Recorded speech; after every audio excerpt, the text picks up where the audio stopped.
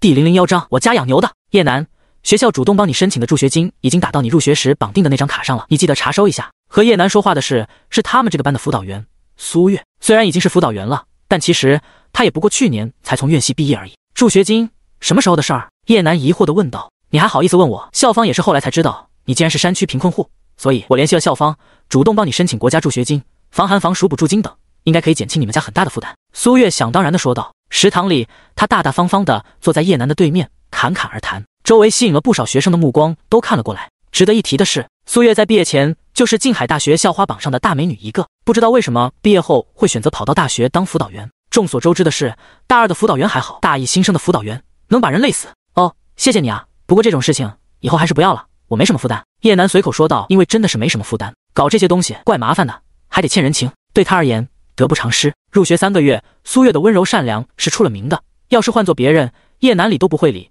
更不会在这浪费时间的交谈。话音刚落，苏月身边的助手忍不住了，你这是什么态度？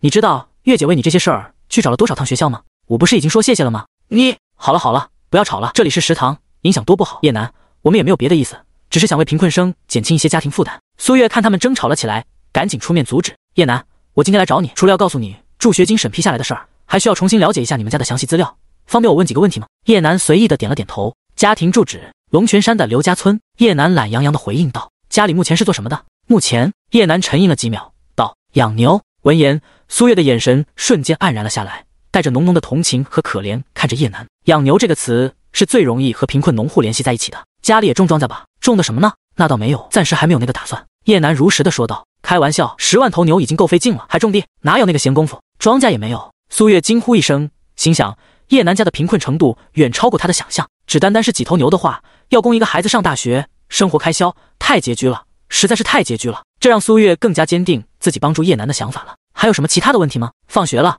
我该回家去了。叶楠，我再警告你一句，注意你的态度问题。月姐这是在帮你。助手又忍不住了，他当苏月的助手也几个月了，帮过的学生也不少，哪一个不是感恩戴德？但是到了叶楠这里，他却压根没有体会到半点被人感激的优越感，心里自然是很不舒服。倒是苏月完全没当回事，眼神制止了他，继续往下说。还有几个简单的问题，很快就……话没说完，叶楠兜里的手机忽然响了，掏出来是一个黑乎乎的他们没见过的牌子，按下接听键，放在耳边。叶先生，帝豪大厦顶部停机坪的直升机已经准备好了，想跟您确认一下时间。哦，现在吧，正打算回家了。挂断电话，叶楠直接起身往外走，头也不回的留下一句话：我要回家了，有什么问题的话明天再说吧。身后，苏月的助手王玉娇几乎要气疯了。月姐，你看他这什么态度，搞得好像我们在求他一样。哎，娇娇啊，你别总是那么大火气，贫穷让人自卑，你听过这句话吗？苏月语重心长的劝说道。家庭条件的不好，让他十分抗拒和其他人的接触，这一点我能理解，这也是我为什么将这次的目标选在他身上的原因。月姐，还是你脾气好，要是换作是我可受不了这种人。算了，不说这些了，电视台的团队来了吗？今晚去刘家村的专访，一定不能出什么差错。我要利用社会舆论和媒体的影响力，彻底帮助叶楠同学摘掉贫困生的帽子。不多时，在苏月顺利和电视台的直播团队会合，准备去往刘家村的时候，一辆专车已经将叶楠接到了帝豪大厦，乘坐顶楼的私人直升机飞往刘家村。第002章，电视台到位，家访开始。当然，这一次特殊的家访，叶楠是不知道的，从头到尾都是苏月组织的。他本性善良，个人能力也是极强，很快就联络好了相关的媒体团队，做一次直播家访，想利用这次的直播家访，展现一个大学贫困生在生活中所遭遇的各种困难和拮据，旨在帮助叶楠脱离贫困，同时也利用这次的家访，呼吁社会发起对贫困户和贫困学生的关爱。摄影机前，关爱贫困生，温情暖人心，特殊家访现在开始。苏月拿着话筒，丝毫不怯场，他当初就是新闻系的，在校期间也去校外当过实习记者，所以这对他而言算是家常便饭。这场直播为了保证真实性、严密性，事先没有做过任何的宣传，但在直播开始之后，电视台利用人脉和热度，在各大短视频平台、直播平条、微博等各个社交平台官方流量扶持，各个分流直播间的观众人数开始迅速的涌进来。网友，别的先不说，这主持人长得好漂亮啊，哈哈。网友，关爱贫困生，真的假的？不会又是哪个节目组作秀吧？网友，我看不太像，没看到官方扶持吗？还有财政部门的介入，应该是真的。网友，现在可是21世纪了，能有多贫困的大学生？我不信。一时间众说纷纭。苏月登上新闻车，一边对镜头解释，本次我们家访的对象是一名叫叶楠的同学，他是静海大学入学3个月的大一新生，我也是一次偶然的机会才从别的同学那里了解到他一些简单情况的。他住在郊外龙泉山的刘家村，但观众朋友们，你们可能不知道，刘家村在3年前就是全国出了名的贫困村，在国家的政策扶持之下，刘家村的村民都搬了出来，现在都被安顿好了。但但叶楠一家似乎还留在刘家村，那里道路闭塞，环境封闭，是什么让他宁愿每天30多公里的山路往返，也不选择在校外租房子呢？我事先调查过，学校附近租房市场大，但城中村也比较多，房租从300-1500不等。难道叶楠同学家里连300块的房租都付不起吗？也许正是因为本身的贫困，才导致叶楠同学性格孤僻，3个月来很少与其他同学打交道，独来独往。说到后面，苏月的眼眶都有些红红的。她本就心地善良，眼下在她的辅导班上竟然有一个如此贫困艰难的学生，在如今的社会之下，还有拿不出300块钱来付房租的人，这让她更加坚信这是自己的失职，也让她下定决心，这一趟家访必须帮助叶楠脱贫。直播间里原本的喧闹也渐渐安静了许多。网友：我是没想到这年头还有这么贫困的学生。网友：300块的房租都拿不出来，每天往返30公里的山路来上学，这得提前起码2-3个小时起床吧。网友：昨天我和爸妈出去吃顿饭，就花了500多了。网友：对比之下，我们实在是太幸福了。主持人，你们这节目有捐款渠道吗？我要捐款，尽我的一份微薄之力。苏月看着弹幕，心里十分欣慰，这正是他想看到的，也只有引起全社会对贫困学生的共鸣，才能真正帮得到叶楠。好了，相关帮助渠道我们在节目完成后会相继开放。现在，请跟着我们的栏目组进入山区，进入贫困生叶楠的生活。同一时间，媒体团队还没出城，叶楠就已经到家了。刘家村村口的一户农家小院，叶楠拿着瓶啤酒，惬意地躺在院子里的躺椅上，望着已经暗下来的天色，悠哉悠哉地哼起了歌。回想起这几年的生活，叶楠真有种做梦一般的感觉。5年前，叶楠穿越来到了这个和地球高度类似的平行世界，并在穿越当天就获得了大财主系统，靠签到和系统发布的各种任务，发展各个产业，赚钱如流水。仅仅半年，叶楠就拥有了100亿资产。1年后，叶楠坐拥1000亿集团。2年后，叶楠的隐形资产已经超越了杰克马和游戏腾以及万达林，成为龙国首富。恰逢当时刘家村要脱困，叶楠主动联系国家，买下了刘家村所在的龙泉山，并支付给刘家村搬出去的农户每家每户一大笔拆迁费。原因无他，5年前他刚穿越来的时候就在这龙泉山，如果不是当时村口这户人家给了他一顿饭，又用牛车送他下山，他怕是已经带着刚刚觉醒的系统饿死在龙泉山上了。第003章，我还寻思有艳遇呢。这时，身边一位西装革履的男子忽然出现：叶先生，今天杰克马来过电话，请求和您谈一个合作事宜。拒了，没兴趣。好的，叶先生。还有，我们旗下在境外的几家跨国集团今天发来的财报，请您确认一下，回头再说吧。这么惬意的时间，你让我看财报，真的好吗？对不起，叶先生，那我重新安排时间。您的晚饭，晚饭在学校喝了碗汤，就不吃了。给我那根清爽的黄瓜来。夏日清凉的院子里，望着漫天星空啃黄瓜，这才叫意境。学着点。好的，叶先生，我这就让人准备。说完，男子躬身后退。等等，叶楠忽然喊道：那些牛怎么样了？牛没什么问题，有超过3000名工人日夜监护，而且全程按照您的吩咐在山上草饲放养。那就好。这些牛是南非皇室要的，不要出什么差错。那帮人脾气挺臭的，你先下去吧，没别的事就不要打扰我了。叶楠这才点了点头。为了保证自己惬意的生活不被打扰，叶楠和自己的一堆心腹是分开住的。叶楠住在刘家村，他们则住在后山一排专门修建的别墅里。真就是老板住农村，手下住别墅。叶楠对此并不感冒。刚开始系统觉醒，他赚疯了，花钱如流水，该买的不该买的全买了。但等他富可敌国之后，有的却只是无尽的空虚。杰克马曾经说过，我没摸过钱，我对钱不感兴趣。叶楠深以为意，但叶楠真的是对钱没有兴趣了。杰克马是不是真的没兴趣，那就不知道了。很快，手下就送过来几根黄瓜，摆在躺椅旁的小凳子上。叶楠拿起一根就开始啃。就在此时，之前离开的男人忽然又打开电话：叶先生，有辆车上山了，需要我让人拦截一下吗？车？什么车？大晚上的谁来上山？叶楠一阵疑惑。我查过了，好像是叶先生您的辅导员，叫苏月，来家访。啊！叶楠眼睛一瞪，大晚上黑灯瞎火的上山来家访，这蠢女人脑子里灌的是啥？长得那么漂亮，大半夜来山上找我，不会是……叶楠咕咚一声咽了口唾沫。家访就家访，不用管，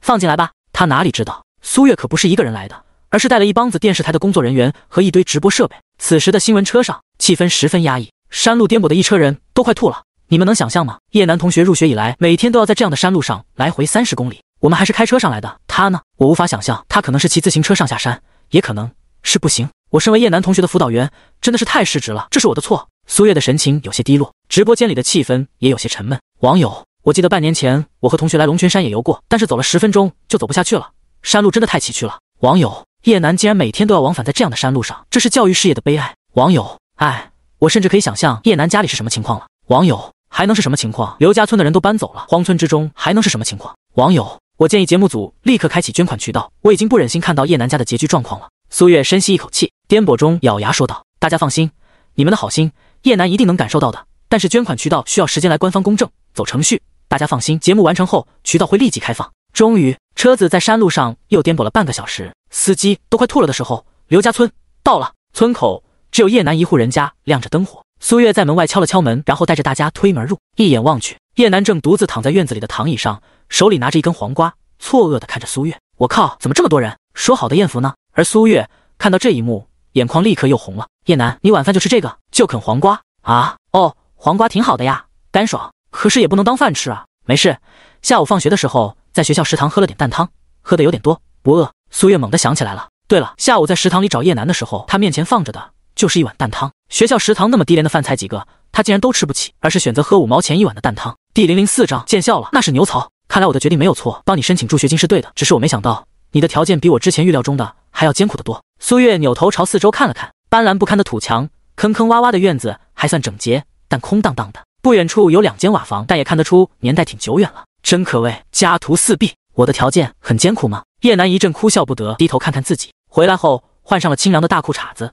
手里拎着半根黄瓜，上身穿着大褂子背心，看上去好像真不怎么样。所谓人靠衣装，美靠靓装，还是有道理的。这还不艰苦吗？晚饭就吃5毛钱一碗的蛋汤，回来就啃黄瓜吃，这还不够艰苦吗？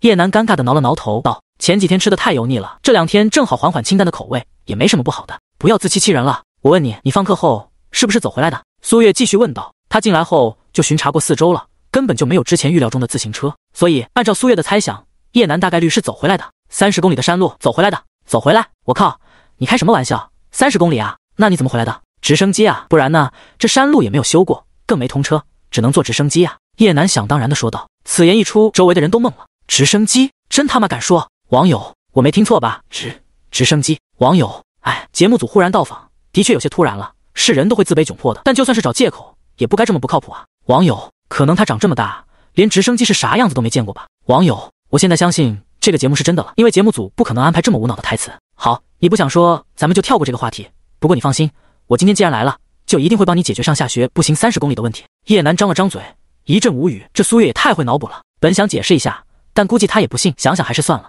所以你们这一趟到底是来干嘛的？家访？家访？对，你的情况我大致了解了。你之前说你家是养牛的，牛呢？苏月又问道。牛在山上啊。叶南想当然地说道。都牵出来给大家看看吧。啊！叶南嘴里的黄瓜差点喷出来。都牵出来？他妈的，10万头呢？怎么牵？怎么？你不会连养牛也是骗我的吧？苏月脸色微微一变，如果连牛也没有，也没种地，叶南靠什么生活？那真是妥妥的家徒四壁了。哎，不是，牛有啊，关键都牵出来，这没法牵啊！而且牵牛干啥？叶南是一阵无语。这帮城里人没见过牛吗？就算没亲眼见过，但电视总看过吧？牛有啥看的？叶南，你不要紧张，我们只是想将你的真实生活体现给直播间的网友们，没有别的意思。苏月语重心长地说道。好吧，不过都牵过来肯定是办不到的，牛都在山上呢。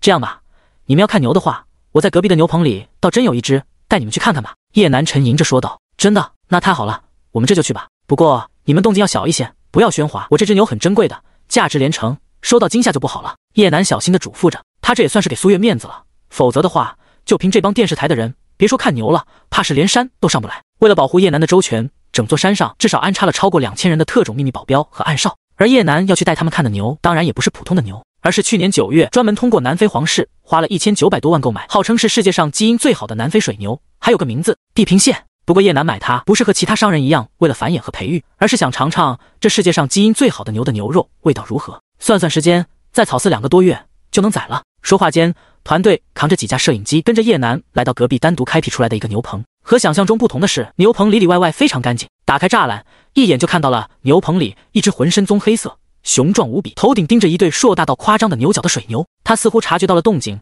抬头朝着团队的方向望了一眼，接着继续埋头吃自己的晚饭。在那水牛的面前放着一辆拥有着 S 级腰线、霸气无比的敞篷兰博基尼，水牛正低着脑袋伸进敞开的车棚。这一刻，所有人都傻了。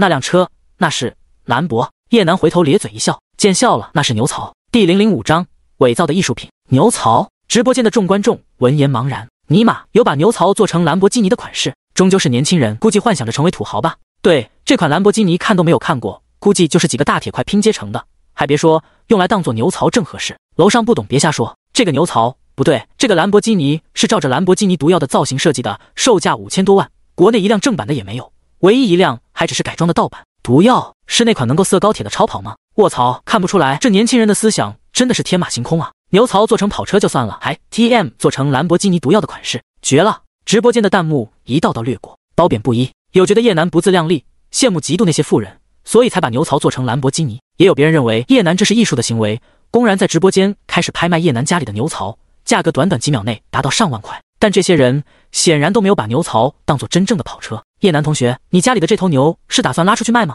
而此时，苏月的注意力已经转移到那头水牛上。如此健壮的水牛，他还是在现实中第一次得见，简直堪比父亲书房里面的那些图片了。苏月的父亲平日里喜欢收藏各种动物的图鉴，其中关于水牛种类的也不在少数。眼前的这头水牛看起来凶猛无比，十分健壮，肯定是种庄稼的好帮手。妈哎！叶楠愣了愣，他养了好几个月的水牛是为了卖吗？一旁的女记者煞有其事的点点头，评价道：“我觉得这头水牛还不错，拉东西很方便。确实，我曾经去过乡下，水牛越是健壮，价格越高。如果卖出去这头水牛，少说也有个4、5千块吧。”摄影师郑重说道。噗！听到这话，叶楠实在是忍不住了，一不小心喷出刚刚吃下的黄瓜。南非水牛的价格超过7000万软妹币，可摄影师居然说只值个4、5千块，能不能不要这么雷人？好歹给南非水牛一点面子啊！正当叶楠吐血的时候，苏月已然绕到水牛的另外一侧，牛棚内放着几个干净的水桶，里面装着满满的食物，不知名的野草，上面还有露水滴滴，乳白色的牛奶散发诱人的奶香。另外一个木桶内放着一些苹果和胡萝卜，像是才刚刚摘下的一样，十分新鲜。我知道。直播间内的董哥开始讲解分析，这一定是叶楠的食物，因为家里面没有地方安放，所以摆在了这里，把食物摆在牛的身边，估计是想随时关注水牛吧。对，直播间内的众人纷纷附和。叶楠的生活贫困，水牛就是家里面最大的财富，他必须时时刻刻守在水牛的身边，防止水牛出什么问题。他之所以不租房子，可能就是因为要回家照顾水牛。你们说，这头水牛会不会是叶楠的父母留给他的，成为他精神的唯一依靠？难以想象，一位18岁的少年无父无母是怎么在这个世界生存的。水牛就是他的全部，就是他唯一的亲人。现场一阵静寂，大家都用同情的目光看向叶楠。叶楠的成绩在学校里面还算不错，在新生里面高考成绩排上了前3名。这么一个品学兼优的男孩子，原来为了学校做出这么大的努力。叶楠，你平时是怎么赚钱的？苏月内心复杂的看着叶楠，眼睛里已然有泪水闪烁。叶楠想了想，回答道：卖东西，和那些人斗智斗勇。可不，能够上富豪榜的哪一位都不是傻子，精明着呢。叶楠要不是有系统帮忙，还不一定斗得过他们。不过现在的杰克马游戏腾还真不敢在叶楠的面前蹦跶，无他，因为两人的行业看似交流不多，却都需要叶楠的帮助。如果他们敢得罪叶楠，他分分钟钟能够再次创造出一个杰克马游戏腾。辛苦你了。苏月轻轻地拍了拍叶楠的肩膀，在他们看来，叶楠所说的卖东西，应该是自己上山弄的野货，或者是其他的收成。至于斗智斗勇，估计是摆地摊的大妈们。不辛苦啊，这有什么好辛苦的？叶楠古怪地看了苏月一眼，敢拍他的肩膀，还好保镖没有在这里，否则分分钟钟把苏月的手给扭断。要不是叶楠想要回归正常人的平庸生活，今天断然不会让苏月到达家访。一声令下，几千位保镖立马出现在刘家村的门口，拦下所有入山的人。因为整个刘家村都是叶楠的私人财产，未经过主人的允许擅自进入主人的住宅，可是违背法律的。可叶楠实在厌倦了出名的生活，当一个人的财富达到了顶尖的程度，也就对很多东西失去了乐趣。普通人买一套房，买一辆车，恐怕会高兴不已。然而叶楠对于豪车跑车早已失去了兴趣，像非洲水牛喝水的那辆跑车，他的家里面还有1、2、3、4、5几百辆左右吧。所以叶楠对于豪车房子真的没有了兴趣，他只想好好体验一下普通人的生活，每天在学校里面看看书，与舍友聊聊天，吹牛打游戏之类，多么惬意。只是心中期待的环境好像要被打破了。苏月再这么问下去，迟早会发现自己首富的身份。思量一番，叶楠暗中对手底下的人发布了命令，要求很简单，给互联网这方面的大手子通知一声，绝对不能泄露自己的一丝一毫信息。虽然那些互联网的大佬根本不敢放出叶楠的信息，但保险起见，叶楠还是得为接下来的情况做足准备，否则一不小心就会暴露了自己首富的身份，到时候可就无法隐藏，得回归到原本的生活。唉，做一个普通人真难。默默感叹一句，叶楠再次看向苏月。第006章顶级的宴席。此时的苏月正一手拿着手机观看着直播间的弹幕，里面清一色的都是在说叶楠的辛酸。真辛苦啊，天天和大妈们斗智斗勇，叶楠肯定吃了不少的苦头。换作是我，恐怕早已成为了社会上的小混混，整天靠着坑蒙拐骗生存。但是叶楠不一样，他勤工俭学，努力学习，靠着自己一个人成为了大学生。节目组的捐款频道弄好了吗？我想要捐钱。我也是，虽然只能支持个100把块，但也是我的心意。楼上的捐的太少了吧？我资助100万，我1000万。如果开辟了捐款通道，当我没说。盯着屏幕看了许久，苏月脸上露出淡淡的笑容。果然这世界上仍然有着充满爱心的人，只是这些人被那些骗子迷惑太多，渐渐收敛了自己的爱心。不假所思，苏月对着镜头开口道：大家先不要急，我们先参观一下叶楠生活的地方，再捐款也不迟。说完，他转身看向叶楠，好看的双眼弯成月牙状，说道：叶楠同学，你介不介意我们继续参观你的房间？这是为了大家能够更好的了解你的生活，方便接下来的资助。随便吧。叶楠耸耸肩，反正该做的准备他都做好了。另外，苏月不是一直在探索他的生活吗？那就好。苏月笑了笑，愕然，他感觉自己的肚子传出了几声咕咕。来之前虽然吃了一些饭菜，但30里的路程，再加上1-2个小时的探索，众人肚子里面储存的那些食物早就挥霍一空了。他侧头看向扛着摄影机器的人以及电视台派来的记者，只见几人的面色都不太好，显然也是有些饿了。叶楠同学，你家里面有没有什么吃的？我们来的时候没有吃饭，能不能让我们蹭一顿？沉令片刻，苏月对叶楠说道。之后的直播可能还要进行2-3个小时，如果长时间忍着饥饿不吃饭的话，电视台的人肯定会扛不住。可以。叶楠淡然的点点头，带着几人来到大院里面。平日里他就喜欢坐在院子里面吃饭，所以让手下专门准备了一张餐桌。至于担心蚊子的问题，抱歉，他家的周围都没有蚊子，我冰箱里面还有一些饭菜，你们凑合着吃吧。来到餐桌面前，叶楠想到了自己没有动筷子的饭菜，本来手下的人为他准备的，奈何他已经在学校里面吃过了，倒还是便宜了众人。没事没事，我们热一下就可以吃了，不打紧。电视台的工作人员纷纷笑着回答，他们是真的饿了，恨不得现在吃下一头牛。不用热，饭菜都在保温箱里面。古怪的看了一眼电视台的工作人员，叶楠转身进入家中。原地的众人愣了愣，莫名觉得叶楠家里面似乎有很多的家具，保温箱、冰箱都有，看来也不是特别缺钱啊。等一会儿我们进入屋子去看看。几人想了想，内心做下了决定。另一边，叶楠推着小餐车从房间走出，各种色彩诱人、香味扑鼻的饭菜端在众人的面前，一一呈现于餐桌之上。红烧狮子头、小鸡炖蘑菇、回锅肉、红烧肉、炒土豆、干果、点心、甜食、脆皮鸭、切片羊。电视台的工作人员目瞪口呆，好家伙，这些菜未免也太丰富了吧！1、2、3、4、5、6、7、8、9。苏月默默地数了一下餐桌上的佳肴，小脸写满了震撼。一共28道菜，难道这就是叶楠的生活？天天大鱼大肉，还配备着几种名贵的果实，完全就是传说中的大人物宴席啊！叶楠同学，你是不是知道我们要来，所以准备了这些东西？收敛心中的震惊，苏月结结巴巴地向叶楠问道。他在学校里面看得清清楚楚，叶楠来的时候已经喝下了一碗淡汤。另外，刚刚来的时候，他们就询问过叶楠，对方没有吃饭的兴趣，所以这顿丰盛的晚餐就是为他们而准备的。太感动了，这顿饭菜肯定花了你不少钱。叶楠同学，我们也不会白吃你的，这是1500块，你收好，就当我们买下了这一桌子菜。电视台的工作人员纷纷感触，为首的女记者还从身上取出了1000多块钱，强行塞到叶楠的手中。像叶楠这样热情对待他们的人，已经十分的不多见了。更何况叶楠的经济条件，他们又不是不知道，恐怕这一顿饭菜让他未来2个月都得吃土。对方为了招待他们，竟然不惜掏出身上的所有财产，为他们准备了这一顿盛大的宴席，怎能令他们不感动？羡慕了。好家伙，整整28道菜，真下得去手，看起来好好吃啊，比饭店里面的造型还要独特。叶楠为了做这些饭菜，肯定花了不少钱，节目组掏钱是合情合理的。我感觉1500块太少了，应该再给叶楠一些。差不多了，这些菜的成本价格顶多就在500左右，再算上叶楠请人或者自己做菜的钱，差不多就是这个数。直播间内的众人议论纷纷。实话实说，看见桌子上的饭菜，他们也觉得有些饿了，但低头瞧了一眼餐桌上的饭菜，突然感觉这几百块一顿的饭菜不香了。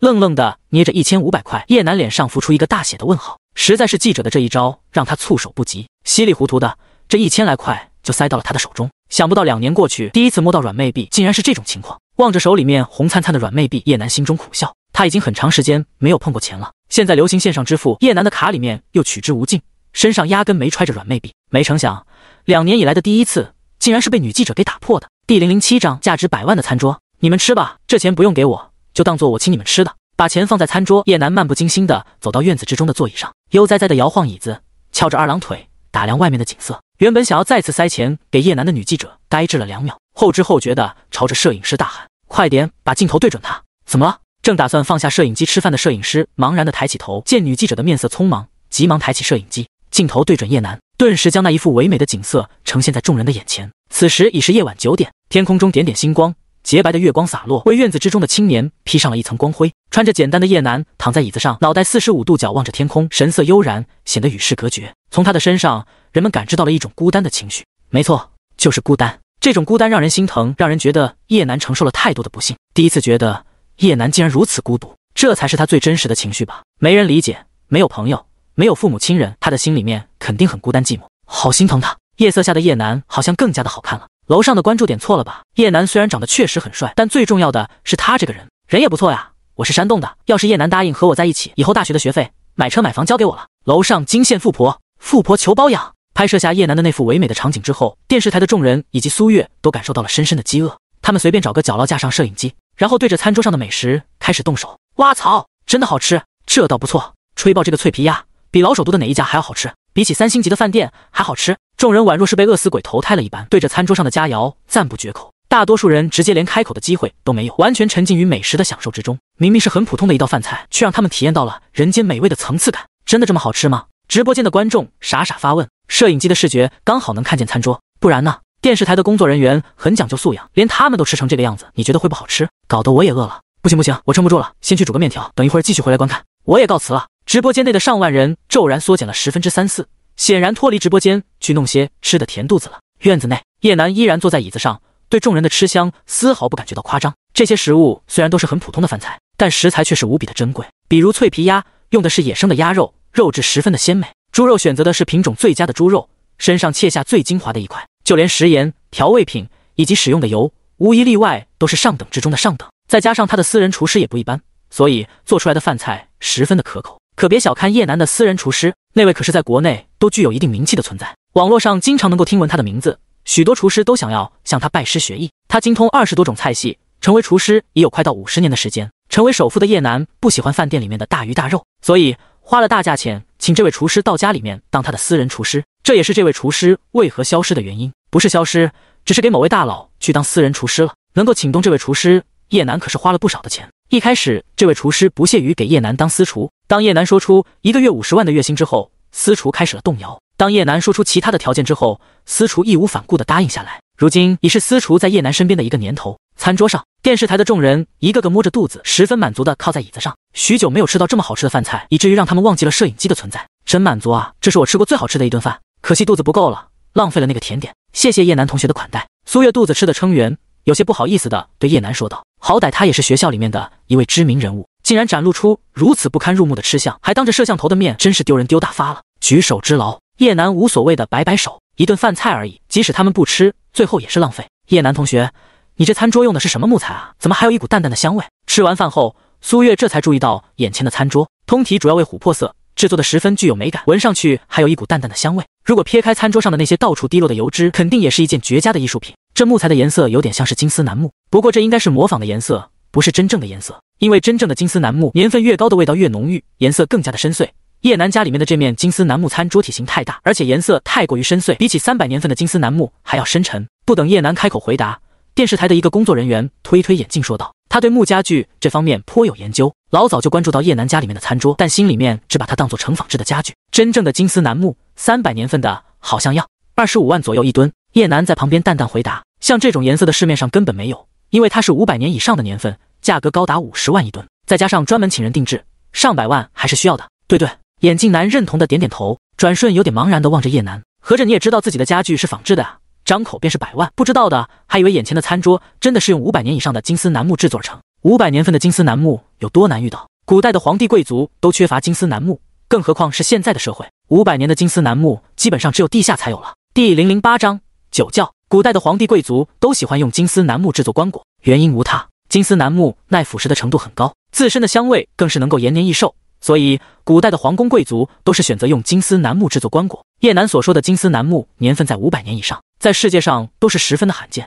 除非选择地下的棺椁制作，否则基本上找不到。然而这餐桌及其餐椅真的是500年以上的年份，叶楠花了几百万从一位收藏家的手里面淘来，本意就是觉得这餐桌的颜色不错，用它吃饭的时候也神清气爽。真要考究的话，餐桌下面还有一个雕刻大师的印记，这位雕刻大师同样不同寻常，所有出手的物品都得到很高的评价，通过他雕刻的东西价格更是超越了普通的材料。如今这位雕刻师已经入土，雕刻的东西固然也成为了孤本。叶楠当初能够得到这块餐桌可是花了不小的代价。好了，我们先进去参观一下叶楠的房间吧。苏月出声打断了眼镜男的考究，因为他也知道眼前的餐桌肯定是赝品，叶楠身上又没有钱，怎么可能买得起真正的金丝楠木？更何况听他们所说，这金丝楠木的价格还高得离谱。行，我们先进去看看。眼镜男也适时的放弃了考究，毕竟叶楠方才还请他们吃了一顿大餐，这时候把人家拉出来千刀万剐，好像有些不太恰当。你们想看就看吧。一旁叶楠无所谓的耸耸肩，他收藏东西只是给自己用，又不是拿出来给人显摆的，不就是一个金丝楠木的餐桌吗？叶楠还真不觉得稀奇，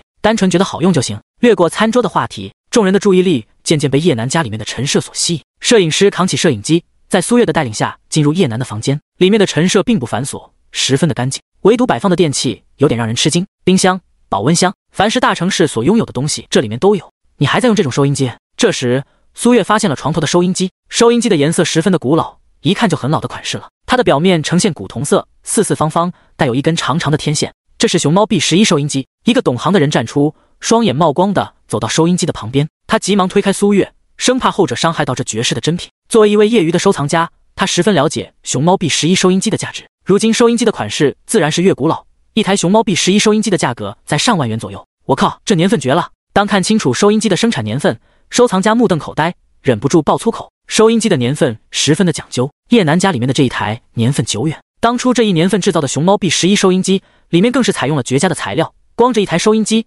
价格就在10万元左右，暴殄天物啊！望着收音机没有任何保护的放在床头，收藏家泪水都快要流出。像这样的孤本怎么能够当做普通的收音机使用？应该把它小心翼翼的放在玻璃罩子里面，好好的保存。叶南同学，这台收音机你卖不卖？我出10万块给你。收藏家转过头，目光细意的盯着叶南。什么？收藏家的话让在场的众人一时间傻眼。10万块买一台老收音机，怕不是有病吧？能不能使用都是两说。照他们看来，这一台收音机的价格顶多就在200-300块钱，加上一点时间的沉淀，姑且就算成1000块顶天了。然而他们的工作人员居然愿意花10万块购买。老蔡，难道这收音机是个宝贝？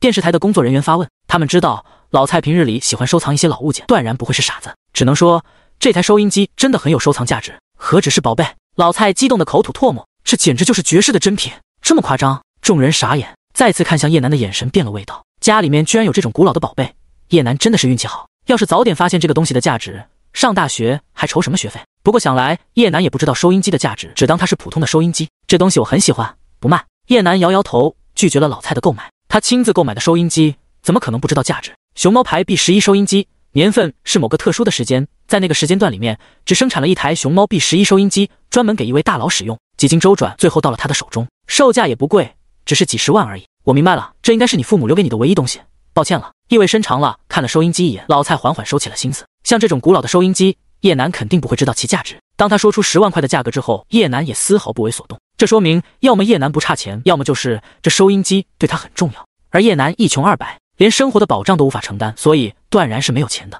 那么只有一个可能，收音机是叶南的父母留给他，对他十分的重要。来之前他们已经看过叶南的资料，上面显示叶南是个孤儿，无父无母，可能这收音机是叶南找到父母的唯一凭证了。他贸然的对收音机收购，险些断绝了叶南寻找父母的道路，真的是罪过啊！收音机对他来说只是一件收藏品，对叶南来说就是精神唯一的依靠。叶南，你的父母真的没有下落了吗？苏月双眼微微泛红，伤感的提出这个话题。没有。叶南淡然，我一个人过得挺好的。他来到这个世界的时候已然是13岁的年纪了，当时被父母丢弃在山上，显然是想要置他于死地，所以叶南对于自己的父母真的没有太大的感情，更别提他是穿越到这个世界的人了。第009章，价值3万一瓶的白酒。好了，我们先不提这个话题。女记者的面色沉重，一个父母能够抛弃自己的孩子，说起来是一个伤感的故事。他们今天来的目的是为了给叶南提供帮助，不是来给叶南揭伤疤的。心照不宣地绕开这个话题之后，众人将目光放在屋子里面的陈设上。房间很普通，一室一厅，外带一个卫生间。不过有一道门却让电视台的众人微微纳闷，因为这道门居然是长在地板上的。莫不成叶南家里面还有一个地下室？那里面究竟会堆着什么东西？是食物还是什么？一时间，众人的好奇心被勾起，就连直播间的众人也顿时好奇起来，纷纷在直播间打出弹幕。竞猜模式开始，大家来大胆的猜一猜地下室里面有什么。我先来，农村的地下室通常放着的都是一些草和食物，因为地下室里面的温度比较低，适合储存东西。楼上的脑洞不够大，我猜里面堆放着许多的工具。什么工具嘛？当然是叶南小兄弟制造艺术品的工具咯。有点可能，我猜里面是一个实验室，各种生物的器官都存在。别看叶南同学表面上是一个好孩子，实际上是一个生物研究大师，或者说是变态。卧槽，你这脑洞有点太大了！你们能不能想着一点好的？叶南小弟看起来那么温柔的一个人，怎么可能在地下室研究这些？我猜地下室里面全是女装，叶南小弟是一个女装大佬。众人，叶南同学，我们可以到地下室里面看看吗？苏月看了一眼弹幕，也被里面的各种奇葩脑洞所吸引，恨不得马上就打开地下室的大门，查看叶南私底下的秘密。房间里面的地下室究竟隐藏着什么？是罪恶、暗地里的变态，或者只是普通的地下室？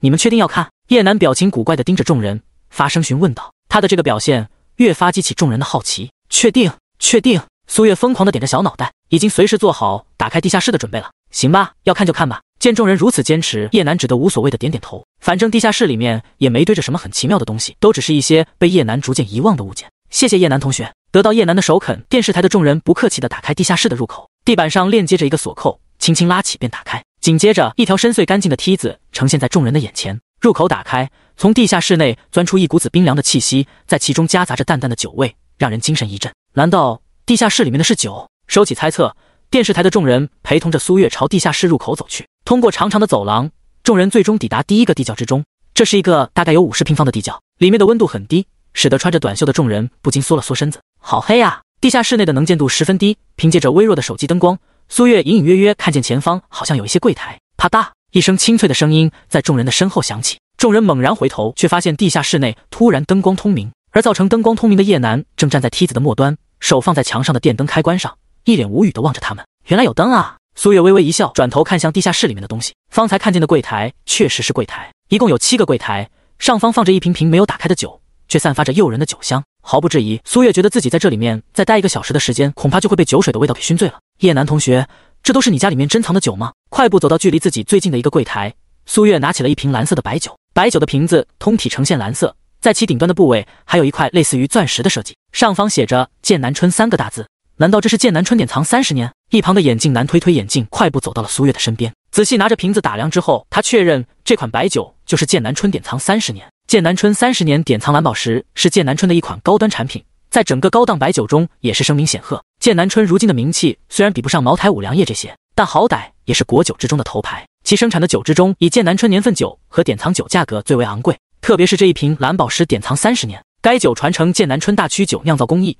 以优质五粮为原料，经窖池发酵、储存，最终再由大师亲自动手制作完成。它的味道纯如幽兰，酒味柔和纯正，浓郁粘稠，有着淡淡的幽香，在浓香酒之中能够称为是佼佼者的存在。虽然眼镜男没有喝过这种酒，但曾经有一次采访一位著名的长官时，曾有幸见到这款酒。剑南春蓝宝石典藏30年，市面上的价格大概在3万元左右，可别因为3万元就小瞧了它。这款白酒一般人想要买到简直是痴心妄想，没想到叶楠的家里面竟然还有这种宝物。老王，这款白酒很贵吗？女记者不明所以的问道。今天已经看见老王2次露出这种表情了，上一次遇见的时候还是看见叶楠家里面的收音机。也不贵，反正你喝不到。老王颇为复杂的放下酒瓶，小心翼翼的模样让人好奇。直播间内的观众好奇的截屏，跑到晚上搜索一番，随后彻底震惊。尼玛，3万块一瓶的白酒，我还看见有人出价4万收购，但是没有人卖。剑南春蓝宝石典藏30年，叶楠小哥家里面的宝藏可真多啊！主持人快看看其他的白酒，是不是也这个价格？要是卖出去这些酒，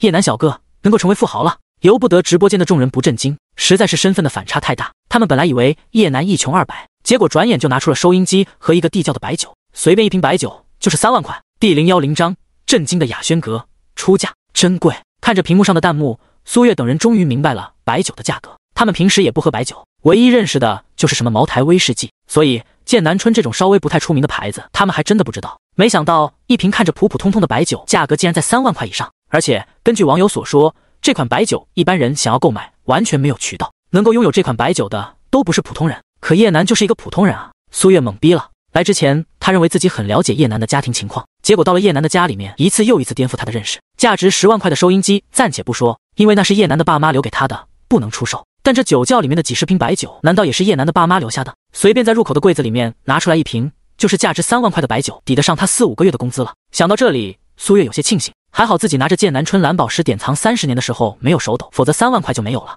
应该只有这一瓶的价格比较贵吧？你们看这一瓶外观多丑！女记者收起心中的震惊，看向了柜台的另外一款白酒。和方才的剑南春典藏30年相比较，这一款酒的外观可以说是丑爆了。瓶子就只是一个普通的玻璃瓶子，上面贴着的商标都快要看不清了。高端的白酒肯定不会用这种瓶子装着，所以女记者下意识的就认为这只是普通的白酒。确实，叶楠家里面怎么可能有那么多名贵的酒？刚才的那一瓶只是意外。苏月赞同的点点头，对于叶楠的认知还是一个普通并且带着一些贫穷的学生，可能是运气比较好，家里面的藏品有个2、3件，但运气也仅仅只是局限于此了。叶楠家里面的地下室总不能每一瓶酒都是名贵的白酒，卖出3万块的高价吧？然而当老蔡看向那瓶被女记者认为是普通白酒的瓶子后，吓得腿都快要软了。这是1960年的五粮液。老蔡颤颤巍巍地走到透光玻璃瓶子的旁边，轻轻抚摸着上面的花纹，内心犹如被大浪冲刷，震惊一次接连一次的涌来。他仔细辨认上方的符号，无比确认这一款白酒就是1960年的五粮液。1960年代中期的五粮液价格是多少？前段时间曾经在线下拍卖过一瓶，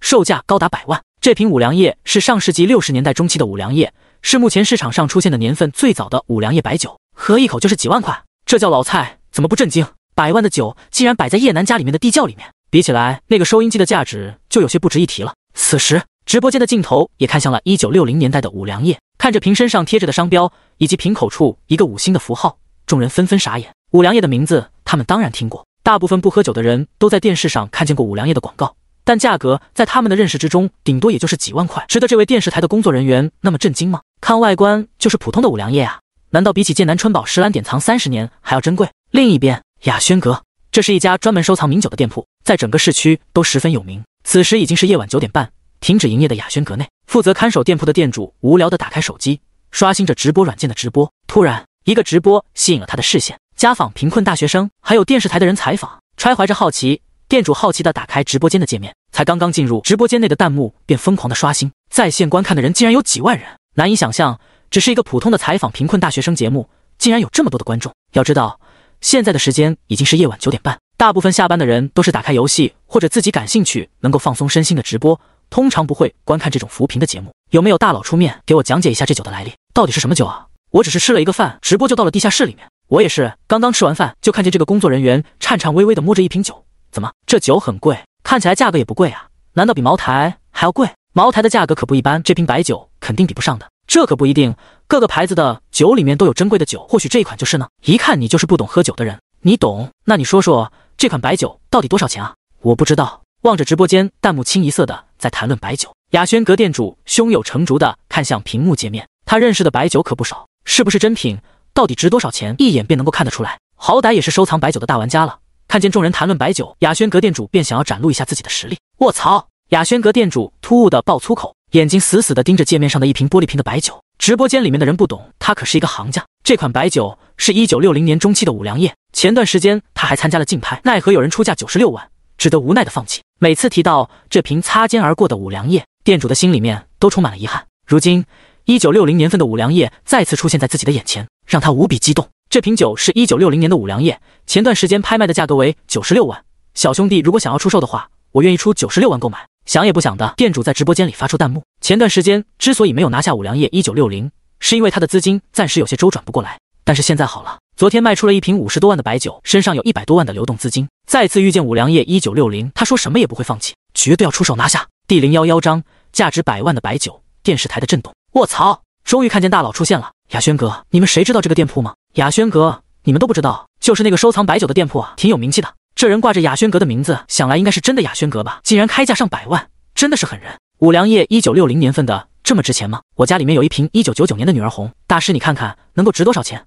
要得不多，只要给我几千块就行了。我家里面有1950年份的黄尿一矿泉水瓶，不知道能够值多少钱？哪位大哥愿意掏个几百块购买？在线蹲守。因为雅轩阁的到来，直播间的人气再一次上升，许多人在线开始出售自家的老物件，什么1950年撒在瓶子里面的黄尿，什么2000年份的石头一块，各种奇葩无比的东西纷纷开始出售。100万，随时盯着直播间的苏月小嘴张成了 O 字形。100万啊，换作是他上班赚钱，得有100多个月才能赚够，100多个月就是10年左右的时间。而如今叶楠轻轻松松就赚取了他10年的工资，简直太不可思议了。如果出售了这瓶白酒，叶楠分分钟钟能够成为土豪，19岁就拥有100万的财富，多少年轻人无法达到的梦想。我也想来凑凑热闹，这瓶酒我出价100万购买，希望能够和叶楠小兄弟交一个朋友。这时直播间里面再次出现竞价的人，先是道明自己的身份，随后说出了自己的意图。他的 ID 名字叫做醉翁亭，和雅轩阁相差不大，都是一家很出名的收藏酒的店铺。拍卖会上的价格只是96万的白酒，醉翁亭竟然愿意出价100万，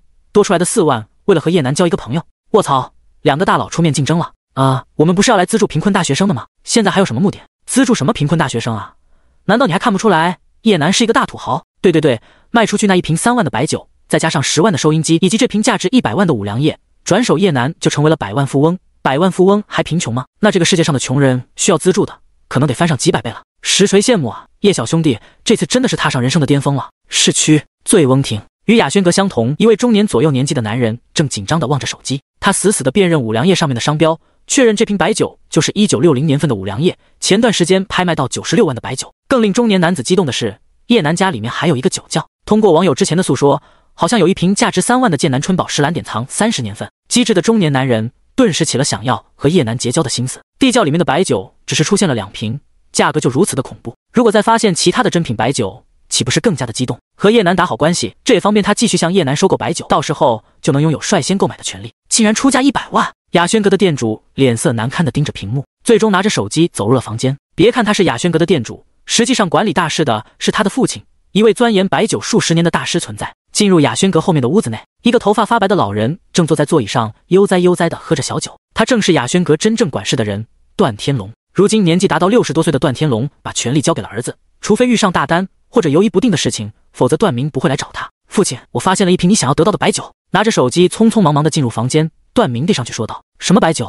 正在品酒的段天龙疑惑地看向手机屏幕，他想要得到的白酒可太多了，奈何每一瓶白酒都很难得到，成为了别人的收藏品。视线聚集于手机屏幕，段天龙一眼便瞥到了镜头里面的五粮液，猛地坐直了身子，眼睛一眨不眨地盯着手机屏幕。真的是1960年份的五粮液，快快快，给我拿下它！眼光独到的段天龙一眼便认出了白酒的身份，激动无比地对着段明说道。后者苦笑着摇摇头，父亲，醉翁亭的人也出价了，价格比我开价的96万还要高，出了100万。醉翁亭？段天龙冷哼了一声，那个老家伙还挺有眼光的，知道结交白酒的主人。雅轩阁和醉翁亭存在的时间已然有几十年，段天龙和醉翁亭的主人斗了大半辈子，怎么可能不了解对方？可惜他的儿子不够聪明，只是简单的开价100万。别看醉翁亭多出了4万，背后换来的可是白酒主人的优先交易权。微微闭上双眼，段天龙的手指敲击桌面，对着段明淡淡的吩咐道：给我开价105万，多出来的9万就相当于给这个白酒的主人交个朋友。父亲，这瓶白酒开价105万就亏损了，我们开价96万，已经赚不到什么的钱，为什么要因为赌气和醉翁亭比？段明不理解地问道。105万意味着他们要亏损了将近10万块，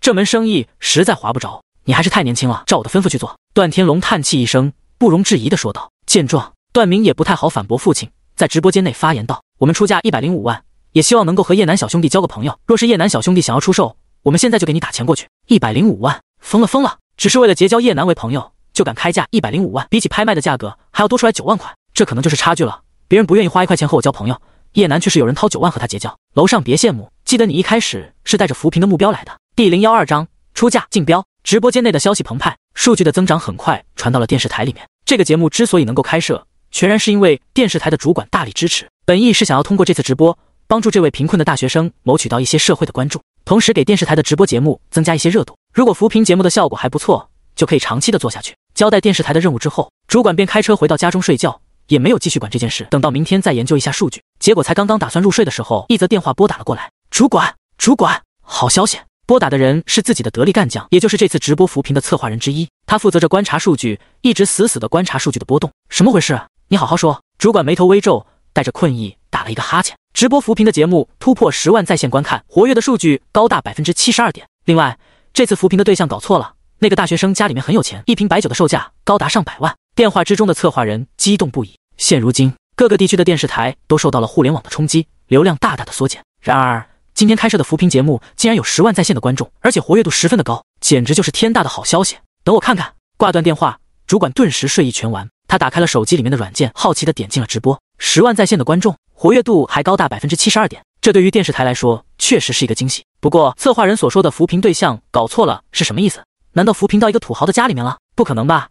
他记得自己看过叶南的信息，上面显示为孤儿，在学校里面生活困难，都21世纪了，还使用着几十年前的旧手机，怎么可能会是一个有钱人？嘟哝着，主管打开了直播界面，映入眼帘的便是一瓶款式古老的白酒，以及2个夺人眼球的弹幕。醉翁亭愿意出价100万，希望能够和叶南小兄弟交一个朋友。我们出价109万，也希望认识一下叶南小兄弟。如果你有意出手的话，现在就给你交50万的定金。雅轩阁，醉翁亭。看见发出弹幕的 ID， 主管彻底傻眼了。搞什么？叶南家里面竟然有一瓶价值100万的白酒，而且还引发了2个知名店铺的哄抢。身为电视台的主管，他可是认识这2家店铺的，在整个省会城市之中也是小有名气。此时为了结交一个学生，不惜多花10万的钱，未免太出乎意料了吧？等等，这瓶白酒的价格那么昂贵，我可以用来送给别人，说不定就能再升一个档次。心中思量了一番，主管对五粮液1960年份升起了心思。他沉思许久，拨打了手机上的一个号码。与此同时，叶南家里面茫然盯着弹幕的女记者身上的手机开始传出来震动，疑惑地拿过手机，看见来电的人是主管之后，女记者急忙按下了接通键。主管，你有什么事情吗？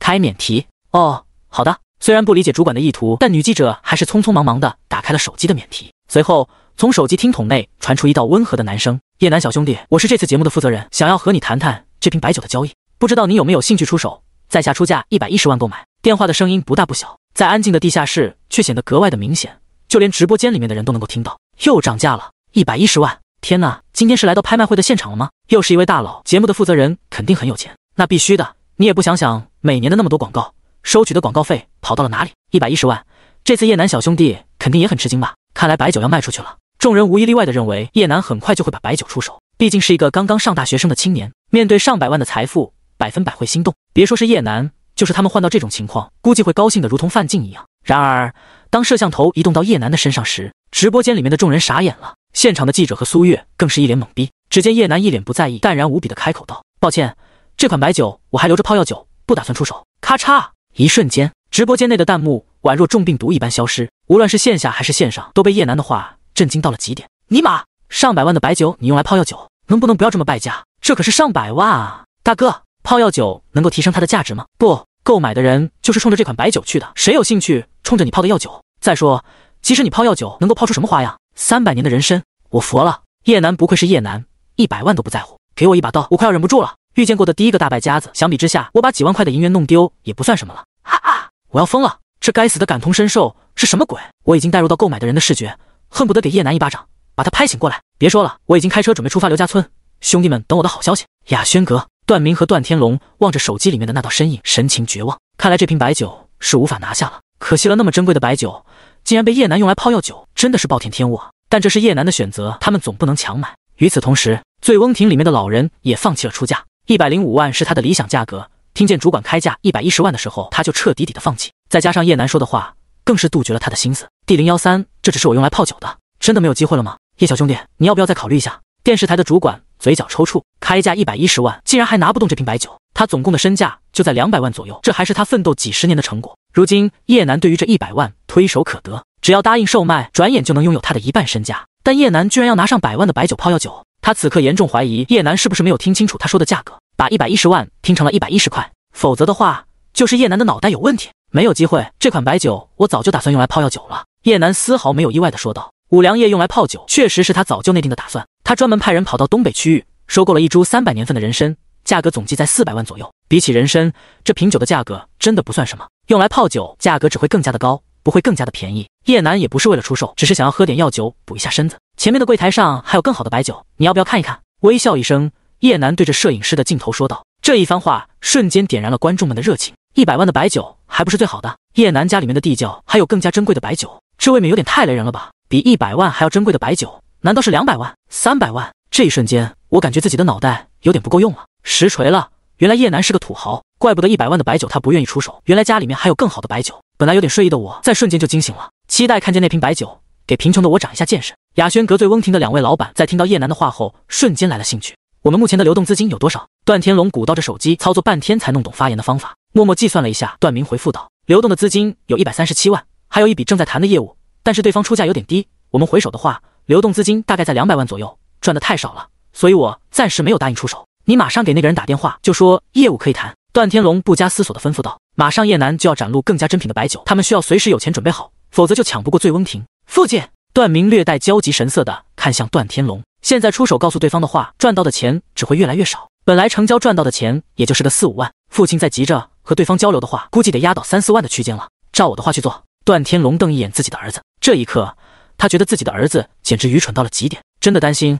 如果自己出了一点意外死去，儿子该怎么继续管理雅轩阁，恐怕要不了多长的时间就会被醉翁亭的人玩死，连渣渣都不剩的那种。阿明，你觉得这个少年怎么样？待到段明打完电话，一脸不乐意地站在身边时，段天龙突然开口问道。就是一个运气比较好的少年啊，段明说道，无非是家里面的地窖留着几瓶不错的白酒，给他留下了一笔财富，大错特错。段天龙摇摇头，语重心长地看着儿子，你与醉翁亭的那个小赵还是有很大的差距，更不要提和直播界面里面的这个叶楠了。他的举止动作全然没有把100万放在眼里，电视台主管出现的时候也只是淡然的拒绝。这个叶楠没有你想象中那么简单，我猜测他的生父生母可能是某位土豪，后来可能不知道发生了什么，只留下了这些珍藏。段明愣了愣，没想到叶楠在父亲这里能够得到这种评价，看来他真的是有些大意了，缺乏了远见。受教了，父亲。冲着段天龙拱拱手，段明的目光随即看向直播的界面。此刻叶楠已然带着众人来到他所说的更好的酒面前，那是一坛灰褐色的酒，瓶子的设计比较古老普通，看起来平平无奇，唯一显眼的便是瓶身上的泸州老窖4个字，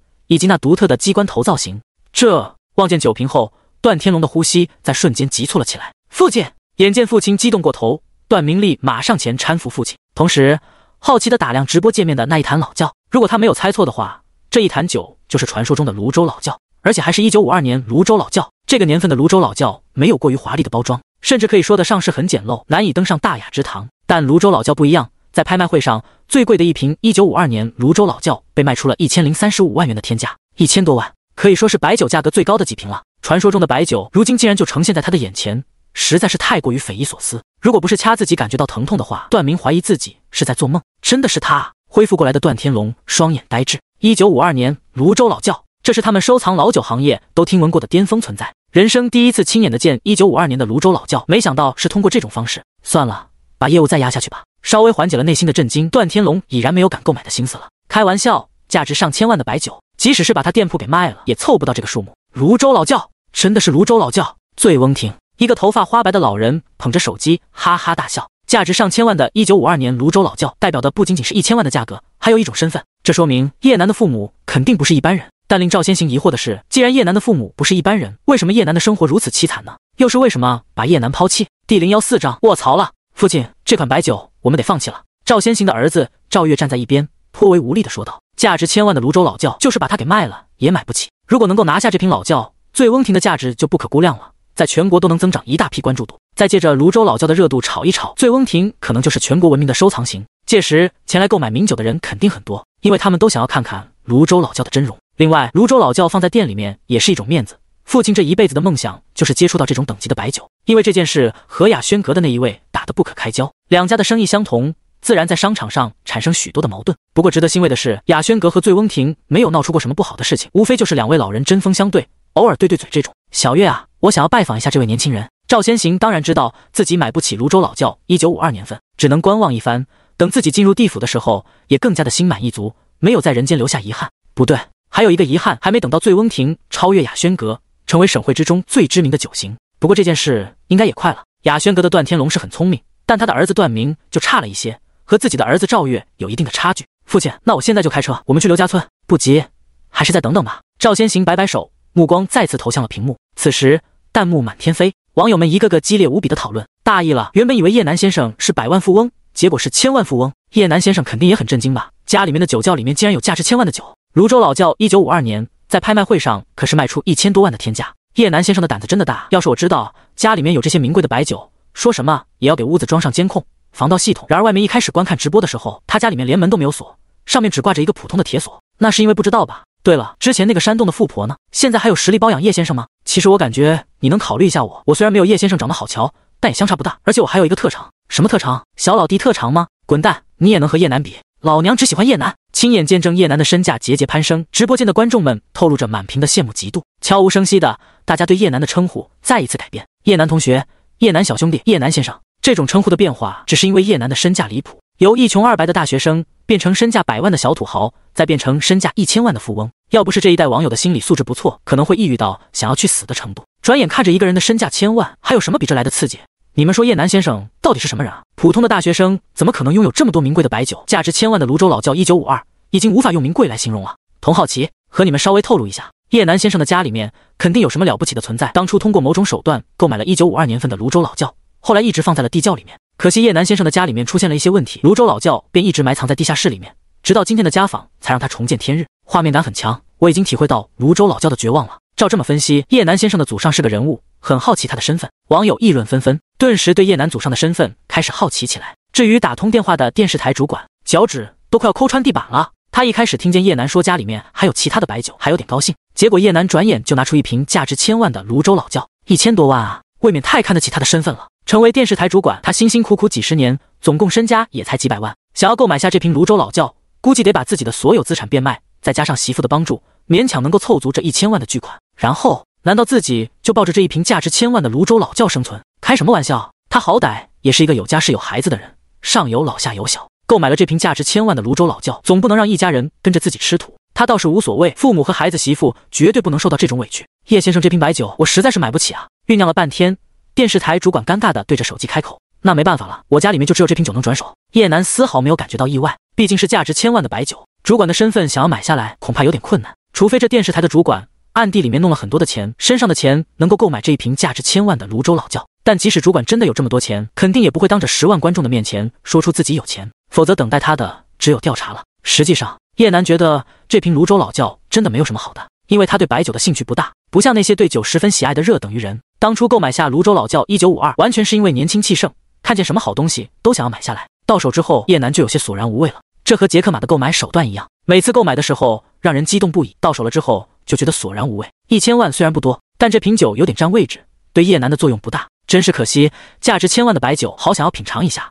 主管啧啧有声，剑南春随便一口万把块没有了，泸州老窖随便来一口就是10多万，这是喝酒还是喝钱？每一口都是心疼的感觉啊！倘若能够喝到这种白酒，他这辈子吹嘘的资本就有了。第015章直呼好家伙，空气中骤然透露出一丝的无奈。所有人都知道，价值千万的白酒，他们无法染指，能够买得起这种价格的白酒，无一例外都是有钱人。试问，拿得出上千万购买白酒的，不是有钱人是什么？这只是一个普通的扶贫直播间，里面怎么可能有身家几千万的大土豪？真有那么多钱的大土豪，通常不会点开这种直播，原因无他，土豪们想要资助贫困大学生，通常都是靠着其他的机构，不会无聊到选择用直播的方式捐款。不过眼下的直播已经变味了，扶贫变成了大型讲解现场，颠覆了每一个进入的观众认知。价值千万的泸州老窖，这是一种什么等级的鲜酿才能匹敌如此昂贵的价格？一瞬间，在场的众人看向泸州老窖的眼神变得无比渴望，尝一口就是几十万，人生巅峰啊！正当众人正在幻想着 PIU， 然而就在此时，一道声音响起，吸引在场以及直播镜头前的所有观众。同时，在场的人中，不少人都吸了吸鼻子，闻到了一股醉人的味道。一些人似乎是想到了什么不可思议的事情，急忙转头向叶南看下。死！卧槽！卧槽！槽槽槽！下一刻，镜头前、镜头后，几乎上百万观众全部都惊呆了，瞪大了眼睛，似乎是看到了什么极为难以接受的事情，脸上全部都是震撼的神色。原因无他，因为就在刚刚，听到工作人员说：“真是可惜，价值千万的白酒，好想要品尝一下。”下一刻，叶南竟然漫步走到了酒坛的旁边，随后拉着酒坛的封口，接着直接把酒开了，就这么给打开了。这尼玛！卧槽！老子直呼好家伙！曹！这尼玛！你敢信？卧槽！价值千万的酒说开就开，叶先生是不是不知道这酒的价格？是心痛的感觉。完蛋了，开了盖子的泸州老窖价格肯定没有整瓶装的昂贵，这次叶先生亏大了。唉，终于明白败家子是什么含义了，一时失手，损失千万。尼玛！原本打算睡觉的，瞬间惊醒。卧槽！就打开了。此时，节目组的人也是一脸震惊，但浓郁的酒香味弥漫于空气之中，充斥着众人的鼻腔。不自觉的，众人喉结翻滚，脑袋里面的某一根神经似乎被酒香味挑动，无比的想要尝一口泸州老窖。望见众人那期待无比的目光，叶南微微一笑，道：“大家要不要尝尝？”节目组的众人发愣，心中被震撼的说不出话。合着你打开价值千万的泸州老窖，就是为了请大家尝尝？大哥，爷爷，能不能不要这么吓人？我酸了。叶先生真是太好了，千万的白酒直接打开给节目组的人品尝。卧槽！此刻千言万语化作了一句卧槽，太吓人了，我感觉我眼珠子都快掉出来了。人在茅厕，原本拉出来一半的响又被吓回去了。牛逼！叶先生，这瓶酒的价格。女记者哆嗦着说不出话，她想要告诉叶南，这瓶酒的价格是千万，千万的白酒打开给众人品尝，这得有多么豪横。没事啊，这种酒我还有几瓶。叶南一脸无所谓的耸耸肩，心情不错，开瓶酒而已，有必要这么震惊吗？酒不就是和朋友一起喝吗？不然还有什么意义？什么？节目组的众人眼珠子瞪大，价值1000万的泸州老窖，叶南居然说自己还有几瓶，我喘不过气了，谁来扶扶我？摄影师双腿发软，被叶南平淡的话弄得心神震荡。妈耶，千万白酒那么多，还要不要人活了？直播间的观众快要流泪了。叶南同学，你是不是早就知道这瓶酒的价值？呆愣许久的苏月渐渐回过神来，从叶南的语气之中，貌似早就知道了自己家有价值千万的白酒。19岁的千万富翁，未免太吓人了吧？不对，叶南说他的家里面还有几瓶泸州老窖，身家几千万的年轻富翁。叶南侧身点点头，他自己购买的白酒怎么可能不知道价格？是我的错。苏月小脸写满了忧郁。来之前，叶南就反复说着自己不需要资助，搞半天是他自作多情了。人家叶南的家里面可是有价值千万的泸州什么老窖，一出手就能成为千万富翁。他还一直以为叶南是一个贫困的学生，反复说着要给叶南资助，还联系了电视台的工作人员前来采访。一切都是一个大乌龙，麻烦了电视台的工作人员和打扰了叶南的生活。没事，我们很乐意直播这种节目。女记者敏锐地察觉到苏月的情绪不太对劲，出声安慰道：“虽然本意已经失去了，但节目的效果比他们预想的还要好很多。这几个小时的时间，直播间的最高观众抵达到20万，长时间在线的有10万之多。另外，电视台的官方账号多出了几万位真实的粉丝，大大增长了电视台节目的流量，算得上是阴差阳错的增长了电视台的流量吧。我也不怪你，你的本意是好的，就是有点……”叶南欲言又止，言下之意懂得都懂。苏月的本意是好的，就是脑袋有点问题。即使他说出自己身家上千亿，估计苏月也不会相信。另一边，网友将泸州老窖1952年的信息发布在了各个网站上。很快，泸州老窖1952年份再次拍卖的消息传入大众的视野之中。个别喜欢酒的人通过各个渠道了解到了直播的地点，纷纷涌入直播间。此时，在一处被称为富豪居住区的地方，一位年过半百、双目炯炯有神的老人正把玩着手机。他的房间内摆放着各种名酒的图片，价值几万的，价值几十万、几百万、上千万的。钟师，您需要睡觉了，已经是夜晚10点了。房间门口，一位保姆端着一碗汤走了进来，言语之间充满了敬意。眼前的这位老先生可是中方国内鼎鼎有名的品酒大师，他的身上贴满了标签：国内首席品酒大师、白酒专家组成员、国家白酒评委、国内品酒大师、酒业科技领军人才，更是茅台酒的一位经理级别的人物。可以说，中方是一位痴迷于白酒的老人。如今的他已经年过半百，渐渐辞退了所有的工作，但仍然继续关注着白酒行业，一直对那些名贵的白酒收藏。按照通常的惯例，中方打算在10点入睡，睡觉之前把玩一下手机，偶然发现了一则消息：电视台直播节目现身千万级泸州老窖。看见这则消息的中方顿时打起了精神。千万级的泸州老窖，他无比清楚说的是哪一款，唯有1952年份的泸州老窖才卖出过1000万的天价。当初他有幸参与过拍卖的现场，奈何当时身上没有那么多的钱，只能无奈的放弃竞标。在之后，中方渐渐积攒了许多的钱，却再也没有遇见过价值1000万的泸州老窖1952。毕竟这个年份的酒已然十分的罕见。在中方的了解之中，唯一出手的一次便是那次的拍卖会，之后的时间内再也没有遇见过泸州老窖1952年出手。是真的吗？全神贯注的中方未曾搭理保姆，急忙通过链接进入到直播间里面，点击进入，一瓶褐色的白酒映入眼帘。真的是你？望见了那瓶褐色的酒，中方的呼吸骤然变得急促，他激动地捏着手机，表情让保姆心中一慌。钟专家的身体最近出现了问题，他的儿子多次交代，不能让老人家太过于激动。钟先生，钟先生！保姆焦急地从中方手中抢过手机，随后从柜子里取出一瓶能够稳定情绪波动的药物，再给中方喂下后，让他平躺在床上恢复。不行，快给我手机！躺在床上的中方大喊，呼喊着保姆把自己的手机递上来。他已经看见了自己梦寐以求的名酒，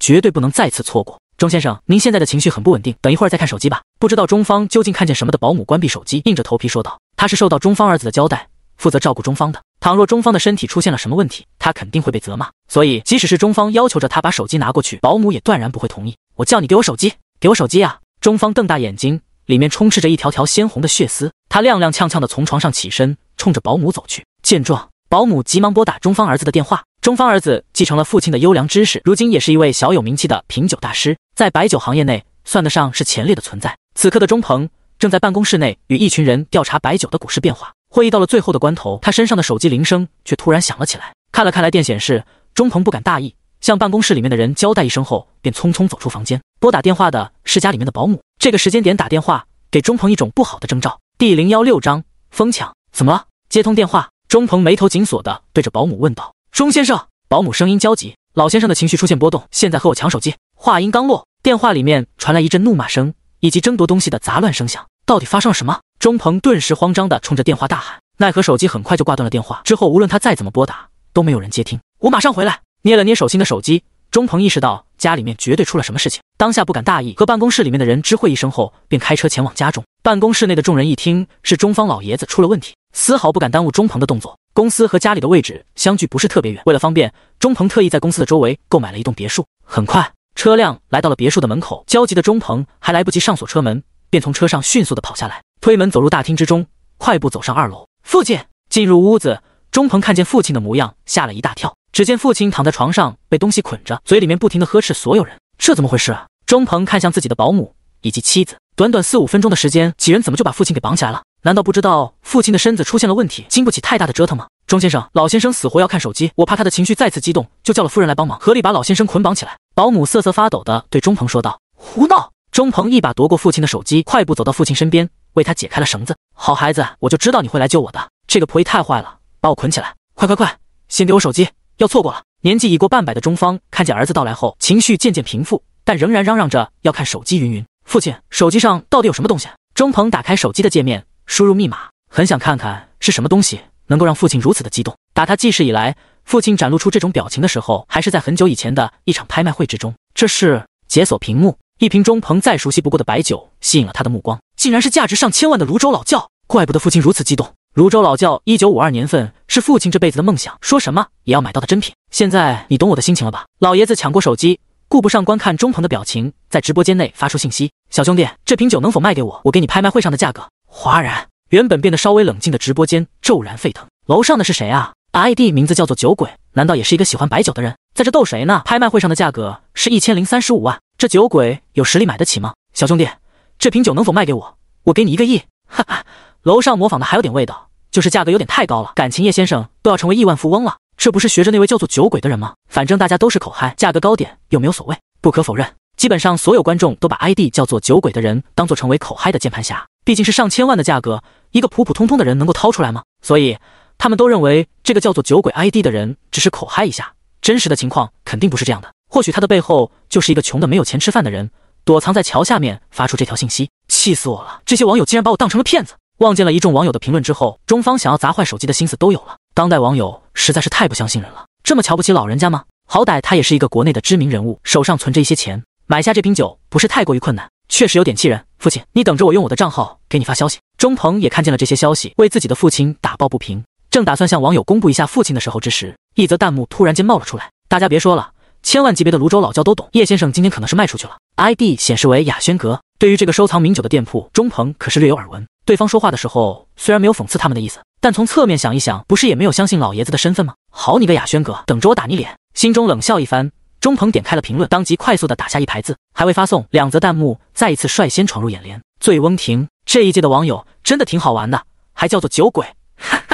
老爷子，我都不敢成为酒鬼。是电视台，酒鬼这名字里面可是有含义的，给大家科普一下，真正能够叫做酒鬼的人，是真的痴迷于酒，不是随随便便就能够称呼的。不过这个网友就是开玩笑，大家不要放在身上，他可能就是想要活跃一下气氛。气死我了，赶紧给我发消息，还愣着干嘛？中方气得吹胡子瞪眼，什么雅轩阁、醉翁亭这种不出名的小店铺，怎么能够和他的身份相互对比？另外那个主管也是，还跑来科普一下酒鬼这个名字的含义，正当他是一个到处打嘴炮的无名小卒吗？获得各种荣誉的他，以及对于酒的痴迷，自称一声酒鬼不在话下。我马上发。钟鹏被老爷子的表情微微震慑，一瞬间仿佛看见父亲回到了40岁的年纪，不敢耽误，他按下了发送的按钮，顿时带着他的实名认证的 ID 出现在众人的面前。钟鹏，不好意思了各位，方才 ID 叫做酒鬼的是我的父亲，他确实想要收手这瓶泸州老窖1952年份，若是叶先生有下去出手的话，我们现在就能向你的卡上打一笔定金。第017章，走眼了，这位真的是祖宗。直播间的众人骤然间平息了下来，如果那一则消息是虚假的话，眼前这个消息可以说是真得不能再真。钟鹏这个名字以及他的个人信息认证，让众人的内心相信了77888。他们点开了钟鹏的个人信息，上方显示的是品酒大师，另外还兼备着知名国酒的公司总经理。再好奇的搜索一下钟鹏父亲的信息，众人彻底的傻眼，国家首席品酒大师、中方、茅台酒业经理，以及一大堆闪瞎众人眼球的身份，我们好像真的惹上了一位大佬。沉默许久，一位网友瑟瑟发抖的发出弹幕，得罪了，原来是钟老先生，失敬失敬，刚才只是和钟先生开一个玩笑，哈哈哈，小丑竟是我自己。老先生看来真的是喜欢这瓶白酒啊，叶先生快出手给这位老人家吧。钟老先生叫做酒鬼好像没有什么问题啊，我觉得当之无愧。我也觉得。一大批马屁精抵达现场，无一例外都是刚刚发言的哪一些人？雅轩阁。段天明茫然的拿着手机，他只是顺从网友的大事，插嘴和大家聊一聊，没想到发言的人竟然是钟方。钟方的身份段天明可是再清楚不过，那是白酒行业里面的知名人物，倘若得罪了这种老一代的人物，雅轩阁的下辈子就彻底完蛋了，到时候别说发展，能够勉强存活下来都是一个问题。钟老先生安好，上次见到您还是3年前了，不知道您身体怎么样？颤抖着手，段天明缓缓在直播间内发出弹幕。与此同时，电视台主管和醉翁亭的赵先行也陷入了懵逼之中，啥玩意？竟然真的是一个能够拿出千万巨款的大佬，那他们刚才自作聪明的那一番话，岂不是刷刷在打自己的脸？醉翁亭，其实我刚才的话还没有说完，如果是钟老先生这样的酒迷 ，ID 叫做酒鬼，真的太对了。另外，老先生安好，主管，久仰老先生的大名，如果来到本市，还请知会一声，也好做一些地主之谊。不置可否，三人的态度来了一个380度大转弯，这也是被逼无奈啊。如果真的只是一个口嗨的键盘侠，他们说出那种话丝毫没有问题，但那个人的身份既然是中方，三人就得赶紧讨好了。尤其是雅轩阁和醉翁亭，他们两家都是收藏名酒的店铺，得罪了中方父子，就是给他们断绝了财路。往后有人想要出手白酒，估计得绕着他们的店铺走，可想而知中方父子的身份到底是有多么的离谱。无需中方父子下达命令，只要白酒行业里面的人得知了雅轩阁和醉翁亭得罪过中方父子，保证他们的生意很难做下去。生意一旦开始困难下去，到时候就会迎来很大的亏损，到时候就完全支撑不了店铺的开张，要不了多久就会转手店铺交给其他人。而他们的根基就在市区，抛下根基之后，去了别的城市，就代表了放弃一大堆的顾客，重新开始又是很多年的时间过去。至于电视台的主管，多一事不如少一事，树立朋友总好过树立敌人。中方父子虽然在他的领域帮不上什么大忙，但许多的领导都认识这一位的身份，倘若有谁在领导耳边说几件笑话，他的工作就很有可能保不住了。卧槽，这三个家伙真的是变脸比翻书还要快啊！能不快吗？也不看看钟老爷子是什么身份的人，国家首席品酒大师，真厉害。你们只看见了这些身份，我在意的是那一瓶白酒的价格。钟老爷子家里面确实很有钱啊，能够掏出上千万购买一瓶泸州老窖1952。看看叶楠的表情，我怎么感觉他不是特别的高兴啊？这时弹幕里面有一则消息提醒了众人，光顾着讨论白酒的价格，居然忘记了主人是叶南，现在售卖的条件都已经全部满足，只需要等待叶南的一声答应，他转眼就能成为身家上千万的大富翁一个。然而让众人诧异的是，叶南的面色如同水一般的平静，仿佛1000万对于他来说只是毛毛雨一般，说不上有多么的重要。这样显得众人倒是有些尴尬了，颇有一点皇帝不急太监急的意味。叶南同学，有人出价1035万购买泸州老窖1952，生怕叶南是没有看见弹幕上的消息，苏月在旁边提醒说道：“知道了。”叶南点点头，漫不经心的动作使得苏月忍不住想要提醒一声：“大哥，这可是1000万的巨款，麻烦您认真一点好吗？”然而叶南的动作神态实在是颠覆苏月的认识，居然只是随意的一声，价值1000万的白酒就这么卖出去了，你就这么一声？想要购买的那个人，麻烦留一下地址。许久过后，叶南才对着摄影机开口，听见叶南好像要同意了，中方父子脸上露出了笑容，他们快速的输入自己家里面的地址，等待叶南之后的安排。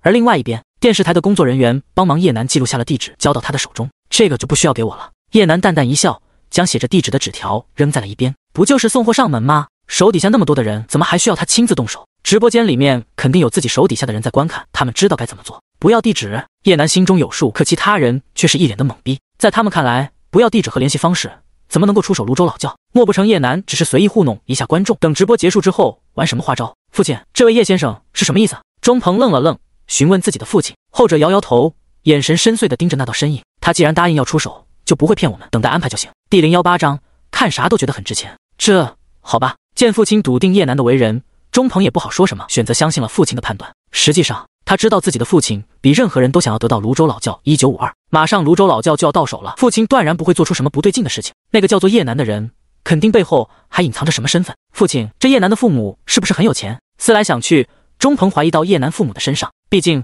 19岁就拥有泸州老窖1952年，长辈绝对不会是一般的人。至于是叶南自己购买的，钟鹏压根就没有想过。开玩笑，19岁就能买得起泸州老窖1952，掏出上千万的天价，除非叶南是一个富二代。但事实摆在眼前，叶南家里面没有钱，只有这些收藏许久的老古董。不知道这个姓叶的年轻人给我一种错觉，就好像是一种久居上位的人，对什么东西都写满了不在意。钟方摇摇头说道，他骨子里面的那种上位者的气质让我疑惑。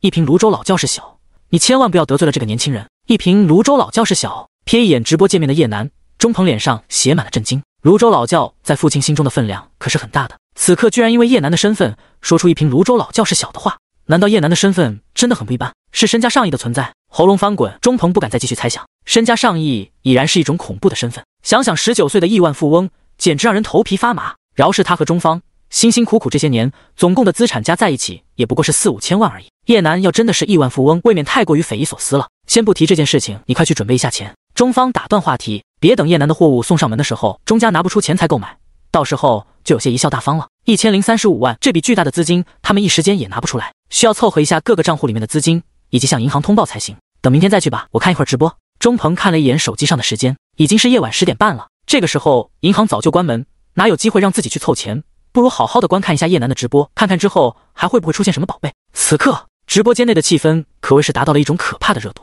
在线观看的人数超过30万，活跃的指数却没有下降多少。这种程度的在线观众，甚至吸引到一些主播的察觉。夜晚9点以后，大部分人都会下班休息，这种时候他们开播能够保持一定的观众数量。可今天的观众十分的反常，比起原先的日常观众，居然缩水了1/2。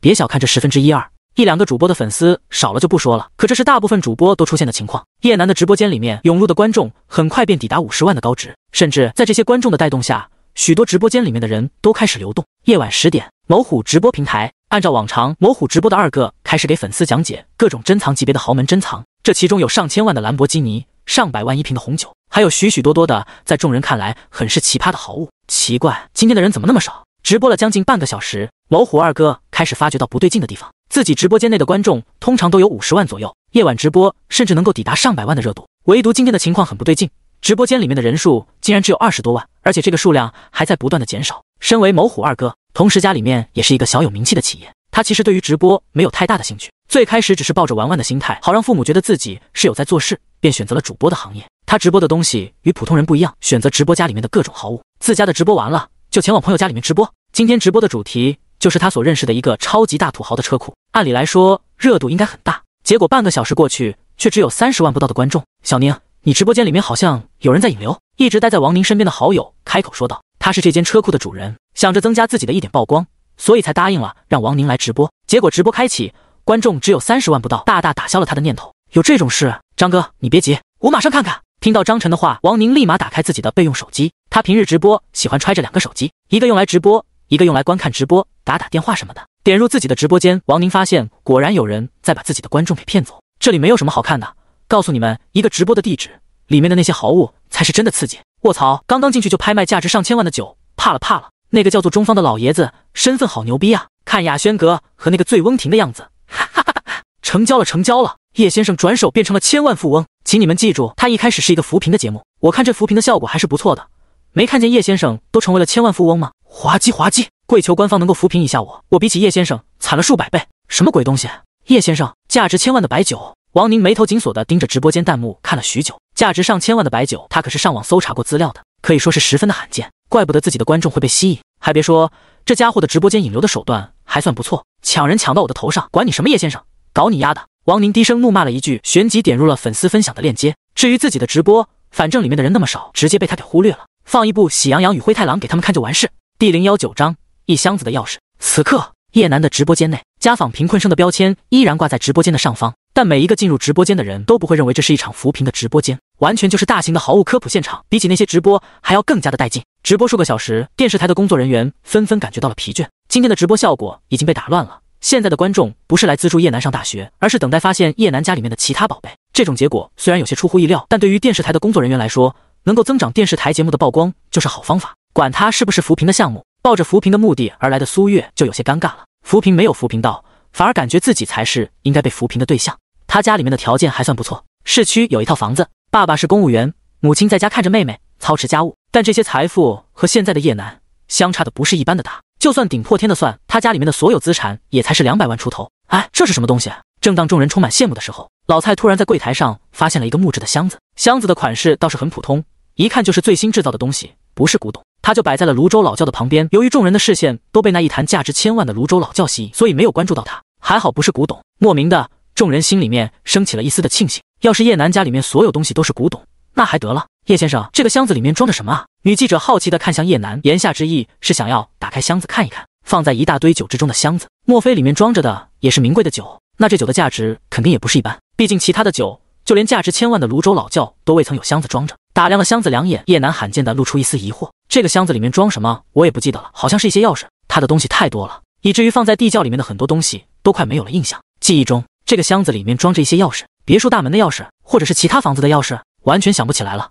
那我们能够打开看一看吗？听到是钥匙，女记者的眼前一亮。现在的社会喜欢用钥匙来代表财富，就比如收租的大佬家里面有许多房间的钥匙，钥匙等同于一种身份。普通的人揣着兰博基尼的钥匙，那众人对他的评价刷的上涨。不过也有例外，一看就是穷酸羊的，众人只会把他们当作试装13。例如现在的一些小青年喜欢在网上购买一堆钥匙当作身上的饰品。曾经女记者参加过一次街头访谈，发现了这种现象，有一个年纪才20岁出头的年轻人，靠着钥匙的饰品以及其他的手段装作土豪，玩弄了许多女孩的身体与感情。看吧，叶楠对于箱子里面装的到底是什么钥匙也有点好奇。好的，得到叶楠的首肯，女记者甜甜一笑，旋即转头面对摄像头，手持话筒开始讲述。我们在叶先生的地窖里面发现了一个普通的箱子，根据叶先生所说，箱子里面装着的好像是一堆钥匙，到底是什么样的钥匙放在了这地窖的箱子里面？接下来我带着大家一起揭晓。不得不说，女记者这一番话说的十分的具有水平，直播间的许多观众被勾起了好奇心，对箱子里面装着的是什么钥匙很是期待。到底是什么钥匙啊？门口的那种钥匙吗？好像没有什么看法。放屁，你觉得会是那种钥匙吗？据我推测，里面装着的可能是许多名贵的钥匙，叶先生的父母很有可能是一位制造钥匙的大师。楼上的脑洞是不是有点太大了？对了，我好像看见过你发言，就是那个最喜欢开设脑洞的家伙， ID 名字就叫做金刚葫芦娃。貌似这家伙的脑洞预言一次都没有成功，哈哈哈！还制造钥匙的大师，你咋不说叶先生祖上都是盗墓贼？每一把钥匙都对应着墓穴的大门。小了，格局小了，箱子里面的钥匙实际上是打开人体器官奥利的方法，钥匙只是一个统称。小了，格局小了，那些钥匙是生物的奥妙，每一把钥匙都能帮助人类踏上星空。小了，格局还是小了。网友的各种推测出现，直接将钥匙给推送到宇宙之外的奥妙玄学的方向。现在我们开始打开箱子，随着女记者的一声清脆声音，将众人拉回到现实之中。那个箱子也首次暴露在摄影机的面前。那是一个通体用钢铁制造的箱子，大小大概有一个脸盆的大，四四方方的，不知道里面装着什么。箱子的上方有一个锁扣，只是上面没有挂着锁，很容易就能打开。就要打开了哦！冲着摄影机笑了笑，女记者的手搭在了箱子的表面。然而当众人双眼看穿的时候，箱子也迟迟未曾打开。靠，这女记者太坏了，又在这玩弄什么玄机？要打开赶紧点啊！废什么话？尼玛，这逼得我的尴尬都快要发作了。再不打开，明天我就扛着枪前往电视台，直接把你给突了。楼上慎言，小心有网警找上门。我就一说说，可千万别找上我。不是吧，大姐，都2-3分钟了，你是在这逗我们大家伙玩呢？我觉得女记者还是不要打开为妙。方才频道仔细去观察了箱子一眼，觉得里面似乎装满了大恐怖。地窖属于阴气极为浓郁的地方，铁箱子的表面有丝丝的阴气缭绕，再结合叶先生所说的钥匙，我怀疑这个箱子里面装着的是通往地府的钥匙。楼上继续，不写小说真是屈才了。估摸着观众的期待值达到了巅峰，女记者淡淡一笑，手上轻轻一拉，打开了铁箱子。随后里面的东西彻底暴露在众人的眼前，竟然真的是一箱子钥匙。第020章，没错，这些都是模型。箱子打开，在灯光的照耀下，里面的场景呈现了出来。装着的东西如叶楠所说，真的是一大堆钥匙。这些钥匙上面都带着各种不同的标识，明眼的观众一眼便认出了一大部分：兰博基尼、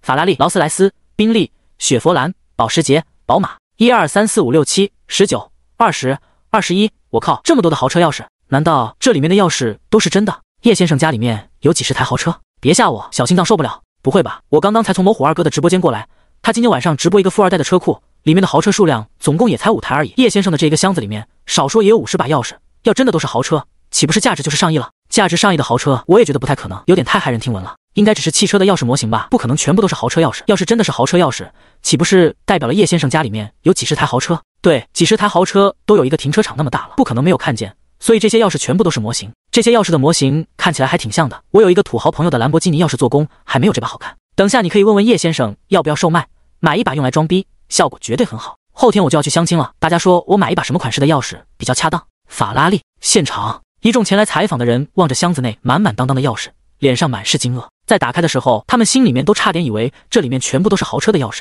把叶楠想象成为一个拥有几十台豪车的富翁。后来仔细想一想，觉得完全就不可能。几十台豪车的占地面积那么大，就算叶楠的家里面真的有这种豪车摆放的车库，众人也早就发现了。但是他们来的时候，前往山上的路根本就没有车轮印记，所以叶楠的家里面没有豪车，更没有几十台豪车。另外，几十台豪车意味着什么？姑且就算是一台汽车100万吧，这里有50把左右的钥匙，就相当于5000万的总额。5000万还是王少了估计，因为真实的豪车价格波动很大，有一些车辆的价格在几百万左右，像那种知名超跑的价格甚至达到了1000万的级别。原来是车钥匙。唯一的知情者叶楠总算记起来这些车钥匙了。当初他生意越做越大，身上的财富也越来越多，于是就和那些富豪一样玩起来购买豪车的兴趣。这些钥匙里面有价值1000万的车，也有价值300-400万的车，但无一例外没有一辆低于200万的车辆。购买了一大堆豪车之后，叶楠玩一段时间便失去了兴趣，觉得开豪车还不如自己坐飞机来的舒服，于是便把所有的车钥匙装在了箱子里面，全部塞到了地下室。转眼一段长时间过去，这些钥匙慢慢被叶楠遗忘，好像还有一个箱子，里面装着的是房间的钥匙。因为这箱子车钥匙的缘故，叶楠想起了自己还有另外一个装着钥匙的箱子，不对，应该是还有2个箱子。一个箱子装着他这些年购置或者开发商送来的房子钥匙，另外一个箱子里面装着什么豪华游艇这些东西的钥匙。无一例外，这些东西都被叶楠渐渐遗忘。回想起来，他好像还有10几套房子，几栋大厦，另外还有3-4个工业园区。豪华游艇貌似有3艘，2艘用来拉运与外国的贸易，1艘专门给他当做游玩的游艇，都快要忘记了。揉揉脑袋，叶楠觉得自己的记忆力需要提升一下了。这种状态其实很正常，就比如你购买了许多的东西，长时间没有拿出来使用，又放在了自己最不容易看见的地方，很容易就把这些东西忘却。唯一不同的是，叶楠忘却的东西价值有点高，换做一般人，即使是土豪都不会忘记。轮船价值超过10个亿，房子加在一起总共有个上亿元，另外豪车的总价值好像也有10个亿左右。这种巨大额度的财富，谁会敢忘记啊？恨不得天天蹲守着这些东西，随时拿出来把玩一下。原来只是车钥匙的模型。正当叶楠陷入回忆的时候，身边的苏月突然松了一口气，悠悠开口道：“老实说，这么多豪车的钥匙简直闪瞎了他的眼睛。还好这些钥匙都不是真实的，否则真的是要吓死个人了。我刚刚搜索了一下网上的豪车钥匙，感觉长相和叶先生盒子里面的一模一样，就连每一个细节都相同。会不会叶先生的这些豪车都是真实的？”这时，直播弹幕的一则流入到眼镜男老王的眼中，他习惯性的推眼镜。从业几十年以来，做了几十年的记者，他遇见过最大的豪车走私交易，价格也才只有几个亿而已。就连那一位曾经拥有财富几百亿的罪犯，家里面找出来的豪车也不过10余辆。而叶楠的这箱子里面总共是50多辆豪车的钥匙，全部都是顶尖的豪车，没有一辆是便宜的豪车。如果这些都是真的，按照他的估算，价值不会低于10个亿。这还只是他的估计，有些车已经成为了限量版，以他的想象力来看，价值无法达到市面上真正的价格。若是按照实际上的推断，这里的豪车价值只会更加的高，不会更低。不对，突然老王暴喝一声，快步走到了箱子的面前，中途就快要碰到那价值上千万的泸州老窖时候，老王转了一个弯，小心翼翼地绕开。价值千万的白酒，若是自己一个不小心碰到了，到时候可就要倾家荡产，即使下辈子给叶楠当牛做马，也赔不起这个价格。抵达箱子面前，老王正对着摄像头看向了远处的叶楠，一副福尔摩斯附体的模样。叶先生，如果我没有猜错的话，你这些车钥匙都是模型吧？第021章，小张震惊了。为什么这么说？叶楠饶有兴趣地抬起脑袋，那种表情就好像是在看一个傻子。这个眼镜男他认识，在餐桌上面吃饭的时候，他曾说自己购买的金丝楠木是假的，现在又跑出来率先说自己的车钥匙都是模型，不知道是谁给他的勇气。若是金丝楠木是假的，叶楠现在就能把金丝楠木的桌子吞下去；车钥匙是假的，叶楠敢散尽自己的所有家产，给所有人献上自己的爱心。但这都有一个前置条件，那就是叶楠的金丝楠木餐桌以及这一箱子的车钥匙都是假的。奈何叶楠无比的清楚，这些东西全部都是真的，自己亲自开过的车辆还有假货。另外，让那些出售车辆和金丝楠木桌子的人也不敢卖给自己假货。有一个人说的没错，当你的财富达到一种可怕的程度时，身上的权力便无形之中强大了起来。叶楠不敢保证自己敢杀人，但是他能让得罪他的人生不如死。方才我仔细观察了你的表情，老王推推眼睛分析道，在面对上千万的泸州老窖时候，你的脸上流露出一些惊讶的表情，这次看见了价值几个亿、十几亿的豪车，你的情绪却丝毫没有波动，这已经证明了你知道这些豪车的钥匙都是假的，因为你手里面并没有这些豪车，所以他们对你来说没有什么值得激动的。一番分析，老王双目炯炯有神地盯着叶楠，他所说的话确实很对。叶楠之前面对泸州老窖1952年份的时候，确实流露出一丝惊讶的神情，但那纯属是因为电视台的主管没有钱，所以叶楠才会微微的惊讶，准确来说是微微的诧异。随便你怎么说吧，仔细想想，叶楠觉得自己好像也不需要和老王计较什么，一个身家千亿的人和一个啥也不懂只会瞎分析的记者计较个什么，太掉价。然而他的这种语气在老王看来就是妥协，这证明了叶楠变相的承认了豪车的钥匙都是虚假的，他的分析完全成功。其实这些车钥匙模型也挺值钱的。一旁的老蔡闷了半天，走上前对着摄影机开口说道，他是一位收藏家，对于豪车这种名贵的东西也略微的有些研究。别看这些钥匙都只是车模型，但外表制造的十分的精致，比起正版的车钥匙也没有一丝的差距，唯一不同的地方就是里面没有安装芯片。稍微了解一点豪车的人的都知道钥匙是有多么的难做，钥匙的工艺技术现在有很多大店都做得很好，但是他们都缺少了模型。这些钥匙一旦流入市场，被那些钥匙制造的商人发现，肯定要为之疯狂，因为他们缺少的就是模型。确实这些模型也挺值钱的，我有一个亲戚就开了一个制造钥匙的店，叶先生若是有兴趣的话，我愿意出价2万块一把，给你购买一些豪车钥匙的模型，要得不多，就3-4把而已。这些钥匙等我们完成了模型制造，到时候全部还给你。我靠，一把模型的钥匙都能卖出去2万块，这太吓人了吧。楼上说要买来一把当做装逼神器的人呢，现在还买得起吗？买不起了，这钥匙太贵了，操蛋。哈哈，叶先生家里面的东西没有我们想象之中那么的便宜，就是一箱子的钥匙模型都能卖出一个好价钱，一把钥匙按照2万计算的话，那就是100万的价格了。我的天，单单靠着出租钥匙模型都能够收入100万，我酸了，确实太吓人了。我就是买一个高大的模型，价格也才万把块千把万，完全比不上叶先生家里面的汽车模型啊。看来我以后也得购买一点汽车钥匙的模型。王生，你发现了商机。听闻老蔡的话，现场的众人神情惊讶，没想到只是汽车钥匙的模型都能卖出去这么昂贵的价格，直播间有人愿意2万块一把租下来，这还只是出租的价格，完全售卖的话价格还能高出来一些。实际上豪车的钥匙确实值这个价格，能够成为豪车钥匙制作的工艺，钥匙的模板肯定是非常的顶尖，还有一些特制版本的豪车钥匙价格更是昂贵到离谱。好巧不巧，叶楠这里的豪车钥匙有许多就是定制的版本，外观十分的奢华，所以才会有人愿意出价2万块一把。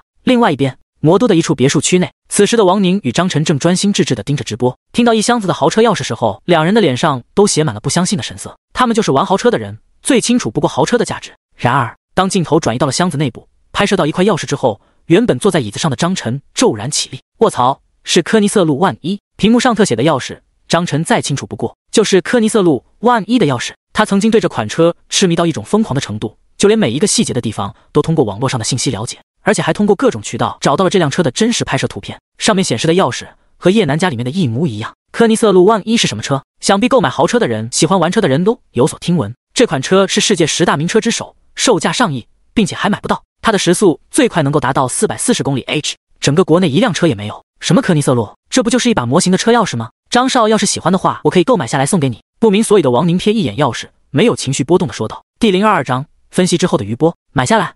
张晨不屑地看了一眼身边的王宁，售价上亿的神车，他能够买得起吗？王宁的家里面确实有些小钱，父亲的公司是一个上市公司，顶多价值1个亿吧，但这整栋公司的价格勉强才配得上科尼赛路1-1的钱，就他想买，可以说是天方夜谭。张少，难道我说错了什么话吗？王宁感受到张晨的目光，有些尴尬的挠挠头。不就是一块钥匙的模型吗？张少那副表情就好像这钥匙是真的一样。你知道科尼塞路1值多少钱吗？张晨未曾回答问题，而是询问道。科尼塞路1是世界10大神车之首，价格好像在上亿元，它是当之无愧的超跑，速度能够达到440公里每小时，高铁的速度还不一定有这辆跑车的速度快。一说起科尼塞路1，王宁相关的了解就不断的冒出来。对于这辆举世闻名的跑车传说，他也有些了解。最快时速440公里每小时，要知道高铁的速度大概就在300至400公里之间。国家为了高铁的稳定性，所以严格的控制了速度。前段时间好像突破了什么技术，高铁的最快时速能够达到500公里左右，普通的时速还是维持在350上下。也就是说，开着科尼塞路能够塞高铁，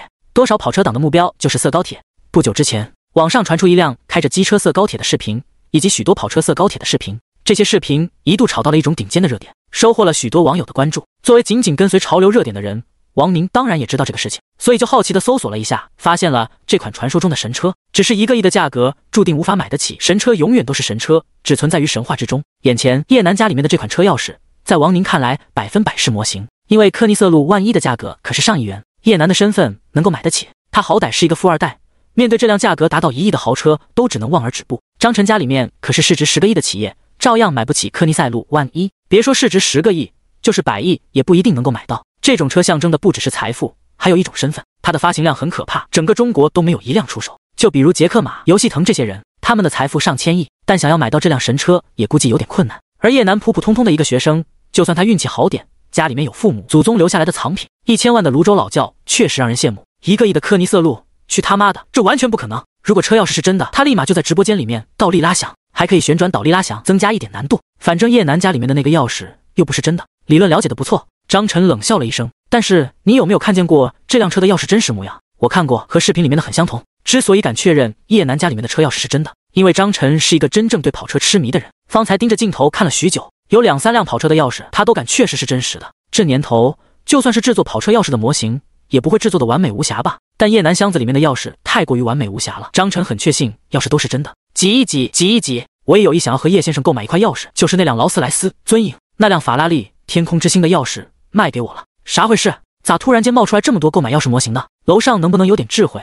你觉得这些车钥匙模型怎么样？很好啊，岂止是很好，完全能够以假乱真。我敢打包票，就是正车主出现，也不一定能够认出这个钥匙是假的。如果不是那个记者说出来，我现在都还认为是真的。这个和他们购买有关系吗？大哥，当然有关系。如此逼真的钥匙，买下来装逼还是出租给钥匙制作的商人，都是一笔巨大的财富啊！拿出去装逼没人认得出来，专门找那种假名媛，他们对豪车有一定的了解，分辨豪车钥匙也颇有水平。嘿嘿嘿，恐怕假名媛这次要栽跟头了。聪明的人都已经购买了，只有你还在这里瞎比比。呵呵，钥匙模型，一群无知的人。别墅内的张晨看见弹幕，有一种无形的怒火在心中滋生。明明就是真的钥匙，这些人却当成了模型，这对于玩车的人来说是莫大的侮辱。辛辛苦苦积攒的几十辆豪车，却被一群啥也不懂的人当做了模型，还公然在直播间内开始拍卖。这种感觉就像是你拿着价值几千块的东西，一群小孩子围上来说你的东西只值个3、4块，气不气人？他不知道正主是怎么能够忍受的，反正眼下他是看不下去了。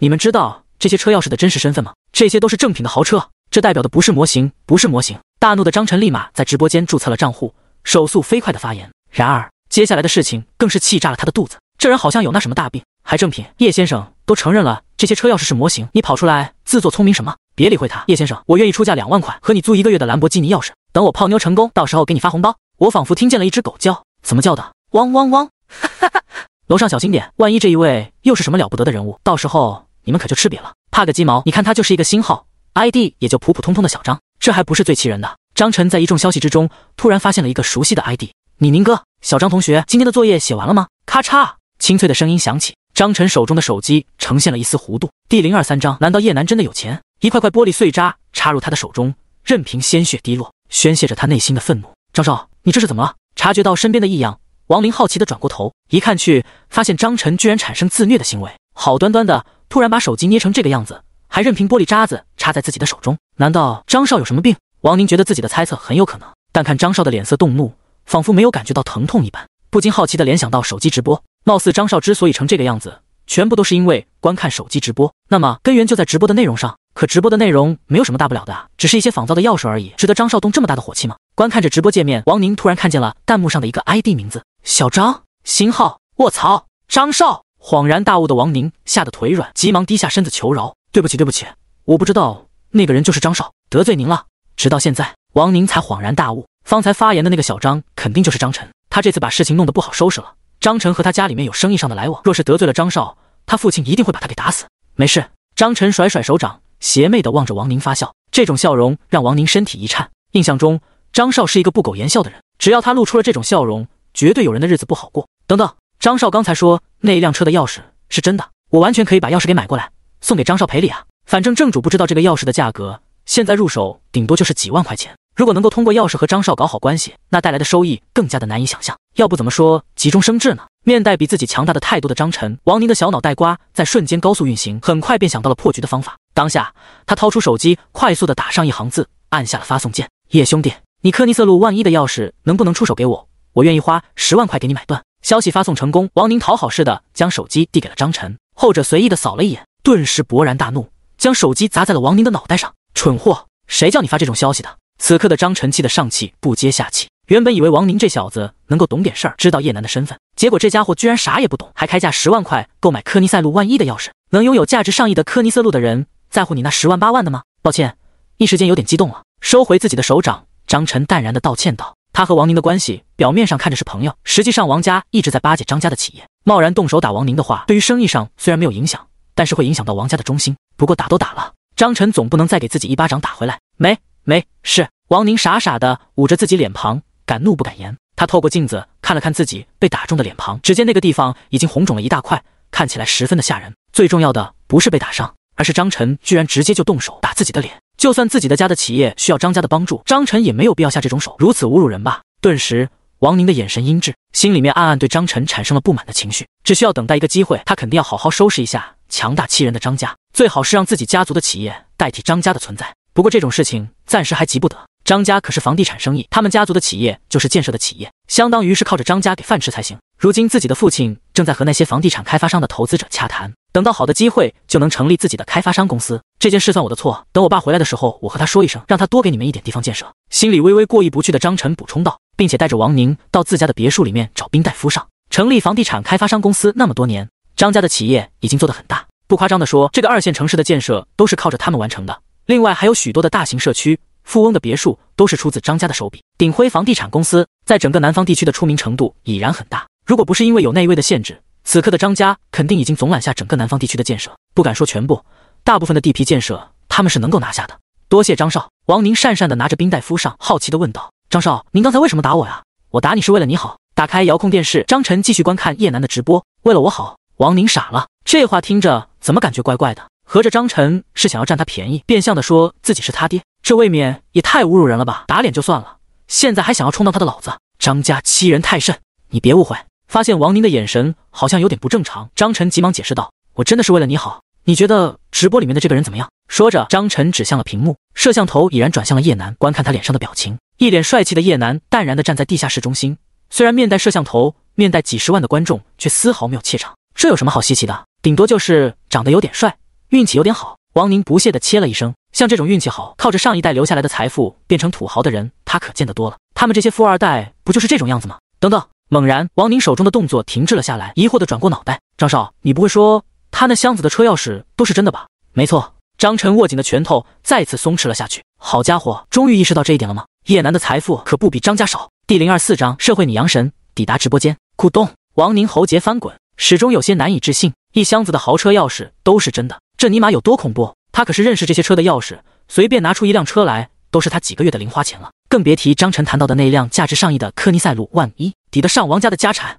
啪啪，突然的，王宁给了自己2大嘴巴子，他真是作死，居然想用10万块就换一辆价值上亿的车钥匙。还好有张少提醒他，否则他就成为别人的笑柄了。张少，你说这个叶兄弟的父母究竟是什么身份？掌嘴之后，王宁对张九成父母的身份开始好奇起来。拥有这么多豪车的家庭，在全国肯定都非常出名，但为什么他从来没有听到什么姓叶的人成为什么大老板的消息呢？这世界上隐形的富豪有很多，叶楠父母很有可能就是其中之一，没必要大惊小怪。张晨摇晃着杯中的红酒，淡然无比地说道，其实许多人表面上看起来平平无奇，背后里家族的势力非常强大，或许是上个世纪的某位大商人，或许是在某个方面做到极致的家族。这些家族的钱财很多，只是不显山露水而已。他曾听闻父亲说起过一个不世出的大师，对经济领域了如指掌，许多商业的大佬都成为过他的弟子。他还曾听闻过一个神话般的存在，生意笼罩整个国家。但奇怪的是，这些人的资料都搜索不到，想来是为了过普通人的生活，不想加入世俗。所以叶楠的父母以前肯定也是一个超级大土豪，或许是因为商业上出现了什么问题，抛下叶楠逃难去了。原来如此。听完张晨的讲述，王宁一副恍然大悟的样子，搞半天原来是叶楠的家族势力非常庞大，可惜这个家族已经成为了过去的形式，像他们这样新兴的家族才是真正的强大。老家族不行了，那张少你接下来什么打算？和这个人结交一下。让王宁有些费解的是，为什么张少还要观看叶楠的直播？是因为对那些豪车感兴趣吗？亦或者是想要结交一下叶楠，把他拉入到自己的阵营之中？张晨摇摇头，我想再看看这个人的身份，顺便给他购买一辆豪车。好嘞，那我们一起观看。王宁笑着说道。再过1个多小时，张晨的父亲就会回到别墅里面，他还等着看张晨为自己说好话，多分一些地皮给自己家建设。到时候回到家中，父亲兴许一个高兴，就给他许多的赏赐，又能晚上一段时间。镜头切换，地下室内，一众工作人员开始统计叶楠箱子里面的钥匙，仔细数了数，总共有57把钥匙。这些钥匙无一例外都是豪车的钥匙，被节目组的人按照价格分成了一排排，最顶尖的价值上亿，最低级的车钥匙代表的车也是300-400万，当真是恐怖如斯。他们仔细地计算了一下，叶楠这个车钥匙箱子里面的钥匙代表的豪车价值在12亿之上。12亿啊，这代表了什么？就是一些工作白领一辈子赚到最后的总共价值也才1000万不到而已。而叶楠这些车钥匙竟然代表了10个亿的财富，也就是说，这相当于许多人的一辈子。拥有这12亿，想要干什么干什么，天天吃香的喝辣的。届时美女排成队伍的向自己走来，什么都不缺。还好都是钥匙模型。直播间内的众人缓和了一口气，幸好这些都只是钥匙模型，否则今天晚上的他们估计得酸死。这就要开始售卖了吗？不知道叶先生打算售卖多少钱？如果只是2-3万的话，我觉得自己能够全部包下来。楼上谁啊？这么大的口气，就算3万块钱一把钥匙，这里一共可有56把钥匙，等同于100多万了。我是谁关你什么事儿？不知不觉间，直播间内涌入了许多身份还算不错的大佬，他们都是喜欢观看直播的人，因为直播软件里面被人说的话吸引到了，所以进入了直播间。而且这一次进入的人还有一个顶尖的富二代，喜欢观看美女主播的某位富二代。无意之中发现了妹子直播间里面有人说起什么直播，揣怀着好奇，他便点开了直播间的链接，进入了其中。这么多车钥匙吗？看起来还算不错。才刚刚进入直播间，一大堆钥匙便出现在李阳的眼前。他好奇地打量过去，发现这些车钥匙的制作都十分的精致，有些钥匙竟然和自己见过的一模一样。叶楠这家伙也是一个人才。微微沉思片刻，李阳对这些车钥匙升起了买卖的心思。他家里面是整个南方都出名的企业，市价总共在100亿左右。平日里李阳也与许多的富二代一起玩车，许多名贵的跑车家里面都有收藏。但有些可惜的是，大部分的跑车他要么买不起，要么就是已经成为了绝版的存在，根本找不到渠道购买。叶楠家里面的这些车钥匙，如果他全部拿下的话，成为自己的收藏品也不错。刚好手上还有几千万的零花钱，就出价个300万全部包下来吧。内心敲定了念头，李阳当即在弹幕区域内发出信息 ：“Hello， 叶楠，你这些钥匙我想全部买下来，300万给你全部包了，怎么样？”这是谁啊？语气那么轻佻。噗呲，还有叶楠大哥，你没看见我们都是称呼叶先生的吗？鸟语都从嘴里面冒出来了，德行！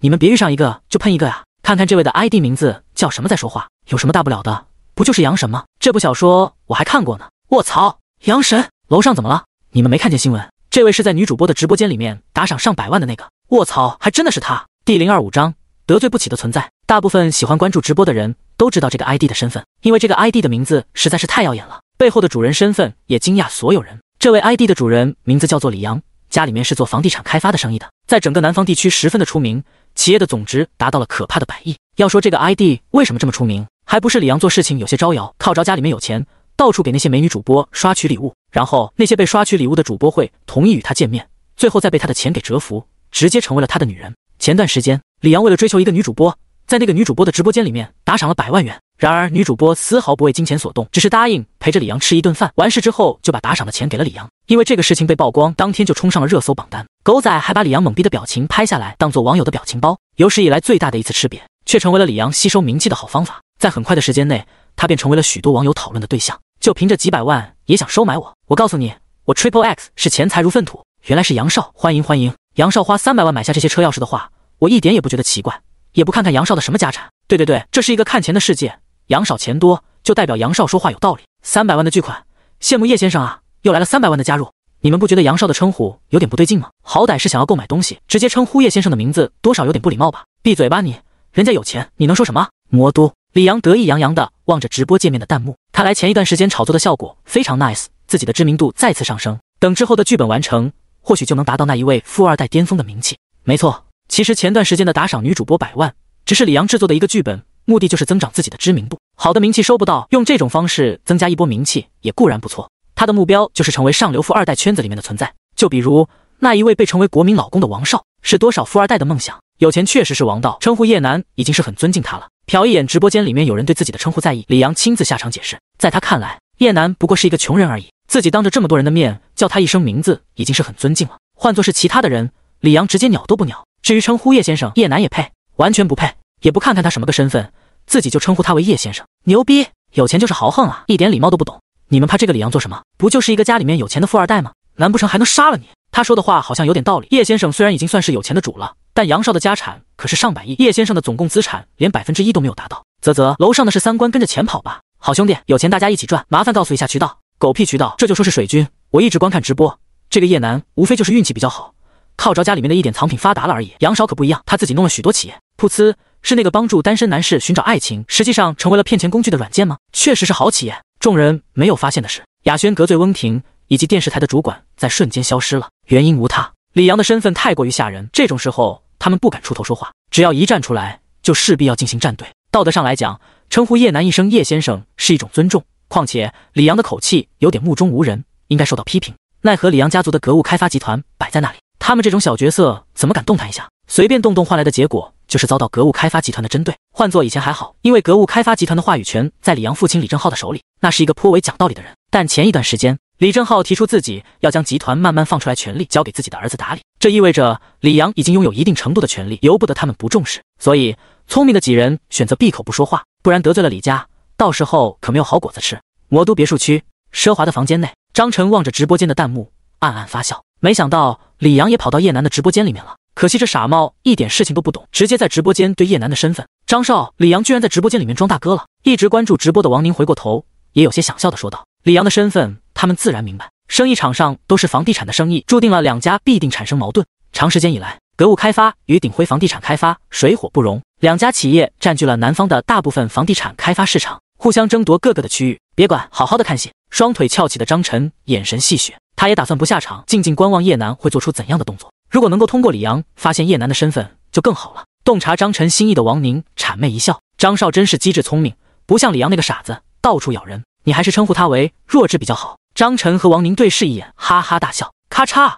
正当两人得意的大笑时，别墅的大门突然间被打开，随后从门外走进来一个魁梧的中年男子。中年男子身穿黑色的西装，油度颇大，面色严肃的踏步走入。小宁也在，你们在笑什么呢？隔大老远就听见了。放下公文包，张鼎辉面色古怪的向两人问道，张叔好，我们在看一个扶贫的节目呢。王宁乖巧的站起身，尊崇的对张鼎辉解释，第026章那个男人，扶贫节目。李阳。张鼎辉疑惑的将视线投在了客厅的大荧幕上，顿时从上方看见了叶楠的身形，外貌英俊，气质不凡，双眼有隐藏的锋利，好一个年轻人。随后他再次看向了镜头之中的车钥匙，顿时心脏猛地受到冲击，这些车钥匙竟然全部是豪车的钥匙，这个年轻人是谁？一瞬间，张鼎辉连说话都带着丝丝的颤音。几十把车豪车钥匙，这得有多么有钱才能聚集？他年轻的时候也是一个爱好跑车的人，如今身家100亿，家里面的豪车总共也才7、8台而已。而且叶楠的那些车钥匙里面还有一些张鼎辉了解的上千万豪车。老爸，你是不是也很惊讶？那个直播的叶楠说了，这些车钥匙都是模型。张晨在一旁为父亲解释道，他一开始看见这些豪车钥匙的时候，也和父亲一个样，震惊的心脏刺痛。后来看见那一辆价值上亿的科尼瑟路的时候，更是把它当成了真正的豪车钥匙。但仔细想想，叶楠的家里面估计还是买不起这辆车，里面虽然有一些是真的豪车钥匙，价值上千万的应该不是。你说这是钥匙模型？张父回过头，狠狠地瞪一眼张晨，沉声说道，还记得老子给你讲的那个人吗？那个人被父亲的视线盯着，张晨害怕地缩缩脖子。他确实听过父亲讲述一个故事，里面有一位神秘人物出手极其的阔绰，事情就发生在1、2年前。事业越做越大的张鼎辉抵达了一流富豪的榜单，也通过各种渠道了解到了一场盛大的豪车拍卖会。当时的张鼎辉爱好豪车跑车，张晨之所以这么喜欢跑车，他感觉自己就是被父亲遗传的。拉回故事的正题，身上颇有财富的张鼎辉和一群富豪们前往迪拜，准备拍卖那些价值上亿、10亿的豪车。当初的那个拍卖会可以说是土豪云集，就连国内的游戏腾也前往参加拍卖，更别提那些中东地区其他大洲的土豪。拍卖会开始，第一辆车便是科尼瑟路1短短几分钟的时间，便有人开价到1个亿，强势的要拿下此车。在一众土豪中，显得比较穷的张鼎辉默默放下8000万的竞拍价，双眼痴迷的盯着科尼瑟路。原本他以为这辆车就这样被人用1个亿的价格拿下了，结果突然有个神秘男子开价到3个亿，霸道无比的超越所有人的出价。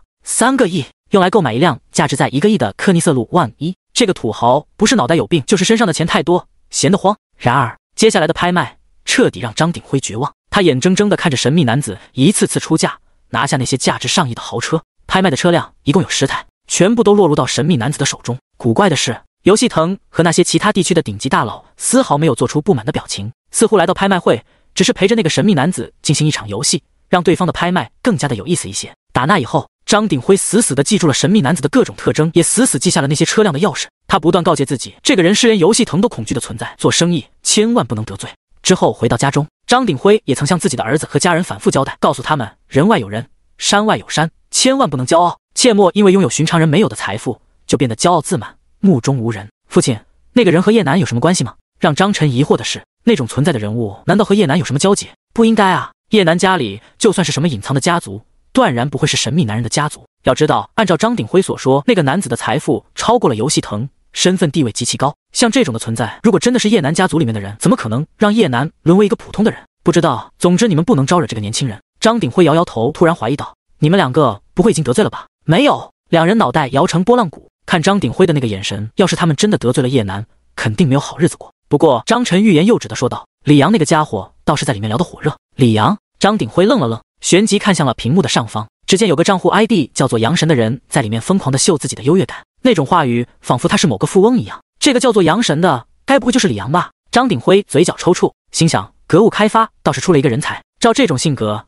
以后肯定要惹出许多的麻烦。不对，现在就已经惹出了麻烦，得罪了一位与传说中的那人有交集的年轻人。思量许久，张鼎辉掏出自己的电话，拨给了格物开发的董事长，也就是李阳的父亲李正浩。按理来说，这个事情和他没有关系，告诉李正浩完全没有必要，反正最后即使吃瘪，对他也没有坏处。但让张鼎辉担心的是，那个大佬若是知道自己的儿子在直播间里面，而且还不做出任何表示，到头来岂不是得罪了那位神秘大佬？仔细想一想，貌似得不偿失。万一大佬一个动怒，针对整个南方的房地产开发企业，到时候张家就会受到了牵连。2家人既是生意上的死敌，也是一根绳上的蚂蚱。多多，电话忙音提示了2次，很快便被接通。刚刚离开公司，前往家里面的李正浩好奇的接通电话，不明白自己生意上面的敌人找自己有什么事情。张总怎么有兴趣来找我这个小老板聊天了？是不是你又拿下了什么地皮，想要给我炫耀啊？接通电话，李正阳开着玩笑说道：别闹，有大事情告诉你。张鼎辉语气严肃地打断对方的玩笑，将自己的分析前前后后全部告诉了李正浩。该说的他已经说了，至于李正浩怎么处理，就与他无关。第027章，电视台的惶恐乌龙搞大了。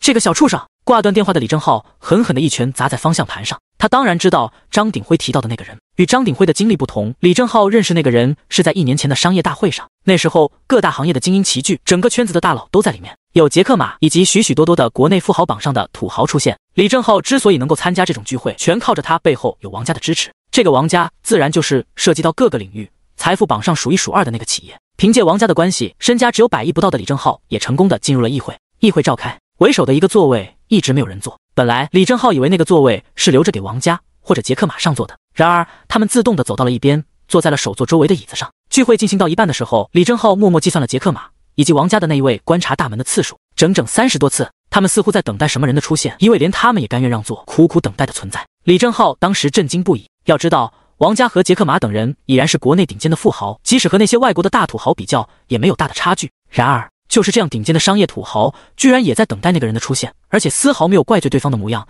简直是颠覆了他的世界观。直到聚会抵达最后的时候，才有一位身穿黑色西装、戴着墨镜的男子出现在大堂之内。他一出现便吸引到众人的目光，径直走到了首座的旁边。正当众人以为那个人就是杰克马和王总都敬畏无比的存在时，那个穿着黑色西装的男子取出了身上的电脑，不管不顾地打开了视频通话。视频内是一位隐藏在黑暗之中的男子，他的声音低沉，不容置疑地对着杰克马和王总交代一些事情，比如往后他们发展的方向，以及现阶段需要做出来的事情。那种口气宛若杰克马和王总是他手底下的员工一般。更让李正浩吃惊的是，那个隐藏在黑暗之中的男人竟然称呼杰克马为小马，称呼王总为小王。这还不是最关键的，杰克马和王总居然对神秘男子的称呼没有丝毫不满，而是充满谄媚笑容。自从那件事情过后，李正浩曾私下里询问过神秘男子的身份，但王总闭口不谈，仿佛男子的身份非常恐怖，说出来就会遭受到什么惩罚一样。他只是告诉李正浩，神秘男子是整个国内商业的领头人，倘若招惹到他，轻轻松松就能够让一个家族瞬间消失在商业的圈子里面。小畜生，光给老子惹麻烦！惶恐的李正浩不敢耽误时间，加速开车回到了自家的别墅内。此时，李阳依然在直播间里面滔滔不绝，秀着自己身家100亿的优越感。你们这群屌丝也配在这里说什么道德不道德？我做事从来不管这些，没有身份就别说话，字太多不想看。一条条他认为霸气无比的弹幕发出，对的那些原本支持叶楠的人无话可说，一群垃圾，老子舌战群儒。放下手机，李阳冷冷地扫一眼屏幕，打算叫保姆给自己弄些吃的。聊了这么半天，害得他的肚子都有些饿了。保姆呼喊2声，然而回应李阳的不是保姆，而是自己的父亲李正浩。他一脸阴郁地推开卧室的门，手里拿着还未曾放下的公文包，径直朝着李阳走来。爸，你下班了吗？爸，你这是干什么？爸啊，别打脸，爸，我知道错了，我不该给主播打赏啊，疼！一声声凄惨的嚎叫声响彻整栋别墅。客厅内的保姆以及李阳的母亲坐在沙发上，大气都不敢发出。他们不知道到底发生了什么。从李正浩的脸色来看，肯定是李阳做出了什么事情。畜生，你还没意识到自己的错误？李正浩瞪眼，随手抄起了一个花瓶，不客气地砸在李阳的脑袋上。啪嗒一声，花瓶碎裂，李阳的脑袋上破开了一个大洞，往外面冒出炯炯的鲜血。我只是打赏了几个女主播啊！李阳捂着自己的脑袋，恐惧感弥漫在心中，颤颤巍巍地说道：“还不知道。”环顾四周，李阳又拿起了一个烟灰缸，说着就要砸在李阳的脑袋上。别，爸，不要打我，要死人的！李阳不停地蹬着双腿，那么坚硬的烟灰缸落下来，自己不死也要落得一个脑震荡。而这时，外面的人听见动静，急忙冲到屋子里面拦下了李正浩。老李，你这是搞什么？小杨犯错你就好好教育他，至于下这么狠的手吗？这可是我们的儿子，你唯一的骨肉。李阳的母亲跑上前，抱着李阳大声哭泣道：“哎，小杨就是被你这样宠坏的。”见众人都进入了卧室，李阳慢慢放下了手中的烟灰缸，苍老的面色上满是失望，重重地叹了一口气。李母追问道：“到底发生了什么事情？一回家就要打小杨？”你不懂。李正浩摇摇头说道：“他太目中无人，得罪了我们惹不起的人。魔都还有我们惹不起的人。”李阳和李母愣了愣，一直以来，格物开发集团的势力庞大，造就了他们那种目中无人的脾气。在他们看来，没有什么人敢得罪格物开发集团的董事长。再说，他们又没有干出什么杀人犯法的事情，怎么就招惹到不能得罪的人了？你问问这畜生在直播间里面发什么了？想到直播间，李正浩说不出的火气大，都是因为管教不严，养出来这么一个废物。小杨，你又在直播间发什么了？李母疑惑地看向儿子，他知道自己的儿子喜欢和女主播鬼混在一起，但不就是一些主播吗？有李正浩说的那么严重？第028章向叶先生道歉。直播间，李阳神情呆滞，他今天只看了2场直播，其中有一场是个美女主播，后来被叶楠的直播间吸引，所以一句消息都没有发出。看来父亲所说的应该是叶楠的直播间，可叶楠不就是一个普通人吗？父亲这话说的，叶楠就像是什么大企业的老板一样，不就是在直播间里面说了几句吗？就算那个叶楠是什么富二代，也不至于为了这件事情针对我们吧？再说，格物开发集团还怕谁？等过段时间谈好业务，顶会都会被我们吞并。李阳气不过的大吼道：“搞半天就是因为一个叶楠，父亲竟然就动手打他！从小到大，他还没有被这么严重的打过。”啪！一声清脆的巴掌声响起，李阳的左边脸庞骤然间红肿起来，茫然不解地看着自己的父亲。视野中，父亲怒气冲冲地盯着他，一副朽木不可雕的样子。你怎么还不明白？叶楠的身份和那个神秘男子有关，懂了吗？什么神秘男子？难道……李阳先是错愕，随即满脸震惊。神秘男子可是父亲口中无法招惹的存在，就连国内最顶尖的富豪都得为神秘男子弯腰。他得罪的叶楠，居然和神秘男子有关系，这怎么可能啊？爸，我该怎么办？一时间，李阳的神色开始慌张起来。他不是一个蠢货，知道得罪了这种人的后果。圈子里的人倘若知道格物开发集团的人得罪了神秘男子，100%会放弃与格物开发集团的所有合作。另外，这种等级的人物想要玩死一个人，简直轻松到不能再轻松，还能怎么办？赶紧道歉！李正浩吹胡子瞪眼。到了这个时候，这傻儿子居然还不知道该怎么办。亏得他还打算把集团交给李阳，现在看来还是交给集团里面的其他人比较保险，否则就以李阳的这个智商，格物开发集团肯定要被玩废掉。一个集团没有了好算好，得罪了许多人，就彻底失去了翻身的机会。对，赶紧道歉！回应过来的李阳急忙打开了手机，3下5除2的打开直播间，发出了弹幕。很抱歉叶先生，刚才是我有眼无珠，说出了那些话，您就当做我是一个屁，把我给放掉吧。叶先生，对不起。什么回事？哎，这不是杨少吗？几分钟不见，怎么这么拉了？卧槽，这翻脸比翻书还要快啊！各位猜猜，这个杨少为什么会突然间改口？还能怎么回事？无非就是被家里面的长辈教育了呗。错了，我猜他是去查了叶先生的身份，然后发现叶先生是自己不能得罪的人。啥意思啊？难道叶先生是一个表面上学生身份，暗地里是100亿的公司老总？夸张了，应该是叶先生的父母曾经抵达了某种至高的领域，所以身份令李阳感觉到恐惧，发出了这些话。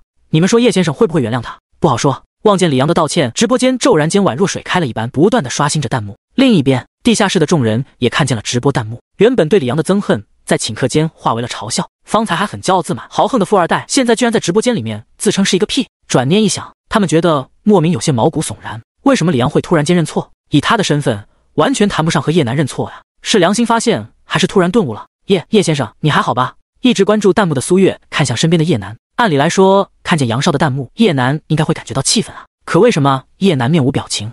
没事，叶楠无所谓的说道。狗咬你一口，难道你还要咬回去？这形容真的贴切，沾上一嘴的狗毛多不好。苏月嘴角抽搐，感觉又有大事要发生了。虽然不知道叶楠是怎么让李阳道歉的，但叶楠的这句话已经被录入到摄影机之中。李阳那种富二代绝对会生气，再次和叶楠撕逼。你可以不咬，直接杀了不就行了？叶楠适时的补充道。语不惊人死不休。节目组的众人神情惊愕，很快又恢复了正常。这句话换作是一个有身份有实力的人来说，他们可能还会觉得有些霸气；换作叶楠这种还是大学生的人来说，就显得有些轻飘飘了。你一个身家姑且算作6000万的大学生，竟然敢与身家超过100亿的富二代比拼，大哥，谁玩死谁还不一定呢。就你那点小身板，招架不住对方的几下。魔都别墅，李阳绝望地放下手机，嘴里念念有词。完蛋了，完蛋了，他已经和叶楠道歉了，可叶楠的那一句话好像并没有打算放过他。爸，我该怎么办？李阳抬头看向李正浩，双目之中充斥着期待。我能有什么办法？感受到一家人期待的目光，李正浩无奈地摇摇头。他只是一个大佬眼中微小如尘埃的存在，现在还不知道叶楠和那个神秘男子究竟有什么关系。但依照李正浩看来，叶楠家里面能拥有那个神秘男子拍下的所有汽车，这就说明叶楠和那个神秘男子的关系很好。当务之急，唯一的办法就是赶紧赔礼，希望能够在神秘男子有所动作的前面解决这些事情。可惜李正浩的察觉始终晚了一些，在叶楠说出那句话的时候，一直潜伏在直播间里面的手下就连线了电话。当天的电话直接拨给了国内房地产生意最大的企业家，命令对方给李正浩一点颜色看看。得到命令的最大房地产生意的企业家立马翻身起床，他神色激动，没想到那一位居然再次找到了自己。时隔1年，再次接到了叶楠的电话指令，虽然只是叶楠的手下，可他也不敢丝毫的马虎，采取各种手段对格物开发集团进行封杀。所有外包的建筑公司，所有建筑材料公司全部禁止向格物开发集团出售产品，违背命令的人直接在房地产行业消失。第029章就被封杀了。魔都张家别墅内，原本正在看戏的张鼎辉突然接到了电话，来电显示的人并不陌生，乃是房地产行业的顶尖大佬，身家超过1000亿的存在。虽然存下了大佬的电话号码，但张鼎辉还是第一次接到其打来的电话，当下不敢大意，急忙按下了接通。郝先生，请问你有什么吩咐吗？张鼎辉的语气尊敬，态度低微到了极点，由不得他不低微。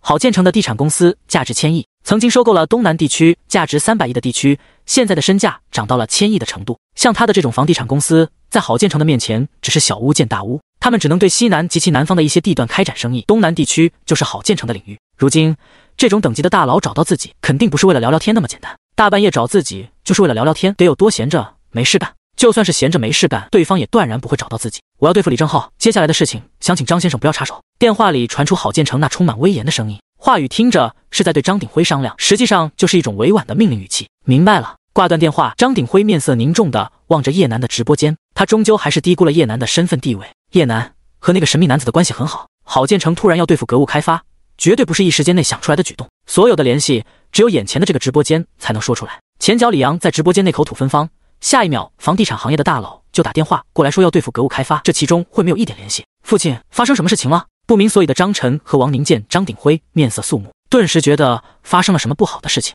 哪知张鼎辉脸上突然露出了笑容，你们两个还算不错，没有惹下麻烦，从今以后没有格物开发，只有我们鼎辉集团了。啥？两人双眼瞪出，这句话的信息含量太大。什么从今往后没有格物开发？那可是能和鼎辉集团相提并论的存在，哪有那么容易就消失？察觉到两人的疑惑，张鼎辉解释道，因为叶楠的事情有大佬出动，要对格物开发下手，你们两个记好了，千万不能招惹到直播间里面的这个叶楠，就是装孙子也要给我讨好他。王宁震惊，叶楠的身份地位有这么吓人吗？废话，不是叶楠的身份地位高，是他背后站着的人实力强大。不等父亲解释，张晨便沉声开口道，这种时候他也明白了父亲话里面的意思，叶楠和那个神秘男子之间绝对有关联，对方是一个护短的存在，发现直播间里面李阳的动作，二话不说就要对格物开发集团下手，就是不知道这下手的含量有多大了。不过从张鼎辉的语气来看，估计格物开发公司这一次要遇上天大的麻烦。相同的景象出现在许多地方，一个个房地产建筑行业相关的大佬接到了电话，电话里面的人只说一句话，他们要对格物开发集团下手，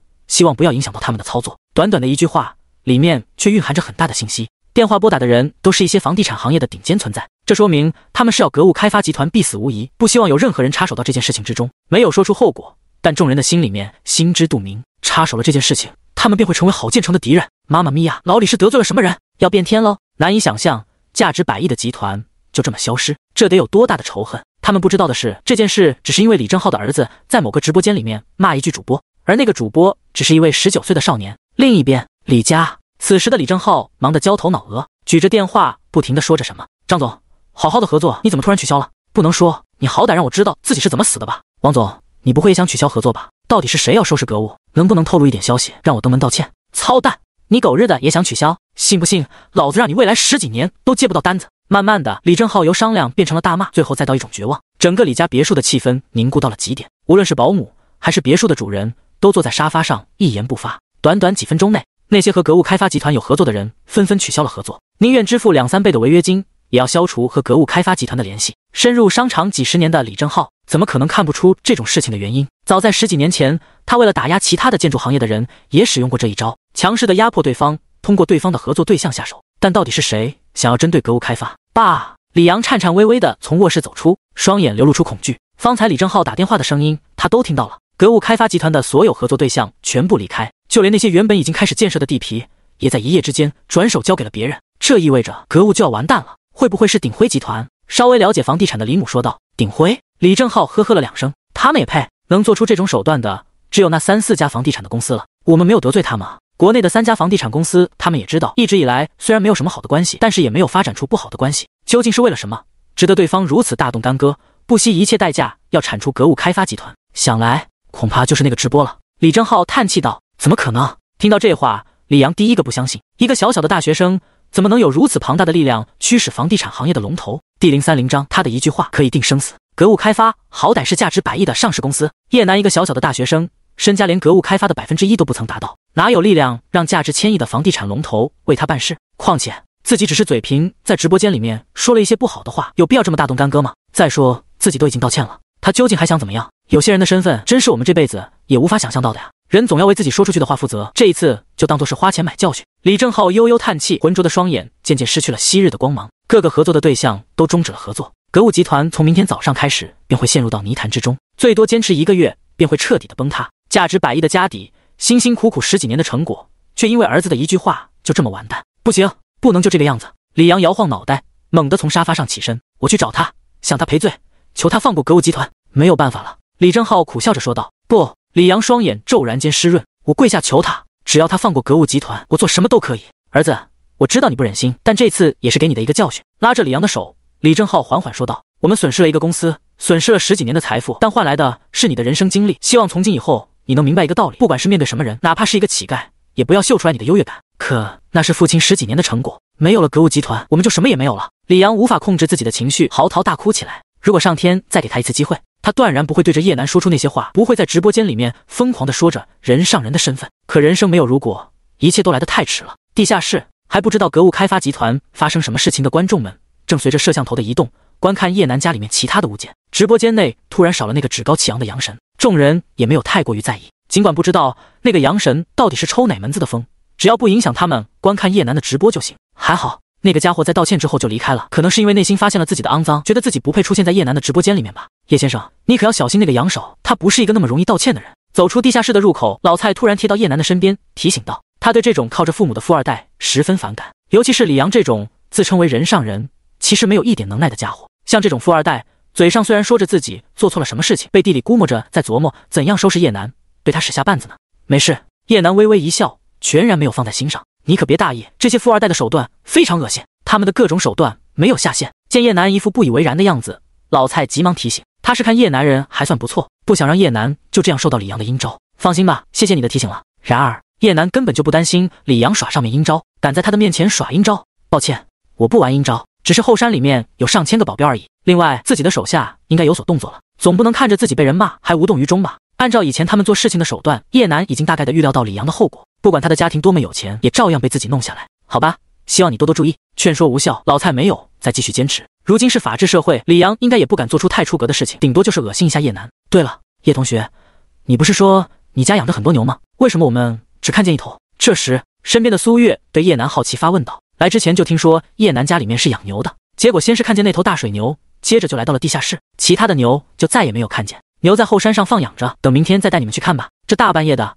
牛早就回到后山的牛棚了。叶楠现在带着众人去观看，保镖们肯定会有所察觉，别闹出什么乌龙就尴尬了。这样，那我们今天就在你家的院子里面打个地铺睡觉可以吗？此时已经是夜晚11点，奔波一天的节目组众人早已疲倦不堪，恨不得现在就睡在床上。可惜叶楠的家他们也看过了，卧室只有一间，容不下节目组的7、8人。幸好他们来的时候有所准备，带着一些行李，其中就有3顶帐篷，只需要叶楠提供一下被子就能睡下，不用那么麻烦。我后面还有一栋房子，你们先在里面睡一觉吧。叶楠摆摆手说道。他屋子的后面还有一栋别墅，装修好很久，一直没有进去居住过。保镖们又在后山居住，所以别墅就长期处于闲置。还有房子？节目组的众人傻眼，没想到叶楠家里还有其他的房子，就是不知道那房子的质量怎么样。不过都到这种时候了，众人也不在乎房子的质量如何，只要勉强能够入睡就行。带领着众人绕过一段小道，最终抵达一处幽静的地段，两边生长着翠绿的香樟树，一株株盛开的鲜花在夜色中绽放。橘黄色的路灯下勾勒出一栋高大的建筑物，看起来十分的豪华。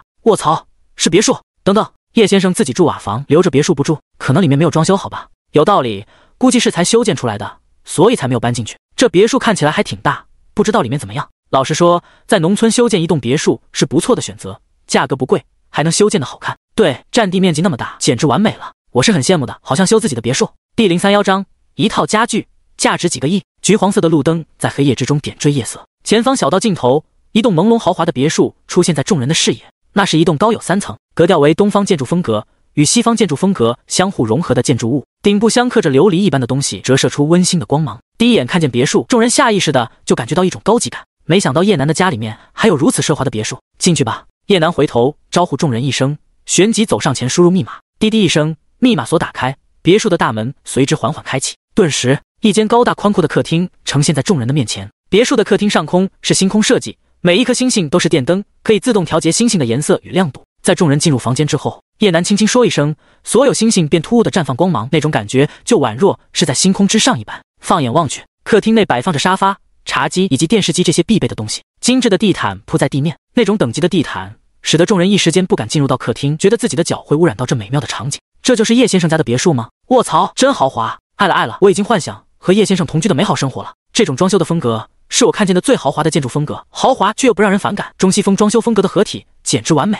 我是学习设计的，想请问一下叶先生，我能不能把这装修的风格借鉴一下？谢谢您了。楼上的妹子是想要白嫖吗？你过去给叶先生暖暖被窝，他应该会同意你的要求。哈哈，绝了！万一这妹子是个恐龙咋办？想多了，叶先生现在也是身家几千万的人，想找到妹子还不简单，只要挥挥手，女人随便就是一大堆。呸，恶心！叶先生怎么会像你们这种男人一样？直播间里面的男生不少，女生的数量同样也不缺，大部分女生都是被叶楠的长相所吸引，好奇的进入了直播间。更让他们觉得有吸引力的，当然还是叶楠所拥有的财富。不知道再继续下去，叶先生的身价能涨到多少钱？我算算，2万的牛，1万的牛槽，10万的收音机，那个赝品金丝楠木餐桌，就算个1000，100万的剑南春蓝色典藏，几瓶价值1000万的泸州老窖1952，以及眼前这栋价值100万的别墅，叶先生现在的财富应该有4123万。卧槽，都已经4000多万了！短短几个小时的直播，身家从0变成了4000多万，这种逆袭比做梦还要夸张。别断言的太早，我感觉叶先生的这栋别墅里面还有好东西。钟鹏早已无心睡眠，一边观看直播，一边偶尔发出弹幕。醉翁亭，期待叶先生的藏品，最好是出现一点我们能买得起的白酒。雅轩阁，我已经迫不及待想要观看别墅的内部了，节目组快点推动。台长，各位放心，我给他们都交代过了，保证把叶先生的身价全部给你们挖出来，各位就安心的瞪着吃瓜吧。此时，魔都别墅内的张晨父子也饶有兴趣的观看直播，无比期待能够通过别墅里面的场景，了解到叶楠到底和那个神秘男子有什么关系。难道叶楠是那个神秘男子的私生子，或者就是那个神秘男子的儿子？若是叶楠知道几人心中的猜想，估计会无语的想掐死几人。自己生自己，他怕不是一个妖怪吧？小宁，你不是要回家了吗？现在都已经11点了。看了看身边目不转睛的王宁，张晨突然说道：“这天太晚了，现在回去我老爸都可能睡着了，我今天就叨扰你们一晚上，张叔可以吗？”王宁头也不转的说道，眼神依旧盯着叶楠的直播间。这可是一个能认识到大佬的机会，他怎么可能就此放过？可惜现在手上没有手机，否则王宁早就分分钟99加，把叶楠直接吹爆。哼哼，张叔认识那个神秘男子，我待在这里能了解到叶先生的真实身份，绝对不能提前离开。这两父子绝壁是看出来什么，只是不想告诉我。坚定不离开的念头，王宁毅然地坐在沙发上继续观看。不打扰，不打扰。小辈都这么说话了，张鼎辉也不好撵走王宁。无奈的情况下，他直接就当着王宁的面开始自己的分析。你们别因为这栋别墅是乡下的，就小瞧了它的价格。小宁，你家里面是建筑的，应该能看出来建筑的材料吧？能看出来。王宁点点头说道。身为建筑公司的少公子，他这些年就是没吃过猪，好歹也看见猪跑。叶楠的这栋别墅只要是稍微懂行的人都能看出来是用锌和 SGC 植物纤维构造的。这种建筑材料在建筑材料中价格很昂贵，最关键的是，制造这种建筑材料的公司目前没有将其投入到市场之中。此种植物纤维移动式装配集成房屋拥有7防7无的优势，防震、防火、防水、防冻、防裂纹、防虫蛀、防老化，彻底改变了当今传统建筑建材的固有运用模式。另外，这栋别墅的设计风格也很值得一提。虽然只是看见了客厅和外表的设计，但以王宁混迹多年设计圈子的经验来看，出手设计这栋别墅的设计师肯定不是一个普通的设计师。别墅的风格有点像是那一位出名的设计师手笔，但又有一点不一样。分析得很不错，那你说说这栋别墅的价格在什么区间？张鼎辉满意的点点头，继续拷问王宁。后者埋头深思片刻，给出了连自己都意想不到的价格。要是我来算的话，这栋别墅的建造需要3个亿，再加上装修，估计能达到5个亿左右。第032章，普通家具而已，这么贵？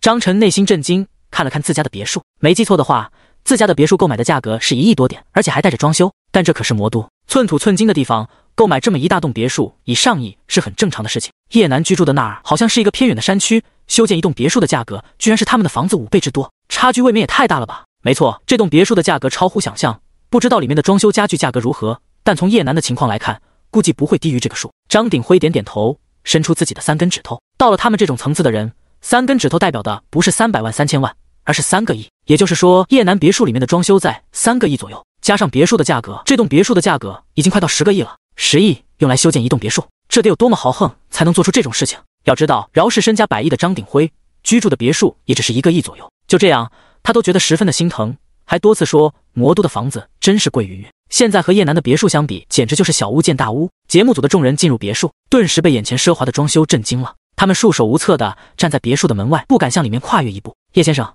您家里有没有多的拖鞋？我们换上。苏月这时候也改口叫叶楠叶先生了，不再以叶楠的同学自称，因为他感觉自己不配。叶楠有几千万的财产，再加上这栋看起来很豪华的别墅，已经算得上年轻有为、社会一流的人才，而他只是个普普通通的辅导员，身份和叶楠当然无法匹配。没有。瞥一眼众人穿着的鞋子，叶楠摇摇头说道：“别墅通常只有他一个人居住，所以准备的拖鞋就只有2双。那我们脱光鞋子踩在地毯上可以吗？”见叶楠家里面没有多的拖鞋，节目组的众人顿时尴尬无比。一方面觉得叶楠家里面太干净，他们穿着鞋子踩在地毯上肯定会弄脏地毯；一方面是因为叶楠之前还只是一个需要他们帮助的贫困大学生。算了，你们直接走上去吧。懒得计较那么多的叶楠无所谓的说道：“他不是一个矫情的人，让节目组脱光鞋子走动，总感觉有点不是待客之道，这好吗？”女记者望着地毯，欲言又止。这地毯的价格估计得上万了吧？我们踩上去弄脏就不好洗掉了。叶楠耸肩，不在意的道：“没事，就一块100万左右的地毯，脏了就脏了，实在洗不干净，丢了没什么大不了的。”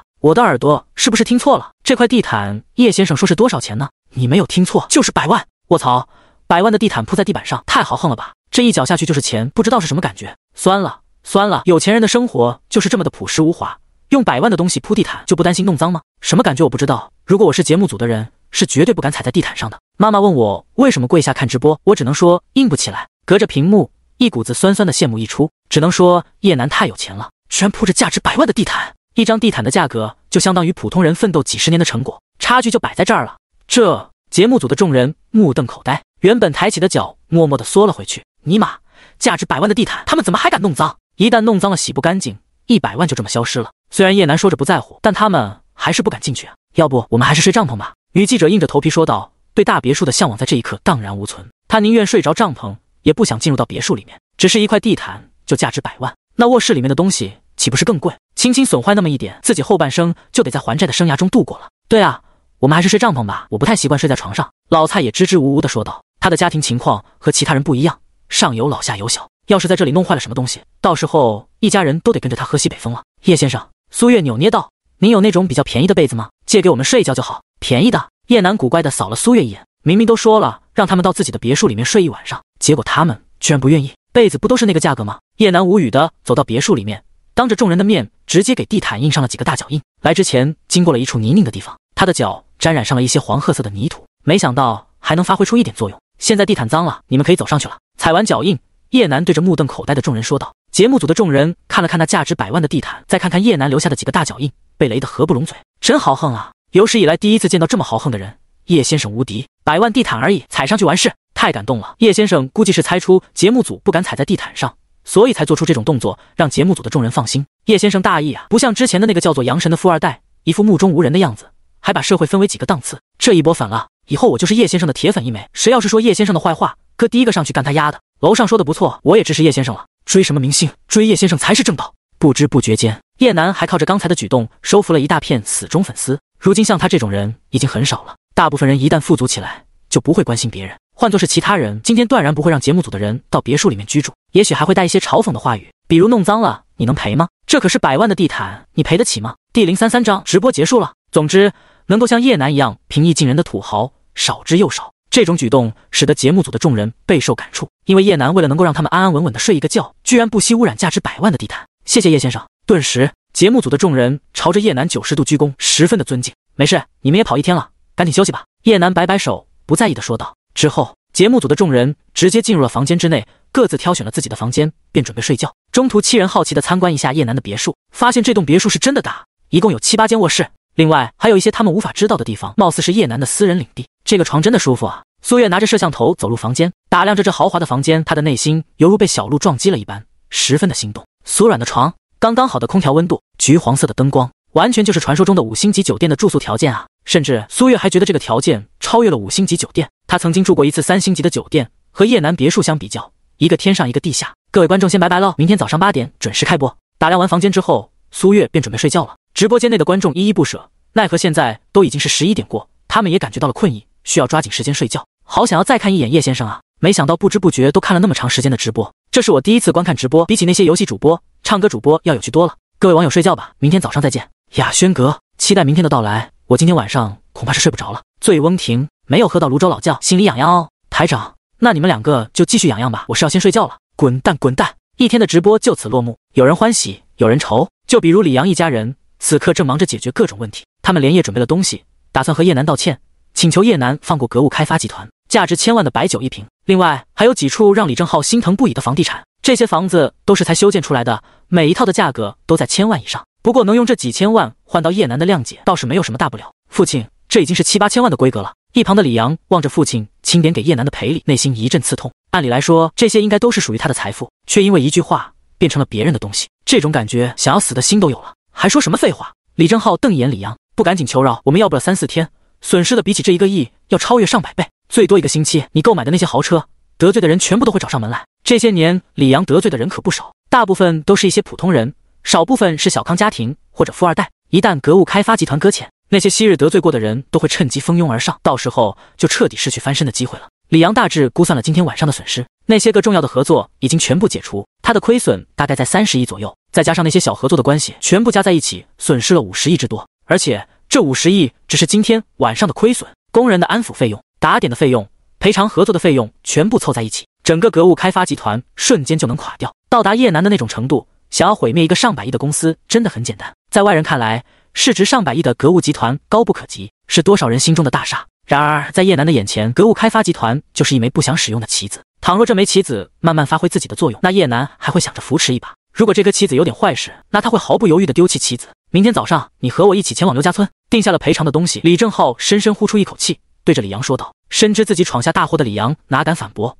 疯狂地点着脑袋，答应父亲前往刘家村。从魔都前往刘家村需要不少的时间，两人就算是坐飞机加上很快的赶路，至少也需要半天的时辰。就在李家焦急无比的时候，另外一边的中方一家则是充满了欢声笑语。在叶楠直播间里面，收获最大的就是他们两父子，价值1000万的泸州老窖成功到手，了却了中方的遗憾。父亲，那瓶酒明天应该就能到了，你快点休息吧。关闭直播的界面，钟鹏笑着对父亲说道。自从购买了泸州老窖1952，父亲的脸上一直挂着笑容，看什么都是乐呵呵的模样。我睡不着。中方乐呵呵地把玩着手机，心心念念的泸州老窖1952马上就要到手了，他怎么可能睡得着？但是你不睡觉的话，明天就没有精神品尝泸州老窖了。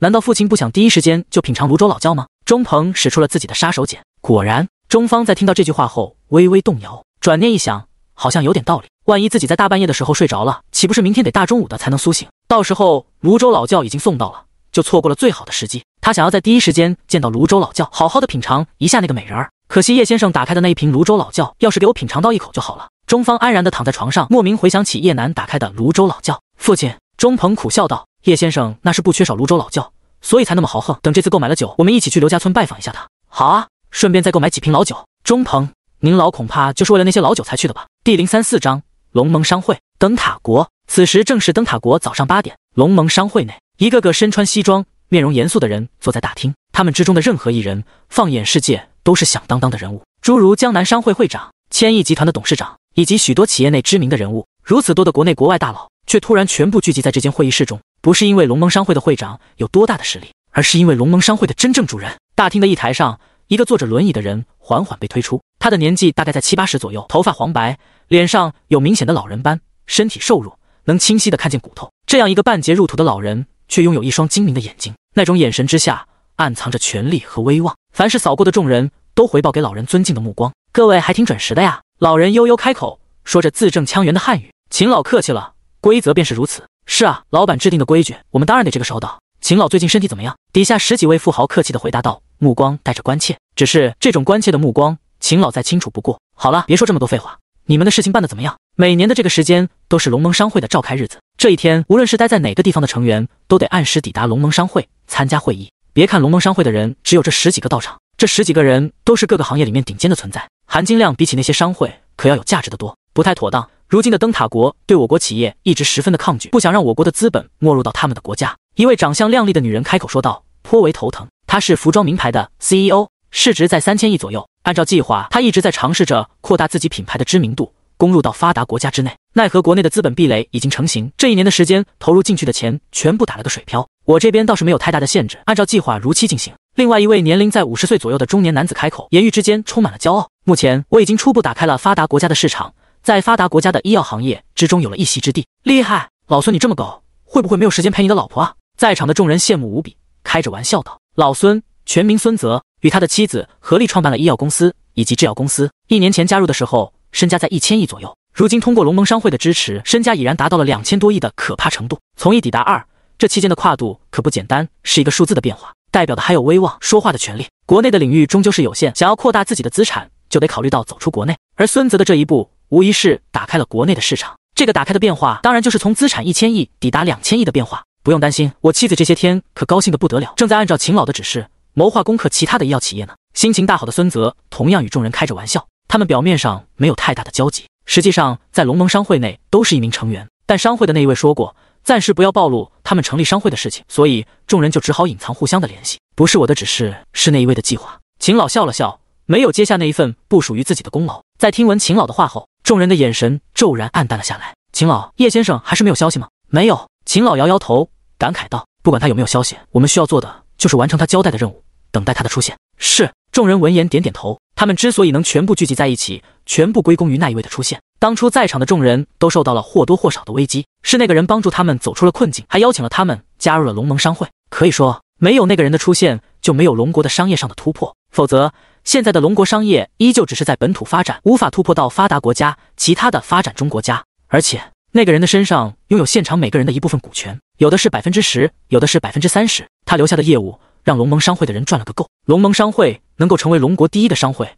全部归功于那个人的出现。可惜这么一个强大的人，龙盟商会的成员却从来没有见过他的真实面目，唯一的了解便是通过视频听到了那个人的交代，以及从秦老的嘴中了解到那个人是叶先生，甚至他们不知道叶先生是一种代号，还是对方就姓叶。这些年他们也没有探查叶先生的身份，不是因为没有机会下手探查，而是众人不敢去查阅关于叶先生的任何资料。1年前，叶先生突然留下了一些书信，消失在商业的巨轮上。靠着他留下的计划，这1年的时间以来，众人勤勤恳恳地完成任务。对了，秦老，国内的游戏腾和杰克马怎么处置？特别是杰克马好像有点不安分的动作。收起伤感的情绪，一位专门制作手机的中年男子对着秦老开口。他是国内的一位手机数码集团董事长，现阶段正在按照叶先生的吩咐研究关于手机的芯片制造。国内的手机芯片和高端的零件一直受制于发达国家的高科技，想要突破到国外的市场，便得研发出属于国内的手机芯片。最近这段时间，待在国内的认证发现了杰克马的小动作，貌似对方有点不安分。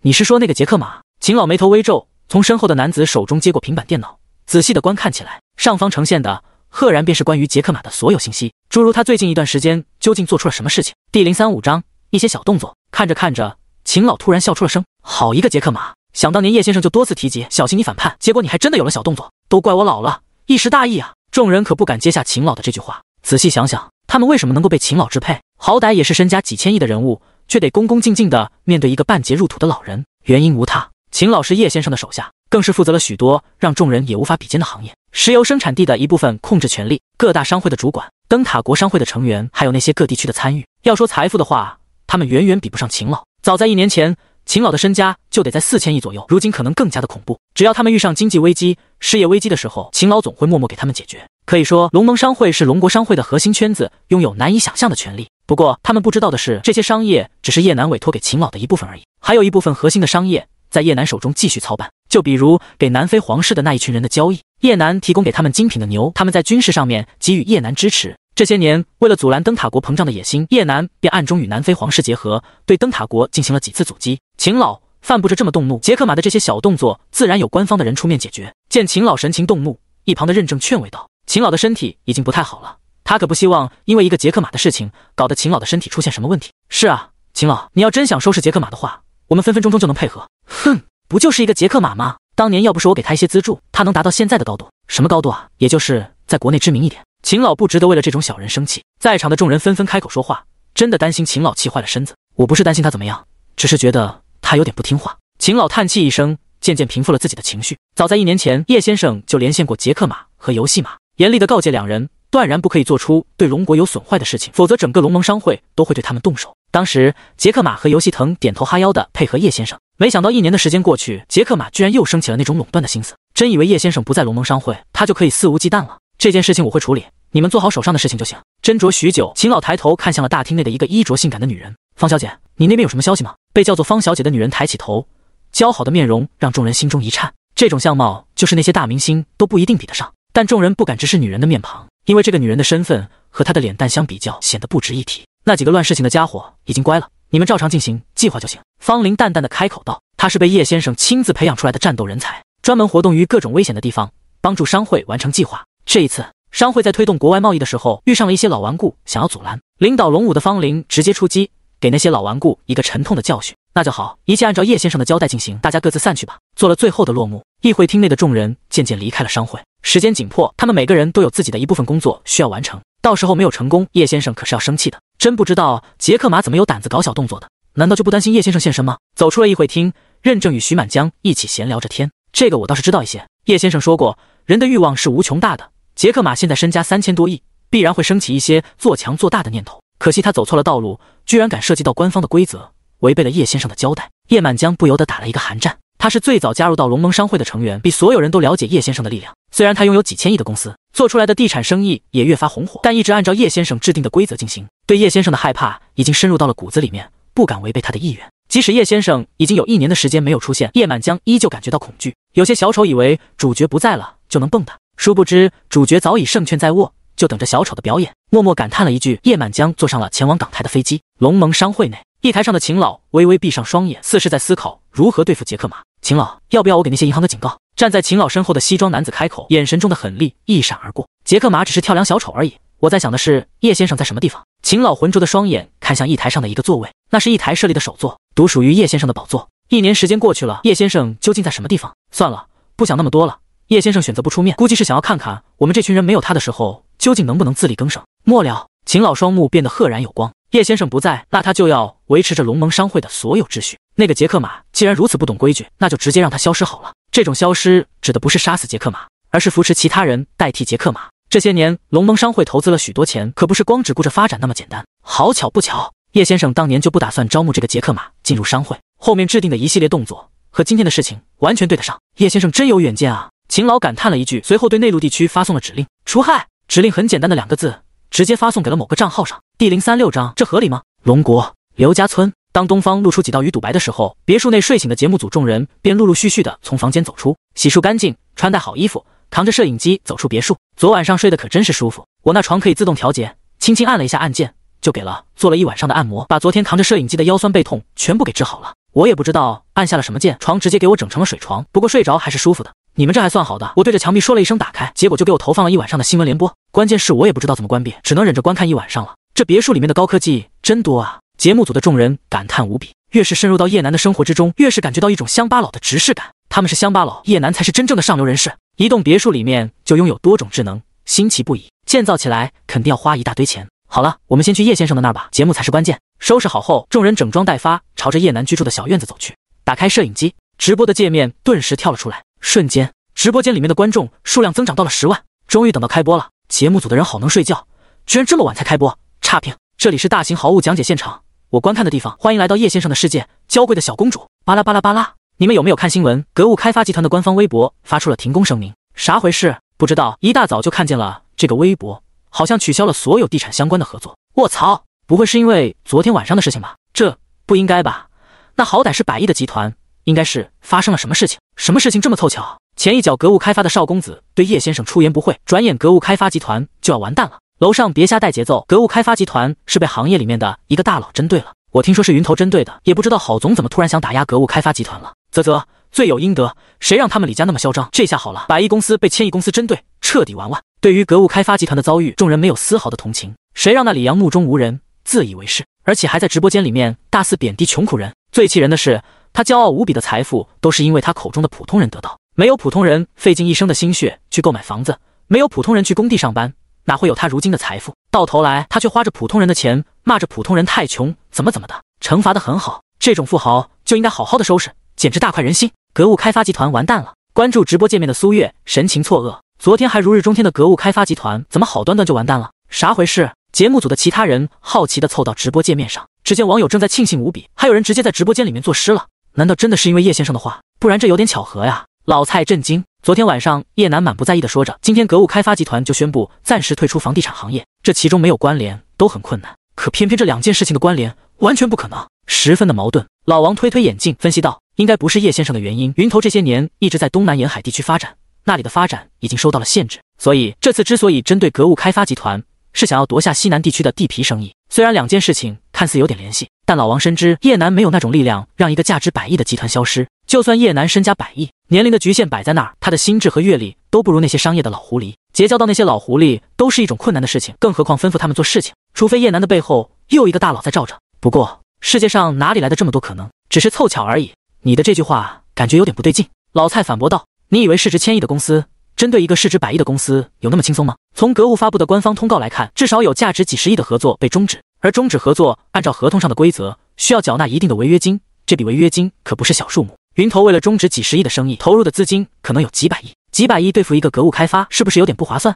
闻言，老王暂时没有了后话，他方才没有思考到这一点。格物的合同被终止了那么多，违约金肯定不是合作方给出，那么就只有一种可能，为了对付格物开发，云头花费了许多的心血，就算之后能够收回到价值100亿的地皮，也大大损失，一点也不同寻常。会不会是合同没有违约金呢？这时苏月突然开口说话，你们看着我干嘛？感受着众人投递过来的目光，苏月一时间尴尬地扣着脚丫子，只差把脚底板都抠通，那种眼神分明蕴含着浓浓的鄙视。你们看苏月小姐姐的脸都被节目组的人看红了，哈哈，小姐姐估计是不了解合同吧？现在的合作合同不带违约金，肯定也有其他的惩罚，不然想要不合作就不合作，岂不是坑人吗？楼上挺聪明，嗨，还好苏妹子帮我先问出来了，我刚刚打算问。同样，第一次了解到了这些新鲜的知识，奇怪的经验又增长了。我去翻了翻我的合同，上面说让我在合作期间拍3部电影，否则就罚款1个亿的违约金。如果他们没有给我男主角的位置，就赔偿给我1个亿，这样合理吗？你做梦的这个事合理吗？第037章，价值几百万的杯子。脑补了一下叶楠的身份，节目组的众人心中猛地一震，貌似他们直播采访的人是一个了不起的存在。老王更是紧张的双腿发软，他曾经质疑过叶楠家里面的金丝楠木餐桌是假货，万一被叶楠记恨上了，到时候想要玩死他，岂不是轻而易举？完蛋了，怎么就得罪了这种存在？不，叶先生肯定没有这么厉害，他只是个大学生，别瞎想了，就当做是一个巧合。强行安慰下自己无法平复的内心，众人唏嘘着朝叶楠居住的地方走去。很快，熟悉的地方再次出现在眼前。昨天来的时候是快入夜的时候，没能仔细看清楚周围的风景，现在仔细观察起来，发现叶楠居住的房子建造的也很有美感，周围的风景也是大好。叶先生早上好。节目组的众人朝叶楠打招呼，后者正悠闲地拿着一本书观看，听见众人的声音，缓缓放下手中的书，看向了几人。你们起得正是时候，餐桌上有早餐，先吃吧。早餐？看了看院子正中心的金丝楠木餐桌，众人果然看见了上方的早餐。这一次没有太昂贵的东西，油条、豆浆、馒头、粥、下菜几样东西，按照7个人的分量摆好。毕竟是早餐，只要吃着舒服就可以了。叶楠还不喜欢那些昂贵的早餐，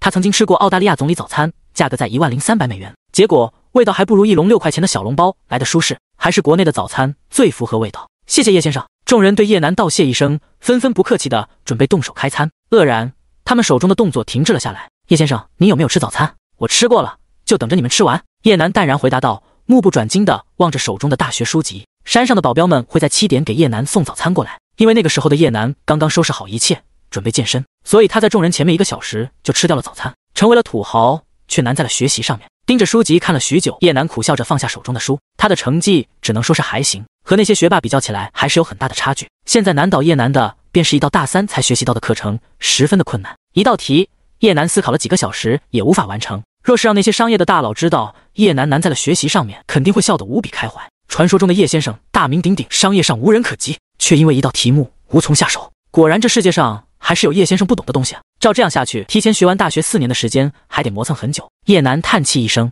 原本打算先把大学4年的课程全部给学习一个遍，谁知道他高估了自己的能力，只学习到大3的课程，之后的课程就无从下手了，除非是请一个家教来帮忙，否则叶楠还真的搞不懂那些知识。哇塞！这时餐桌上传来了一声娇呼，只见苏月紧紧合拢嘴巴，一脸沉醉的模样。怎么了？发生啥回事了？苏月，你咋突然哇塞一声？原本都打算吃饭的节目组众人吓得急忙放下了碗筷，不明白苏月到底发生了什么事情。苏月发现自己好像打扰到别人吃饭，结结巴巴地回复道：太好吃了！节目组有这么好吃吗？昨天不是才吃掉了一顿大餐，有必要这么夸张？真是的，一顿早餐难不成还能吃出5星级饭店的感觉？众人心里吐槽了一句，慢慢端起眼前的碗喝下了一口粥，顿时他们脸上的表情丰富到了极点，有种欲言又止的感觉。这尼玛是粥，是天上的食物吧？真的是太好吃了！于是直播间镜头内出现了一幕节目组众人疯狂吃东西的镜头，看得所有观众不由得吞咽唾沫。这大早上的整点人间的东西吧，看得我又饿了。天啊，我才刚吃下饭，楼上别说了，我已经端起碗喝粥了，但是喝不出来那种感觉，好像尝一下叶先生家里面的菜到底是什么极品。会做饭的男孩子真的是加分项。慕名而来，请问谁有叶先生的联系方式？我愿意成为他鱼塘里面的一条鱼，只需要给我一点点零花钱就行了。你在无中生有，无可救药，无言无语，无了，好计策！吃相夸张的节目组众人硬是把直播间带出来一种吃播的节奏感，一顿普通的早餐吃出吃播才有的效果。一部分观众心里面默默做下了决定，一定不能在饭点的时候进入直播间，否则他们会活活的饿死。慢着点吃，慢着点吃！狼吞虎咽下3根油条，女记者不断的招呼自己的同事。吃的时候没有发现，吃完了才知道他们刚才的动作到底是有多么夸张。问题是这早餐真的是太好吃了，米饭不像是米饭，油条不像是油条，比起昨天晚上吃的大鱼大肉还要更加的舒适。哐当！突然一声异样的声音传来，众人原本飞速的动作停滞，缓缓看向了老王的方向。我不是故意的。老王嘴里面塞着半根油条，望着地面的一个玻璃杯，4字不好意思地说道：刚才吃的太激动，没有注意手碰到了杯子，还好杯子没有损坏。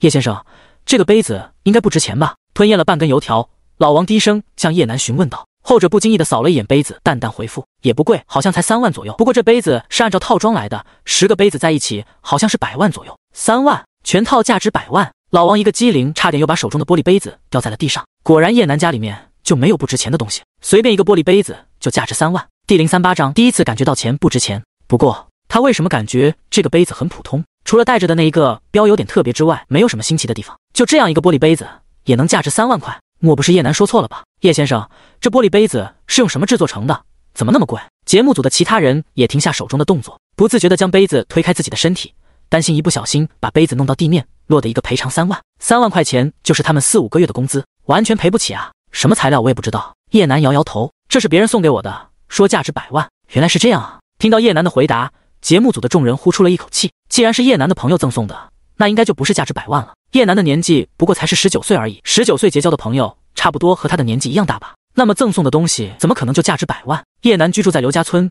这是一个贫穷的地方，距离最近的是镇子上的中学，在那里上学的人大多都是穷人。试问，一个穷人家的孩子能拿出价值100万的杯子送人吗？只有一个解释，杯子只是普通的杯子，就是送礼的时候叶楠的朋友说了一些假话而已，这很正常。如果送出来的东西价格很低，他们也会感觉到不好意思，所以会悄悄地抬高一点价格。只是叶楠的这个朋友有点过分了，张口闭口就是100万的杯子，真当100万是烂大街了。最主要的不是说出这个价格，关键是叶楠居然还相信了那个朋友，吓我一跳，还真以为这个杯子价值100万，还真的吓了我一个机灵。一个杯子3万，10个杯子100万，这差距真的太大了。没听见叶先生说同学送给他的吗？什么同学？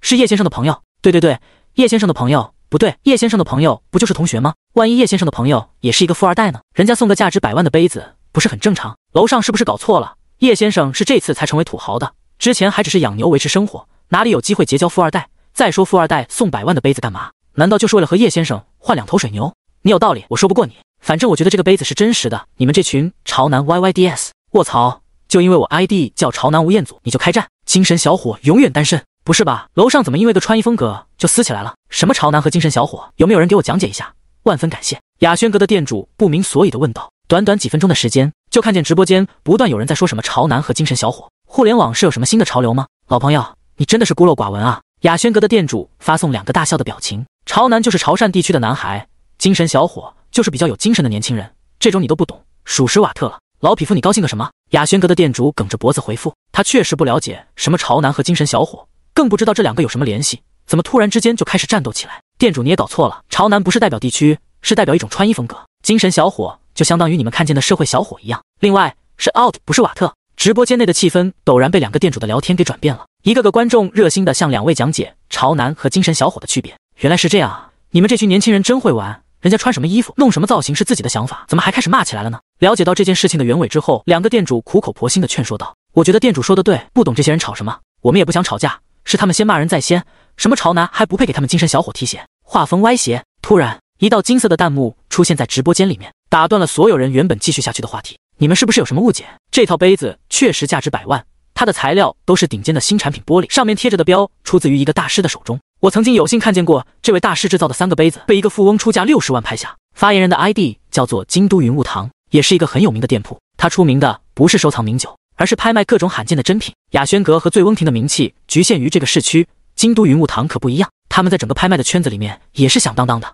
确实，老夫方才仔细观望一番，叶先生的这套杯子出自于狂风大师的手笔，10个杯子在一起拍卖，少说也能拍卖到200万。又一条弹幕发出来，这次发言的人是魔都览雾堂，与京都云雾堂相同，这也是一家很有名气的拍卖堂，据说曾经拍卖过价值上亿的东西。膜拜大佬，卧槽，叶先生的杯子真的是价值100万，恐怖如斯。土豪，我想要和你做朋友。直播间内的人一阵震惊，没想到叶南的杯子真的价值100万，亏得他们还以为叶南的杯子只是同学开玩笑说出来的价格，结果小丑竟是他们自己。价值100万的杯子放在手里面，难道不会担心掉落吗？只要一个不注意掉落，几百万就这么没有了。大佬的世界果然不能想象。等等，为什么叶先生的直播间里多出了这么多的大佬？有人好奇发问，不明白叶南的直播间怎么突然多出了这么多的收藏品店铺，甚至还把这2家店铺都吸引来了。我们是看见了热点上来的，叶先生的热度可是很大呢，现在已经冲到了热搜上面了。我也是看见热搜来的，果然没有失望。刚刚进入就看见价值100万的杯子，还是狂风大师的孤品。2家顶尖的拍卖堂回复道，显然心情大好。第039章格物开发的没落好建成。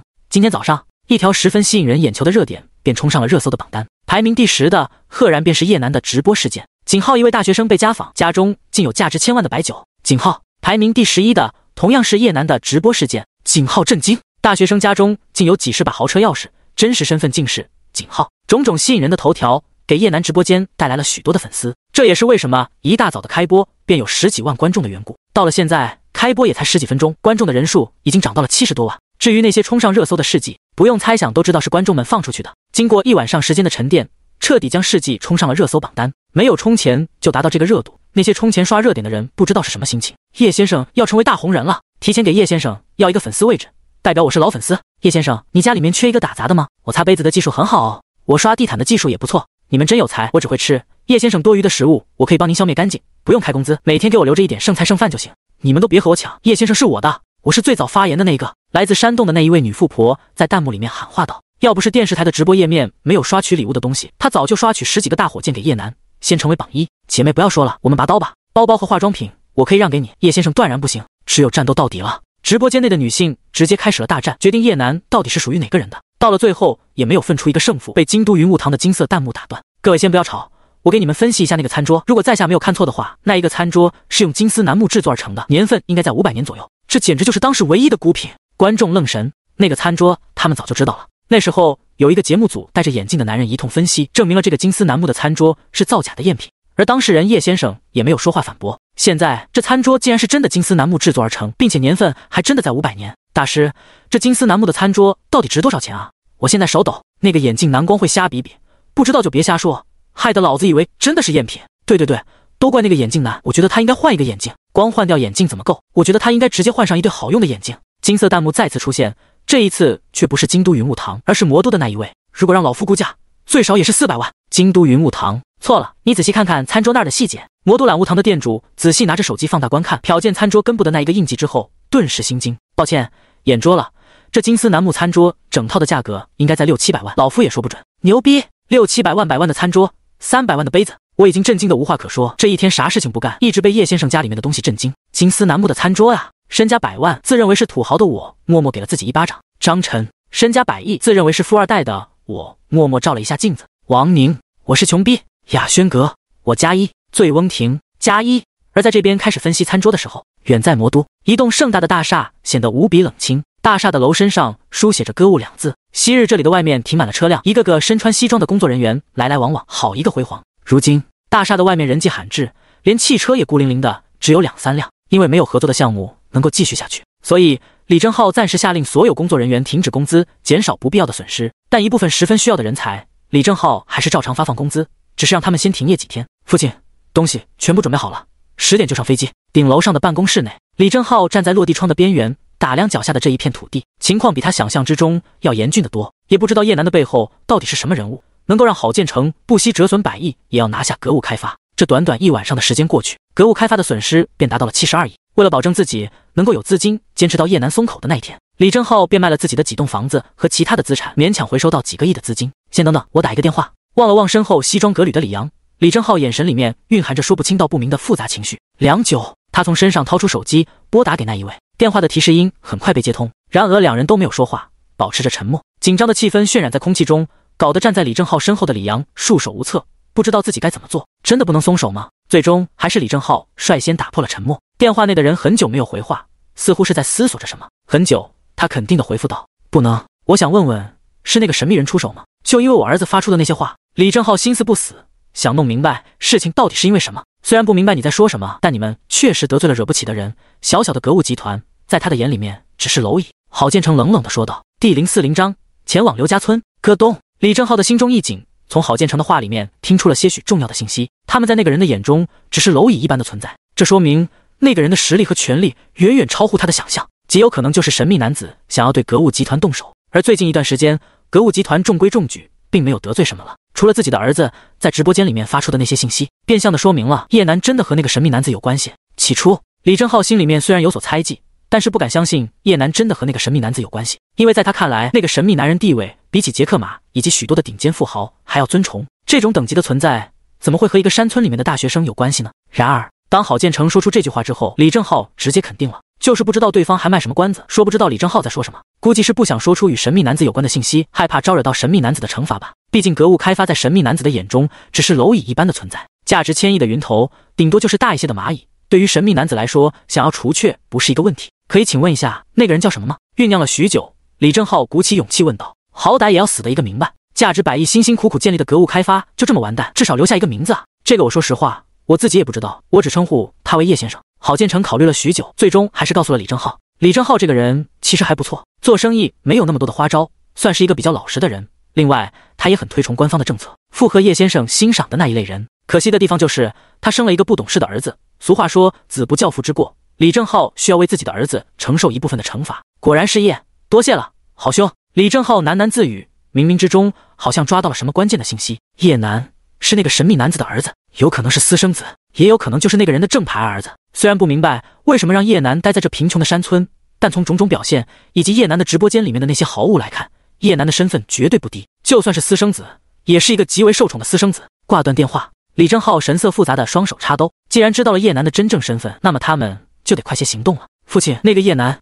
难道真的是私生子？一旁听得一清二楚的李阳傻傻发问，搞半天原来叶楠是个私生子啊。不过这私生子的身份也很厉害，因为他老爸可是传说中家产超越杰克马、游戏腾的男人。确定了，李正浩笃定的点点头，一副确认叶楠就是私生子的模样。不知道叶楠看见他们的这副表情，内心是有多么的想骂娘。我们马上就准备出发，这一次一定要讨好他。如果能够通过叶楠提升叶先生的好感，危机就能轻易的解除。语重心长的望着李阳，李正浩说道：现在唯一能够解除格物开发危机的只有李阳了。如果他好好的去赔礼道歉，格物开发还能有挽救的机会，否则别说维持好的生活，他们李家不欠债就算最好的结局了。父亲，你放心，古有勾践卧薪尝胆，今由李阳负荆请罪。李阳目光坚定，决定这次前往刘家村一定要好好的向叶楠道歉，不管对方叫他做什么，哪怕是下跪也依然照做，只要叶楠能向他的父亲说一声放过格物开发集团。好吧，准备出发。李正浩欣慰地拍拍儿子的肩膀，十分的满意。能屈能伸才适合商业，看来李阳通过这件事确实成长了许多，也算是因祸得福吧。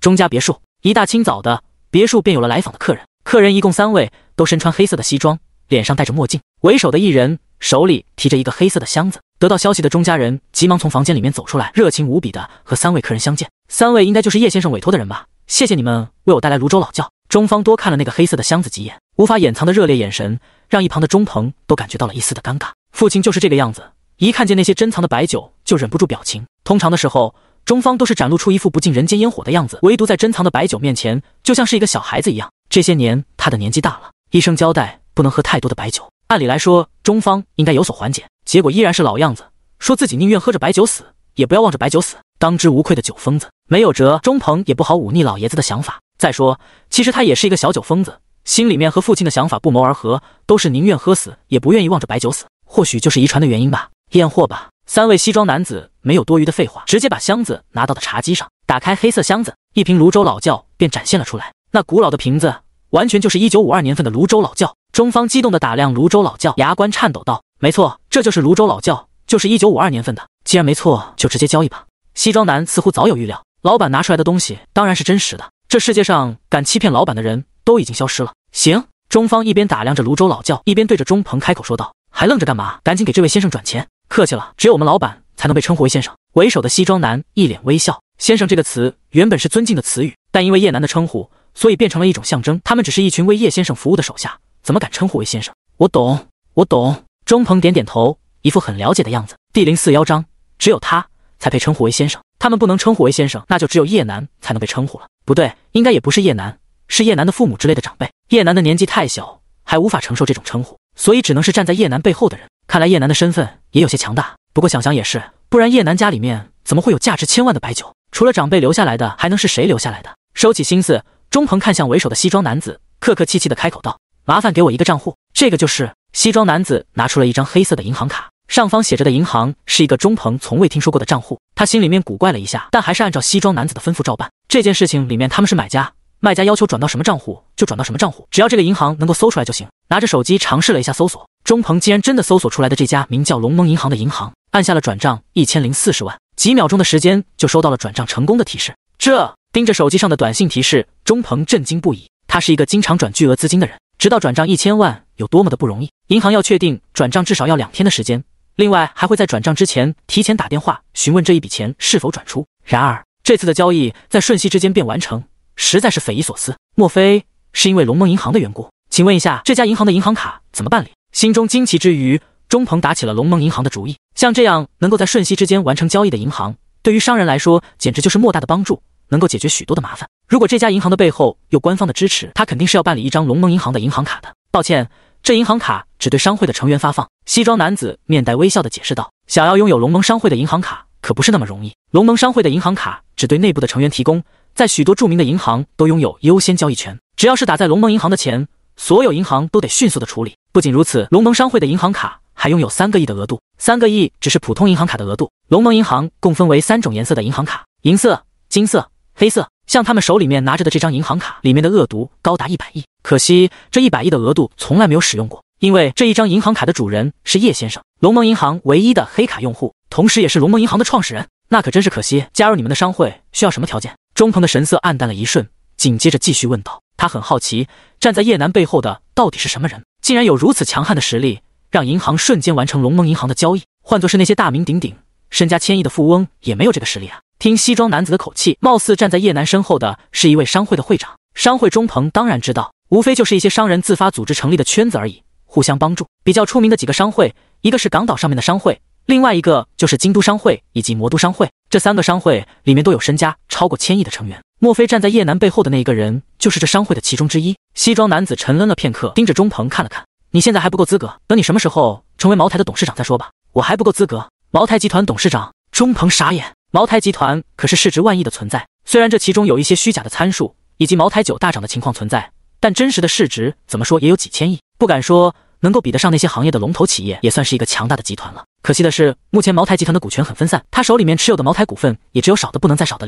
0.009%，合计起来就是0.9%。可别小看这0.9%，代表的财富可不是一般。就算茅台大跌，钟鹏随时都能把这0.9%的股份卖出去几个亿。成为董事长，他操控的股份应该在10%左右。如此庞大的集团，居然才能勉强进入到这个商会，那么那个商会的成员究竟有多么的恐怖？一瞬间，钟鹏有点怀疑人生了。那你们商会是不是有杰克马尤戏藤这样的人加入？他尝试着探查，杰克马和游戏腾的身价可不是一般的高。茅台酒业始终是一个股份分散的集团，这2个人就是靠着自己的核心成员控制股份，身价很富裕。既然茅台酒业也才能踏入到商会的成员里面，杰克马和游戏腾应该是加入到里面了吧？没有。黑色西装男子破例告诉了中鹏，据他所知，龙盟商会里面没有游戏腾和杰克马。叶先生说他们2个人想要加入，还需要考察一段时间。原本2人规规矩矩，叶先生都打算准许他们进入到龙盟商会，可惜这段时间叶先生没有出现在龙盟商会，两马似乎有些膨胀。保镖们一直关注着外面的事情，了解到杰克马的野心。游戏腾虽然中规中矩，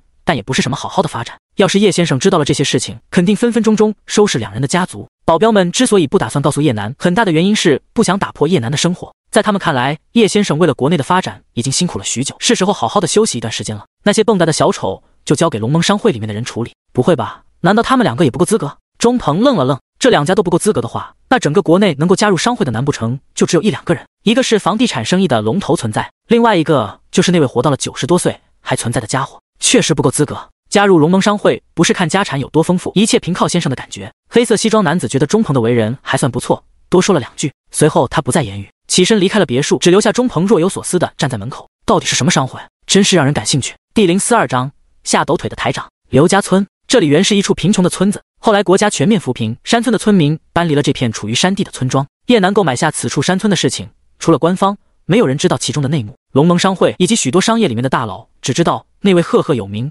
成为无数商业大佬噩梦的叶先生突然消失，疑似失踪。笼罩国内商业许久的雾霭消散，那些本就不规范的商业大佬开始生出歪心思。叶先生在的时候，国内的商业圈子都需要听从他的命令，按照他规范的尺度进行，这导致了许多的商业大佬损失了一大笔财富。但碍于叶先生的实力，他们不敢反驳。哪知道叶先生突然消失在商海之内，让那些心思不正的商业大佬好不高兴。他们观望了1年，确认叶先生没有出现后，开始实施起自己那些灰色的产业。杰克马便是这些心思不正的人其中之一。2年前，他曾在叶先生的身前下跪，请求叶先生让自己加入到龙盟商会之中。当时的叶先生说他还不够资格，等待以后的表现。于是杰克马兢兢业业，努力地发展自己的事业，不敢违背叶先生的规矩。后来叶先生骤然消失，他望着自己越来越做大的事业，渐渐升起来不好的念头。他想要成立一个能对抗龙盟商会的圈子，成为那位心中高不可攀的叶先生。第一步，杰克马在一个省会城市内成立了某所大学。这所大学专门收那些富豪官员的子嗣，表面上是一所大学，实际上为他圈子内的一种汇聚。凡是从这所大学出来的人，最低也能够成为一方的科长。另外，他还和那些银行商谈，以巨大的利益诱惑那些银行，共同创办了某种金融机构。这些动作都是他在暗中进行。顾及到龙盟商会的存在，杰克马并不敢大肆宣扬。马兄，我说的那个事情，你考虑的怎么样？一间密不透风的私人办公室之中，杰克马悠哉哉的喝着价值1000万的红酒，观看起复杂的信息。能够被他称呼为马兄的，必然是国内的那一位富豪。谢谢马云兄的好意，只是我实在没有那么大的野心，还是算了吧。怎么，叶先生都不在了，你还担心个什么？杰克马眉头微皱，继续诱惑道：你想想，只要你加入到我们的阵容之内，我们就能比肩龙盟商会，成为第2个龙盟商会。不仅如此，叶先生制定的那些限制的规则，我也会全部取消。什么壮大国内经济，帮助国家，我们这些企业家辛辛苦苦，不就是为了自己能够有好的生活吗？杰克马说的情绪激昂，脑海已然开始幻想自己成为新一代龙盟商会会长的模样。算了吧，马云兄。电话那头的游戏腾挂断了电话，脸上露出了一丝嘲讽的笑容。就凭借杰克马组织的那些歪瓜裂枣，就想要成为第2个龙盟商会，想屁吃呢？龙盟商会里面的成员，哪一个不是对叶先生忠心耿耿，且都是行业里面的龙头存在？杰克马不了解叶先生的真实手段，但游戏腾曾经亲眼目睹。虽然叶先生消失于商海已然有1年的时间，游戏腾依旧不敢露出一点不好的心思。他想要好好发展自己的事业，按照叶先生制定的规则扶持国内的经济。或许等待叶先生回归的时候，他能够进入到龙盟商会之中，将自己的事业推向于全世界。没用的东西！私人办公室内，杰克马狠狠地砸碎电话，面容阴冷到了极点。另一边，刘家村内的直播照常进行。经过网友们的评论，在场的节目组人员终于知道了叶楠家里面的餐桌和餐具的真实价格：价值600万的金丝楠木餐桌餐椅，价值100万的水杯，价值100万的碗筷。合着这一顿饭吃的不是早餐，是软妹饼。难怪节目组觉得饭菜这么香喷喷的，原来是金钱的力量，无敌了！吃着1000万的饭菜，难道不会心虚吗？不，他们不知道，我酸了。有钱人家里面的东西，就是普通小百姓一生抵达不了的高度。看了看我手里面价值几块钱的小碗，我终于明白，不是饭菜不香，而是碗的价格太低。建议楼上换个价值上千的碗筷，也许能够吃到1000元级别的味道。记得分享一下后续，看看价值1000块的碗筷吃着饭菜究竟有没有增加味道。别想了，那是叶先生家里面做的饭菜好吃。餐桌上，节目组的众人一时间不敢继续动筷子了，他们露出哭笑不得的表情，害怕这一不小心就给叶先生损失几万块。苏月，你小心点，别用脚碰到餐桌。老王你干什么？怎么敢用指甲去刮碗筷？还有林想，你在干啥呢？赶紧放开，放开那个碗，快点！电视台的台长更是亲自拨打电话，朝着节目组的众人大声吼道：这一次出来拍摄节目，电视台方面给予所有伙食费以及工作之中消耗的费用，也就是说，如果节目组的人损失了东西，到头来赔偿的是电视台。所以台长在得知这些东西的价格后，吓得一个机灵，马上拨打了电话：你们别吃饭了，赶紧去看叶先生家里面的牛。到了最后，台长已经不敢让节目组的人继续吃饭下去了，干脆转移场所，去直播叶南家里面养着的牛。他们来之前就听说叶南的家里面养着许多的牛，结果到头来只看见一只。好，女记者塞下嘴里面的那一半油条，意犹未尽地看了看餐桌，都怪吃得不快，餐桌还有一些东西没有吃完。第043章前往牛场。不会吧，女记者好像还想要吃，刚才我关注一下，就她吃的最快最多，可不刚刚嘴里面都还塞着半根油条。突然觉得这个台长好可爱，可爱个鬼，那是害怕，换做是你面对这种情况，心里面不得慌死。拿着价值100万的碗，吃饭都得要打缩吧？不，我觉得是要跪着吃饭，别人当做传家宝的东西，叶先生拿着吃饭，哎，就是玩儿，咋啥地方都有这句话。不过放在叶先生的这儿，貌似有点押韵啊，不错不错。叶先生，我们能看看你养的牛吗？收到台长的指示，节目组的众人慢慢地放下手中的碗筷，走到了叶南的身前，举止动作和之前相比较起来，一个天上一个地下。行，牛在山上，你们能坚持爬上去吧？叶南淡淡地望着众人说道。刘家村地处山地区域，村落建设于山区的边缘，真正的山区还在刘家村的后方，而叶南所养的牛全部在山顶上的位置，海拔1000多米，路途不算是特别凶险，但全部都是爬坡的地段。你能行，那我们肯定也能行。老蔡挠挠头说道，觉得叶南都能每天坚持上山放养牛，他们肯定也能够行。那好吧，顺着这条道一直向着上面走就到了。叶南指了指自己的身后，那是一条弯折的小路，一路直接通往山顶的饲养场地。咕咚，看了一眼那条漫长到无法看完的小道，以及上方裸露的黄土，节目组的众人不由得吞咽了一口唾沫。好家伙，爬上去怕得要了人半条命吧？叶南就每天爬上爬下，那他早上的起床多早？难不成4点过就起床上山喂养牛？一瞬间，众人看向叶南的目光充满了心疼。叶南的身材看起来不是特别的健硕，相反还有些偏向于瘦弱，而且叶南的年纪才19岁，这么大的年纪就每天需要坚持爬山养牛，这是何等的毅力才能每天都坚持下来？他们这群人只是坚持一下上班就觉得非常辛苦，而叶南每天都重复这件事，可能已经有几年的时间。用网上的那一句话来说，他们凭什么不努力？叶先生，你每天都要上山去看牛吗？苏月呆呆地望着叶南，忍不住发问道。身为城市里面的人，他已经很久没有见到这种山路了。南方的地区比较平坦，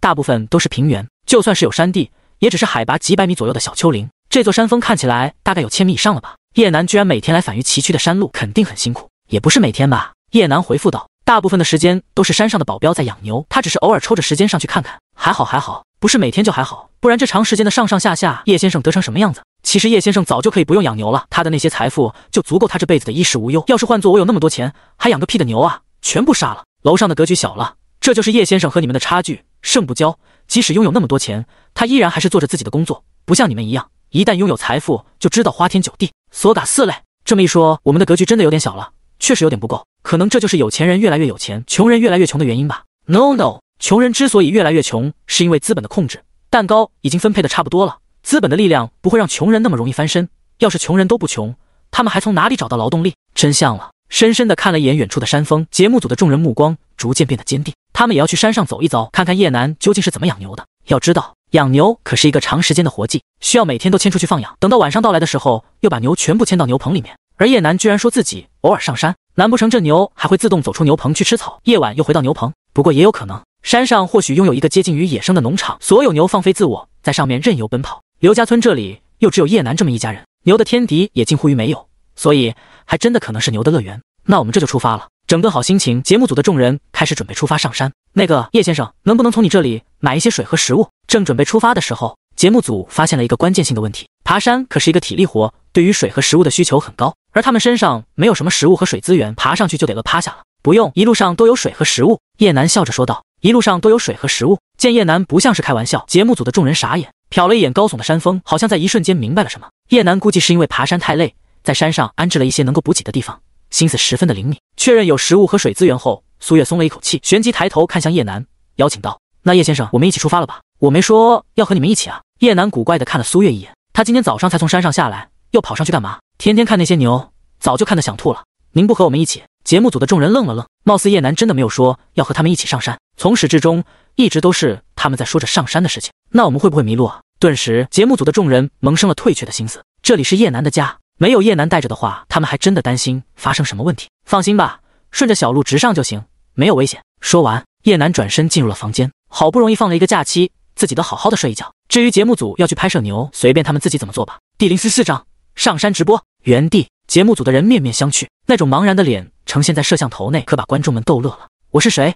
我在哪里？我要干什么？没有导游，这可怎么办？节目组这次遇上了麻烦了。哈哈，节目组已经长大了，时候自力更生，自己学会拍摄。有道理，总不能一直让叶先生给节目组指点出来，是时候让他们自己寻找拍摄的素材了。我觉得叶先生家里面还有许多值得拍摄的素材，就比如他家里面的那些收藏品。我可是看见了一个书架，你们说上面会不会是那些很牛的书？什么很牛的书？详细一点。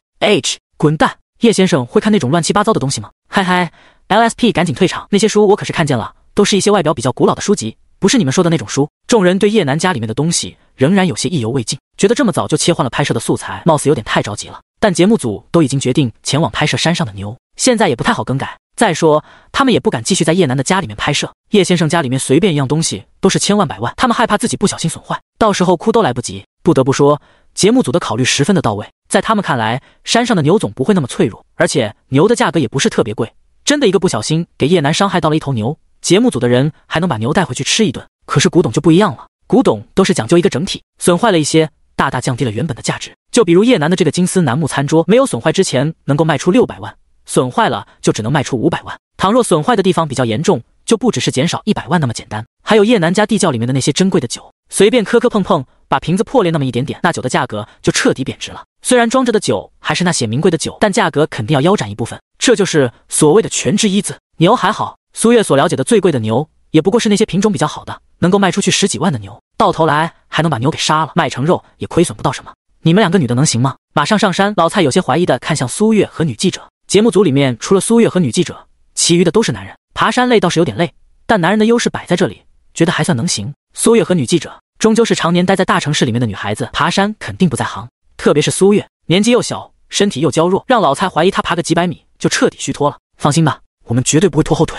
苏月和女记者拍着胸脯保证，等完成叶楠放牛的地方拍摄，节目组大概率就会解散。这种关键的时候，2人可不会轻易放弃。苏月妹妹，你愿意在这种时候放弃吗？女记者笑颜如花地看着苏月，挑着秀眉说道。当然不愿意。苏月回了一个笑容，姣好的面容上写满了坚决。叶楠说到底还是他们学校里面的一份子，作为叶楠的辅导员，苏月一定要把叶楠的生活呈现出来。放牛娃的放牛生活算是给这个节目完美的结束吧。这次的节目没有完成扶贫的目的是苏月的一个遗憾。谁知道叶楠家里面有那么多珍贵价值连城的东西。不过叶楠的生活比较辛苦是真的，至少叶楠坚持放牛。既然你们没有问题，那我们就直接出发吧。见2女都这样坚持着要上山，节目组里面的男生更是没有多余的话。男生负责拿着东西，扛着摄影机，女生则是一身轻松的朝着山上走去。这是一座高耸的山峰，一共分为3个阶梯。第一个阶梯高达500多米，两边生长着一些高大翠绿的树木，没有香味，为节目组的众人遮蔽了许多的阳光。乘坐在阴凉的树下，呼吸着来自山林间清新的空气，刹那间有种回归到自然的感觉，真惬意。老蔡靠在一棵树木上，将自己衣服的领口稍微拉开，释放体内的热气。是啊，没想到爬山还有这种乐趣。一旁的苏月也跟着附和，他这辈子还没有见到太多的山，出去游玩的时候也是乘坐景点的缆车观光，从来没有这种一边爬山一边观赏的时候出现。得了吧，我们才爬山半个小时，你们当然觉得悠闲了，照这个速度到山上都得要4、5个小时。老王撇嘴说道，回来的时候天都黑了，我们怎么下山？你说的有道理。老蔡尴尬的挠挠头，他们爬山半个小时就感觉到了疲惫，所以在这片树林的歇一下脚。女记者不服气的说道，回不来就回不来嘛，反正我们都带着帐篷了，就在帐篷里面歇息1个晚上，第2天再下山会怎么的？哼，观众想要看见的是你们爬山的过程吗？老王带着嘲讽语气开口，他们可是电视台派出来的节目组，主要的任务就是拉高电视台的收视率。爬山太久的时间肯定会失去很多的观众，到头来台长肯定要惩罚他们。都怪这些女生，早知道就让他们待在山下，男的扛着摄影机跑一趟就能完成拍摄的任务。好了好了，等歇息一下就好好赶路。见女记者和老王的气氛有些不太对劲，老蔡急忙开口说道。随后他招呼另外一个闲着的男的去找一些水资源，准备一会儿好好赶路。既然都坐下来休息了，我们也不要闲着，不如考考观众这些是什么树木吧。觉得这么干坐着确实有点耗费观众的时间，老蔡微笑着看向摄影机。这些树木没有香味，每一棵树木都有一个篮球的粗细，叶子比较小叶，他们也不知道到底是什么种类的树木。第045章漫山遍野的紫檀。南方的地区树木的种类比较常见的里面没有这种树木，所以节目组的人不知道很正常。但是观众不一样，几十万观众内肯定有见过这种树的人。对，各位有知道这种树的吗？给大家讲解一下。女记者恢复了直播面前的气质，活跃着直播间的气氛。实际上，这树木是什么种类，他一点也不在乎，都只是为了让观众提起一点兴趣而已。这到底是什么树啊？我没有看到过。有请钓大的人发言。我默默拉起裤子退下了。看外观好像有点类似于南方的常青木，这种树木常年都是绿色，叶子比较小片，但是树木上方的纹路好像又有些不太相似。奇怪的树木，叶先生要是在这里就好了，他肯定知道这些树木是什么。雅轩阁。原本听见叶楠不与节目组一起上山，店主便放下手机，忙活着自己的事情。对他来说，没有叶楠的直播间就彻底失去了味道。那几个普普通通的小主持人一点看头也没有。忽然，正在泡茶的店主听到了女记者的话，好奇地瞟了一眼直播界面。由于他只是放下手机，并没有退出直播间，所以一眼便看见了直播界面上那一片翠绿的树木。待看清树木的纹路后，雅轩阁店主段天龙拿着茶杯的手猛地一个颤抖，啪嗒一声，茶杯掉落在地面，破碎成为几块。外面的店铺内，段天龙的儿子段明听到了房间里面的动静，急忙跑到了屋子里面，一眼便看见了段天龙激动地拿着手机观望。地面四处散落着茶杯的碎片，以及一些还没来得及泡散开的茶叶。父亲，你的杯子！段明傻眼，这一套茶具可是父亲最爱的茶具，价格也高得十分的离谱，能有10几万的价格。此刻茶杯掉落地面，损坏了一个，父亲居然不为所动地盯着手机。快过来，快过来！段天龙全然顾不上自己的茶杯，注意力全部集中在屏幕上。他从段明的身上夺过手机，娴熟地打开了相册，翻找一会儿，找到一张树木的照片。父亲，你这是干什么？不明所以的段明搞不懂父亲的行为。那棵树木是他们上一次去一个景点拍下了紫檀树照片，其年份达到了300年，成为那个景点的一个风景线。段天龙未曾回答段明的疑惑，而是颤抖着将手机递给了郑段明，双眼之中的激动意味爆棚。你看看这直播上面的树木。树木？段明纳闷地接过手机，一眼便看见了节目组的众人，知道父亲还在看叶楠的直播。他今天早上也看了一会儿，后来因为节目组要上山去看叶楠养牛的地方，就暂时退出了直播间。因为叶楠说了，养殖牛的地方在山顶，节目组想要拍摄就必须爬山到山顶，这其中需要耽误不少的时间，所以段明暂时就没有继续观看。走到树木的区域了吗？扫了一眼直播的环境，段明喃喃自语。没想到10几分钟过去，节目组已经朝着山上出发了。等等！突然，他的眼神定格在老蔡身后的一棵树木上，茫然地看了看自己手机上的照片，段明的眼睛骤然间瞪大。这图片上的树木怎么和自己拍摄的照片一模一样呢？自己拍摄的照片可是年份达到300年的紫檀木，被当作古老的传世宝贝，价值100万的紫檀木啊！可叶楠的直播间里面怎么也有紫檀树，而且数量很多。草草地看了一眼，至少有几百棵。莫不成这些都是叶楠种下的紫檀木？段明觉得自己可能要晕了。一棵300年份紫檀木的价格就是100万以上，可直播间里面冒出来那么多，岂不是价值上亿？父亲，这真的是紫檀树吗？怀疑人生的段明看向自己的父亲段天龙，明明心中已经有了答案，但他实在是无法相信眼前居然有那么多的紫檀树。没错，就是紫檀树，我看他们的年份都是在500年左右，奇迹啊！段天龙笃定地回答道。紫檀树的数量十分稀少，大部分都是从地底下挖出，年份或多或少达到500年的几乎已经成为了珍品的存在。这些被挖出来的紫檀木，小小的一串收敛就能卖出去几千的价格。叶楠的紫檀树虽然不是地底下挖出来的紫檀木，但是价格也是十分的昂贵，因为它的年份达到了500年年份。500年这意味着什么？随便一棵500年的紫檀木都能成为景点的宝物，而叶楠拥有一片林子的紫檀树。雅轩阁，各位观众，老夫方才对比了一下，这里的树木全是紫檀树，年份应该在500年左右。真没想到叶先生家居然种植了这么多的紫檀树，真是让人羡慕嫉妒啊！弹幕发出的瞬间，直播间里面的观众恍然大悟，我靠，居然是紫檀木，那岂不是说这里种着的全部都是紫檀树？众人惊讶。紫檀树的名字他们可能会有些陌生，但是紫檀木可就不会陌生了。各种文玩的东西，各种古老的收藏品都有紫檀木的影子，价格从几百块到几千块不等，可以说是非常昂贵的东西了。没想到这种东西叶楠居然种植了那么多。老蔡，你看看弹幕。山坡上，女记者双手颤抖着把手机拿到老蔡的面前。什么东西？茫然的老蔡缩了缩身子，让自己靠在树木上的姿势更加舒服一些。随后他定眼看向直播间的弹幕，身体瞬息之间离开了紫檀树。这尼玛！老蔡心中慌张，自己一直靠着的居然是紫檀树。俗话说一寸紫檀一寸金，紫檀的生长速度十分的缓慢，300年的时间才能长成碗口那么粗。自己靠着的这棵树相当于一个大碗的粗细了，快帮我看看有没有把树木的表皮给蹭掉，快点！老蔡慌张不已地向着众人喊道，同时自己也在慌张地检查。一寸紫檀一寸金，刚才自己可是靠在了紫檀树的上面，万一搓掉了一些树皮，那可就玩大发了。还好没有。仔细检查自己靠着的那些位置，见全部都是完好无损，老蔡终于缓和了一口气，幸好自己靠着的时候没有乱动。这些紫檀树不会都是叶先生家里的吧？苏月傻傻发问，内心仿佛被雷击中一般，酥酥麻麻。不然呢？这片山都是叶先生的，紫檀树当然也是他的。女记者大喊着回复，仍然无法平静自己的内心，看着这些紫檀树，仿佛就是在面对一辆辆价值100万的豪车，或者是成千上万个 LV 包包。第046章，担忧的杰克马。此时地处东南地区的某栋大厦之内，一个身体瘦弱的中年人正一脸阴郁地拿着平板电脑观察信息。上方显示的赫然是关于叶先生的所有账户信息、所有 IP 地址，而这个人的身份自然是有些担惊受怕的杰克马。昨天给游戏腾打了电话之后，让杰克马再一次想到了叶先生，那一个叱咤风云，在商海之中犹如神一般的存在。他思考了一个晚上，让手底下最强悍的黑客寻找叶先生的蛛丝马迹，想要证实一下叶先生究竟是不是真的消失了。所有的账户信息都停留在1年前，看来是真的不在了。反复确认 ID 的活动轨迹，杰克马的内心稍稍松弛。他拿着自己私人定制电话，观看起手下那些人发送来的消息，一切的消息都是好的征兆。比如某个银行加入了他的阵容，比如某个拥有实力的人员，还有那一所专门接受商会成员子嗣的大学，现在的人数已经有100多位。这代表有越来越多的人知道该怎么选择了。唯有成立一个能够超越龙盟商会的存在，才能颠覆那个人制定下来的规矩，让那个人笼罩在商海上的雾霭全部消失。快了，快了！杰克马张狂的大笑，对未来充满了信心。他要在这个行业里面成为顶尖的存在，成为至高无上的神。什么叶先生，什么龙盟商会，既然敢阻拦自己赚钱，自己统一的脚步，那就统统全部完蛋。咚咚！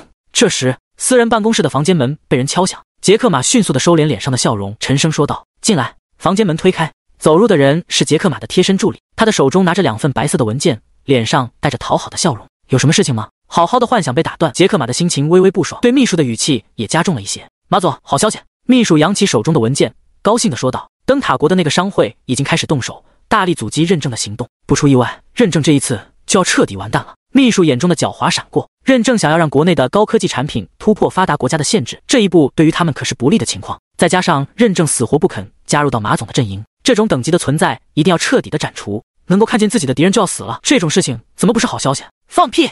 哪知杰克马一把抄起身边的水杯，砸在了秘书的脸上。他的笑容渐渐凝固，傻傻发问道：“马总，这是怎么了？就这你还和我说好消息？另外一份文件呢？”杰克马气不打一处来，想要杀死这个秘书的心都有了。文件里面虽然写着 MF 商会已经对认证的行为做出了相应的措施，还提及认证在不久之后就会彻底的完蛋，但关键是对方说的话全部都是在打空话。MF 商会的实力杰克马清楚，绝对做不出这种事情。他们之中有一些强大的企业能够一定程度上干预到灯塔国的议会，可龙盟商会也不是好对付的存在。据杰克马所知，龙盟商会培养的议员至少有20多个，而 MF 商会顶多只有7、8个。就这种实力也说得出认证马上就要完蛋的话，绝对是在忽悠他们。作为想要颠覆龙盟商会的人，杰克马无比清楚那个人的实力以及那个人所拥有的财富。他一旦做出来的计划就没有不能完成的事情，自己意图打破那个人的计划便需要付出很大的力量。这一次为了阻断认证研究手机的芯片以及在某个行业的突破，杰克马联合了3、4个灯塔国的商会，这3个商会都是等灯塔国数1数2的存在，对于灯塔国的影响力很大。不求能够彻底的断绝认证的计划，只要稍微有些阻击，比如延后一些时间或者减少一部分的松动，对杰克马就是最理想的状态了。然而 MF 商会居然说自己已经彻底断绝了认证的操作，当真是天方夜谭。还有一份是官方发来的通报，秘书看出了杰克马的情绪很不好，顿时结结巴巴地递上手里面的第2份文件。他来之前看了一下，这一份文件是官方对于杰克马集团的表扬，还说会多多观察，给杰克马的集团一些好处，但害怕说错了话，秘书收起了那些话。他甚至不敢擦拭脸上的茶叶，不敢有一点其他的动作。官方的通报，杰克马神色疑惑地拿过文件观看。老实说，他最不想的就是吸引到官方的关注，因为他的行为必定是触犯了官方的底线。然而官方居然给自己发出了通报，究竟是好的还是坏的？翻开文件，杰克马仔细地观察起通报的内容，越是观看下去，他的脸色便越发的阴沉。这则通报上面没有说出什么不对劲的地方，通篇都是表扬他做出来的贡献，夸奖什么的。但杰克马知道这些话都不是最关键的，最关键的是最后的一句话：我司将与龙盟商会一同对你集团多多考察。这句话蕴含的信息量太大了，杰克马死死地捏着文件，忍不住就要彻底的爆发。又是龙盟商会多多考察，骗谁呢？这句话的真正含义就是龙盟商会和官方都在盯着他，叫他不要搞小动作。难道是我做的事情透露出去了？杰克马面色风云变幻，脑海里再次浮现了那一个人的身影，准确的说是一双冷到极致的眼眸。他仿佛能够看穿杰克马的内心，看出杰克马的欲望。当初那个人站在自己的面前，对他说过一句话：永远不要让自己死于野心。杰克马不当一回事，只是畏惧于那个人的实力，点头哈腰的答应了那个人。好熟悉的手法，他是不是又回来了？一瞬间，杰克马有一种被人盯着的感觉，仿佛那个人就在自己的身边，一直盯着自己的所作所为。第047章影子密会，不可能。转瞬，杰克马刨除了脑海里面的所有念头。那个人他已经多次调查，确认对方是彻彻底底的消失，就连龙盟商会这段时间的动作也收敛了许多，没有以前的那么霸道。这其中的原因肯定是那个男人消失了，不然大名鼎鼎的龙盟商会怎么可能突然变得收敛起来？另外，他派出的手下也没有搜索到关于叶先生的点点滴滴，唯一发现的就是互联网上的一个大学生直播，丝毫没有被杰克马放在眼里。手下的人把这个大学生的身份全部扒出来了，他的父母是一家公司的大佬，后来因为欠款逃离了国内。那个叫做叶南的大学生只是继承了父母留下来的一点东西，翻身成为一个小富豪而已。就这样，居然也被网上的那些人称呼为叶先生，当真是侮辱叶先生的名字。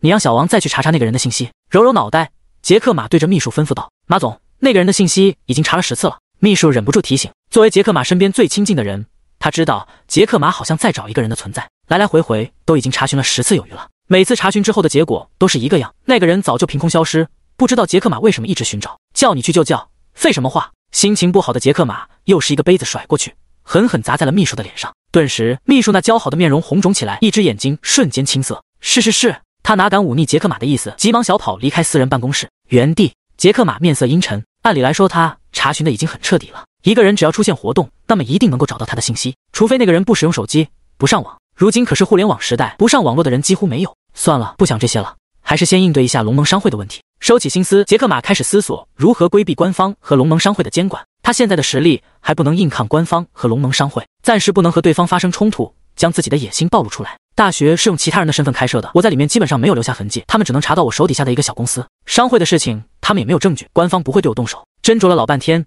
杰克马拿起电话对手底下的一些人安排了事情。事情很简单，这段时间暂时不要露出马脚，乖乖的蛰伏下来。做完了这一切，杰克马打开了办公室里面的抽屉，从中取出了一张黑色的照片。照片是在一处阴暗的地方拍摄的，画面中一位身穿西装的男子站在阴暗的地方，灯光恰好将他的眼神展现出来，那双眼神里面充满了冷酷，仿佛深渊一般深邃。西装男的身材并不胖，给人一种十分干练的感觉，他仅仅是坐在椅子上翘着二郎腿，便无形带给了杰克马压力。这张照片是在国内的一处被关闭的剧院拍摄的，那时候商海里面的大佬云集听那个男人的讲话，所有人都坐在剧院的位置上，唯独男子坐在剧院的会台那一尊代表着至高无上的椅子上。叶先生，杰克马轻轻地摸着照片，双目微微闭上，手上的动作渐渐地加重，他的指甲在照片上留下了一道白色的痕迹，似乎是在宣泄，又似乎是在站立。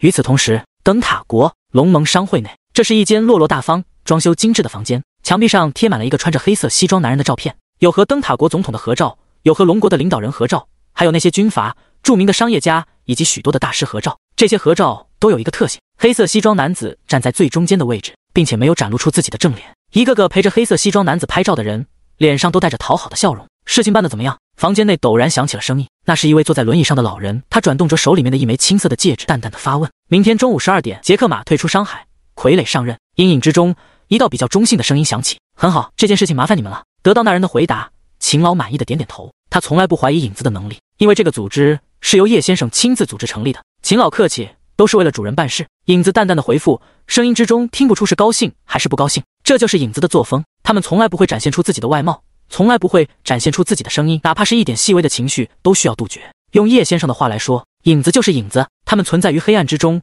是一把锋利的剑。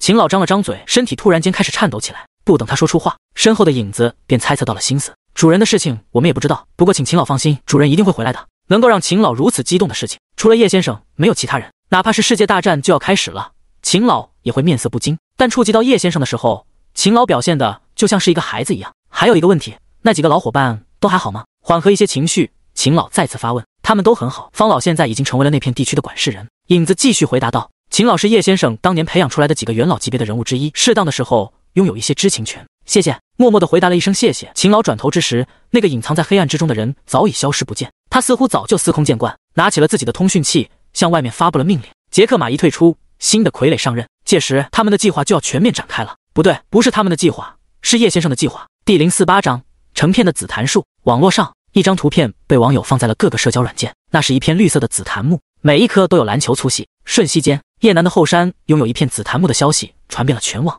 紫檀木的价格十分昂贵，一棵碗口粗细的紫檀木大概在300年份左右，其价值就能达到几十万。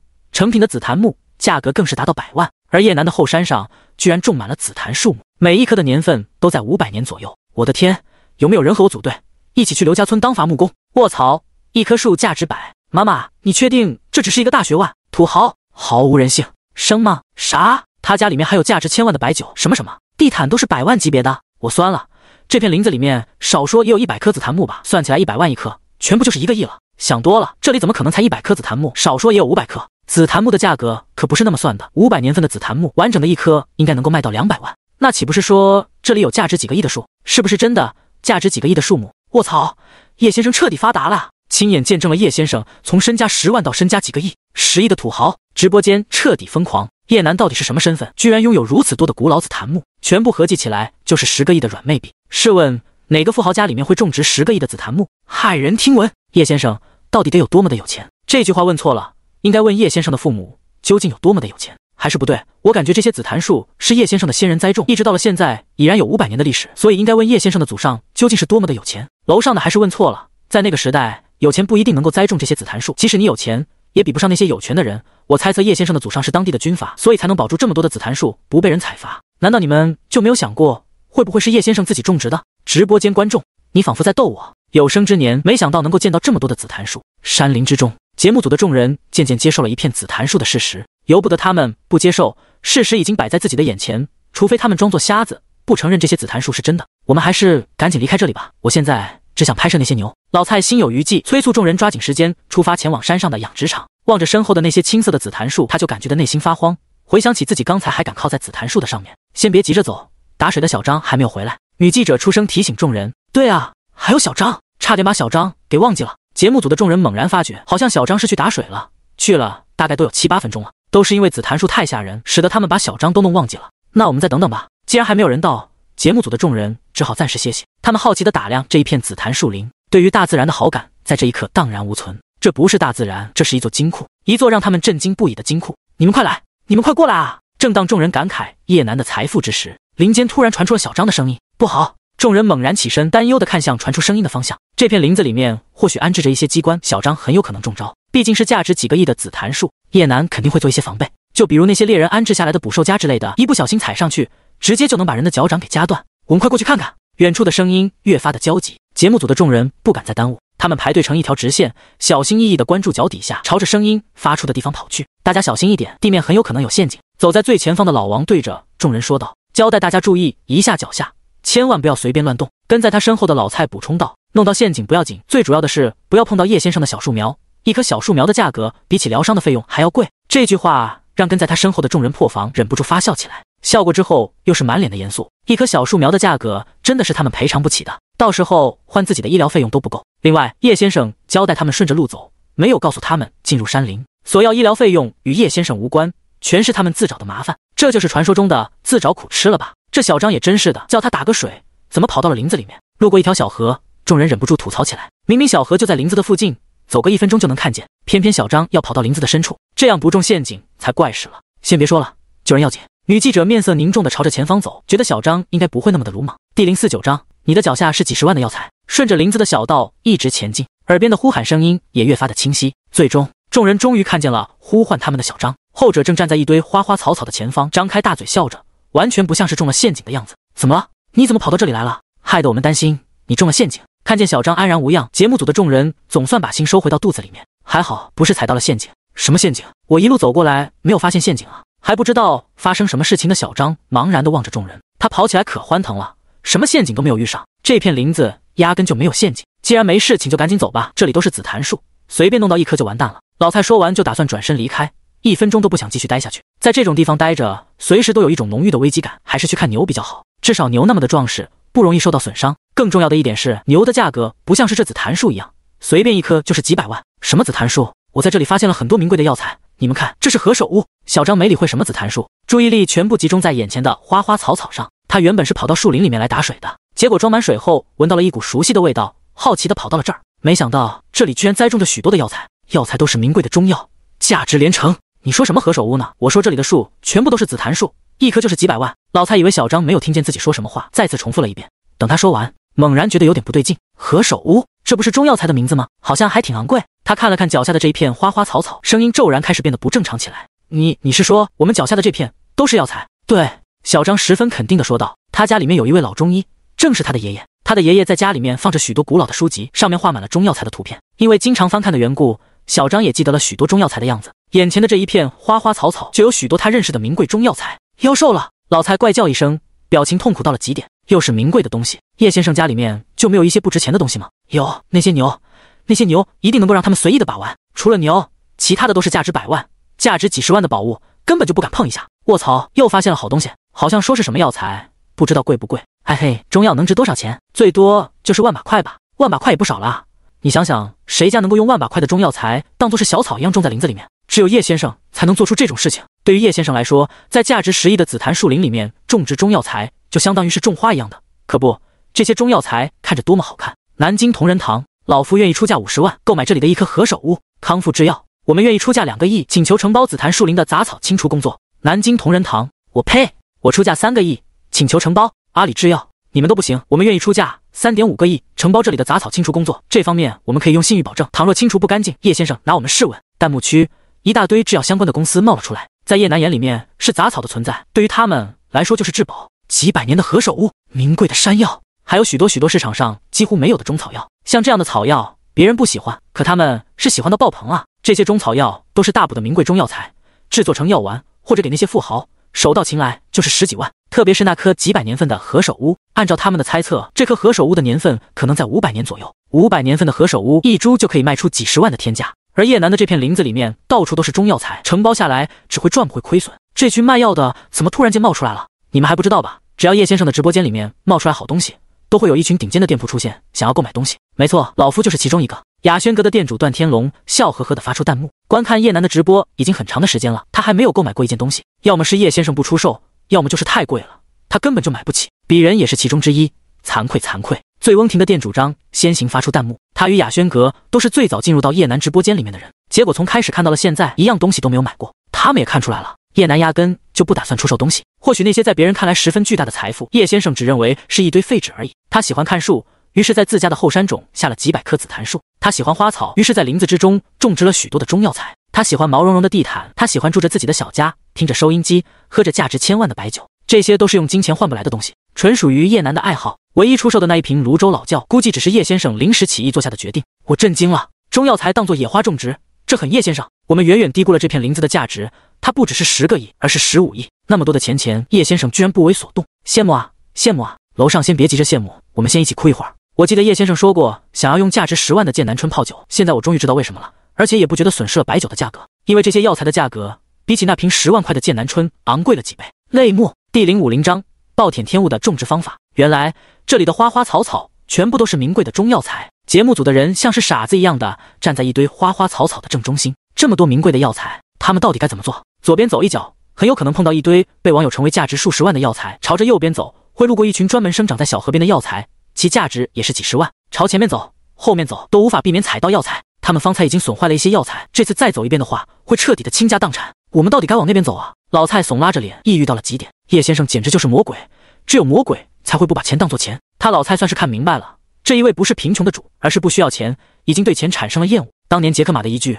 我对钱没有兴趣火遍了全国，但在老蔡看来只是凡尔赛，唯独叶南才是真的是钱财如粪土。几个亿的紫檀树，不施肥，不裹上麻衣，价值100万的地毯，随便上去踩脏，一点也不心疼。价值几个亿的中药材，就像是野花野草一样被到处洒落，丝毫没有享受到名贵药材的待遇。你们看，节目组又开始慌张了，哈哈，谁遇上那种情况都会慌吧？一脚下去就是几十万，这到底该怎么走？心疼节目组1秒钟，他们现在的表情就像是做错事情的小宝宝一样。那个小张才是逗逼，把节目组的全部人都拉到了困境里面。用王者荣耀的思维来说，小张就是猪队友。直播间的众人乐呵呵地观察节目组的行动，这种时候他们也没有办法解救节目组的众人，总不能给他们派一辆飞机送出来吧？飞机飞到紫檀树林的上空，照样会担心弄坏了紫檀树。这个局没有解救的办法呀。视觉转换，远在京都的一家中医院内，刚刚做完手术的钱医生身心疲惫地朝着自己的办公室走去。作为中医院最出名的大夫，他每天接到的手术少说也有10几个，这种高度的手术工作使得他非常的疲惫。今天早上才开始工作3个小时，钱医生便完成了3个手术，每一场手术都需要用100%的专心去对待，极为消耗人的精气神。钱医生，这是病人家属送来的锦旗。助手端着一面鲜红的锦旗走来，面带笑容说道：钱医生可是京都中医院的镇院之宝，经常能够收到病人送来的锦旗。最让医院里面的人感动的是，钱医生已经60多岁了，还在坚持给那些病人做手术，每天的工作强度比起那些年轻的医生也还要多。有没有代替我给家属说谢谢？钱医生接过了锦旗，对小护士郑重地问道。每当他非常疲惫的时候，看见这些病人家属送来的锦旗时，都感觉到十分的值得。能力越大，责任越大。只要他还存在这世界一天，只要他还有一天能够挥动手中的手术刀，那他就会一直坚持治疗病人。与钱无关，与自己的医德有关。我已经说了，钱医生您就放心吧。助手翻了翻白眼，每一次收到病人家属送来的锦旗，钱医生都会问自己有没有对病人家属说感谢的事情，搞得他就像是不懂礼貌一样。成为钱医生的助理10多年的时间，他哪一次没有给病人的家属说谢谢？结果钱医生终究还是要提醒，这让助手十分的无奈。下一场手术是什么时候？一路前进，钱医生一边朝着自己的办公室走去，一边朝着身边的助手问道。助手看了看手术表，回答道：下场手术还有2个多小时，您可以好好的休息一下，别把自己的身体给弄坏了。知道。钱医生漫不经心的点点头，眼神好奇的看向柜台的方向，那里是几个小护士，负责给病人统计信息、换药水的工作。他们的工作还算是悠闲，这个点的药水换好，就拿着手机观看直播。怎么了？觉得小护士好看，不想要我这个老助手了吗？不是我说啊，也只有我才能配合着你的那些怪脾气，换一个人绝对没有办法。助手察觉到钱医生的目光，骄横的说道。他清楚钱医生在什么时候需要什么东西，在手术的时候能够最大程度的帮助到钱医生，是钱医生多年以来无比顺手的助手，相当于他的左膀右臂。哎，人呢？说着说着，助手这才发现钱医生不在自己的身边，再抬头一看，钱医生已经出现在那2个小护士的身后，专心致志地盯着什么东西。这么老了还不正经，小心嫂子找你麻烦。助手轻声嘀咕了2句，小跑着来到钱医生的身后。他的动作比较大，使得正在观看直播的2个小护士吓了一跳。钱医生，王助理。2个小护士急忙和2人打着招呼，有点茫然地看着2人。把手机给我一下，谢谢。钱医生面色凝重地伸出自己的手，他方才没有看仔细，需要再看看，确定那个东西是不是自己想要寻找的。啊，手机！2个小护士更加的茫然。上班时间看手机确实是不对的事情，可钱医生没必要这样做吧？他们都完成了自己分内的工作，休息的时候看看手机还有错吗？给您。小护士还是乖乖的把自己的手机递给了钱医生。不管怎么样，他都要接受钱医生的惩罚。钱医生在医院里面可是院长都要礼让3分供着的存在。果然是他。接过手机的钱医生喃喃自语，双目之中的狂热难以掩藏。他无比的确认，眼前的直播界面里面的药材就是自己一直心心念念想要寻找的一味中药材。让他吃惊的是，这种药材在直播的界面里面居然有好几株。这个家伙究竟懂不懂药材，居然把这些药材随便乱种。可恶，暴殄天物啊！钱医生痛心疾首，第一次见到有人把药材像是种植野草一样到处乱种植。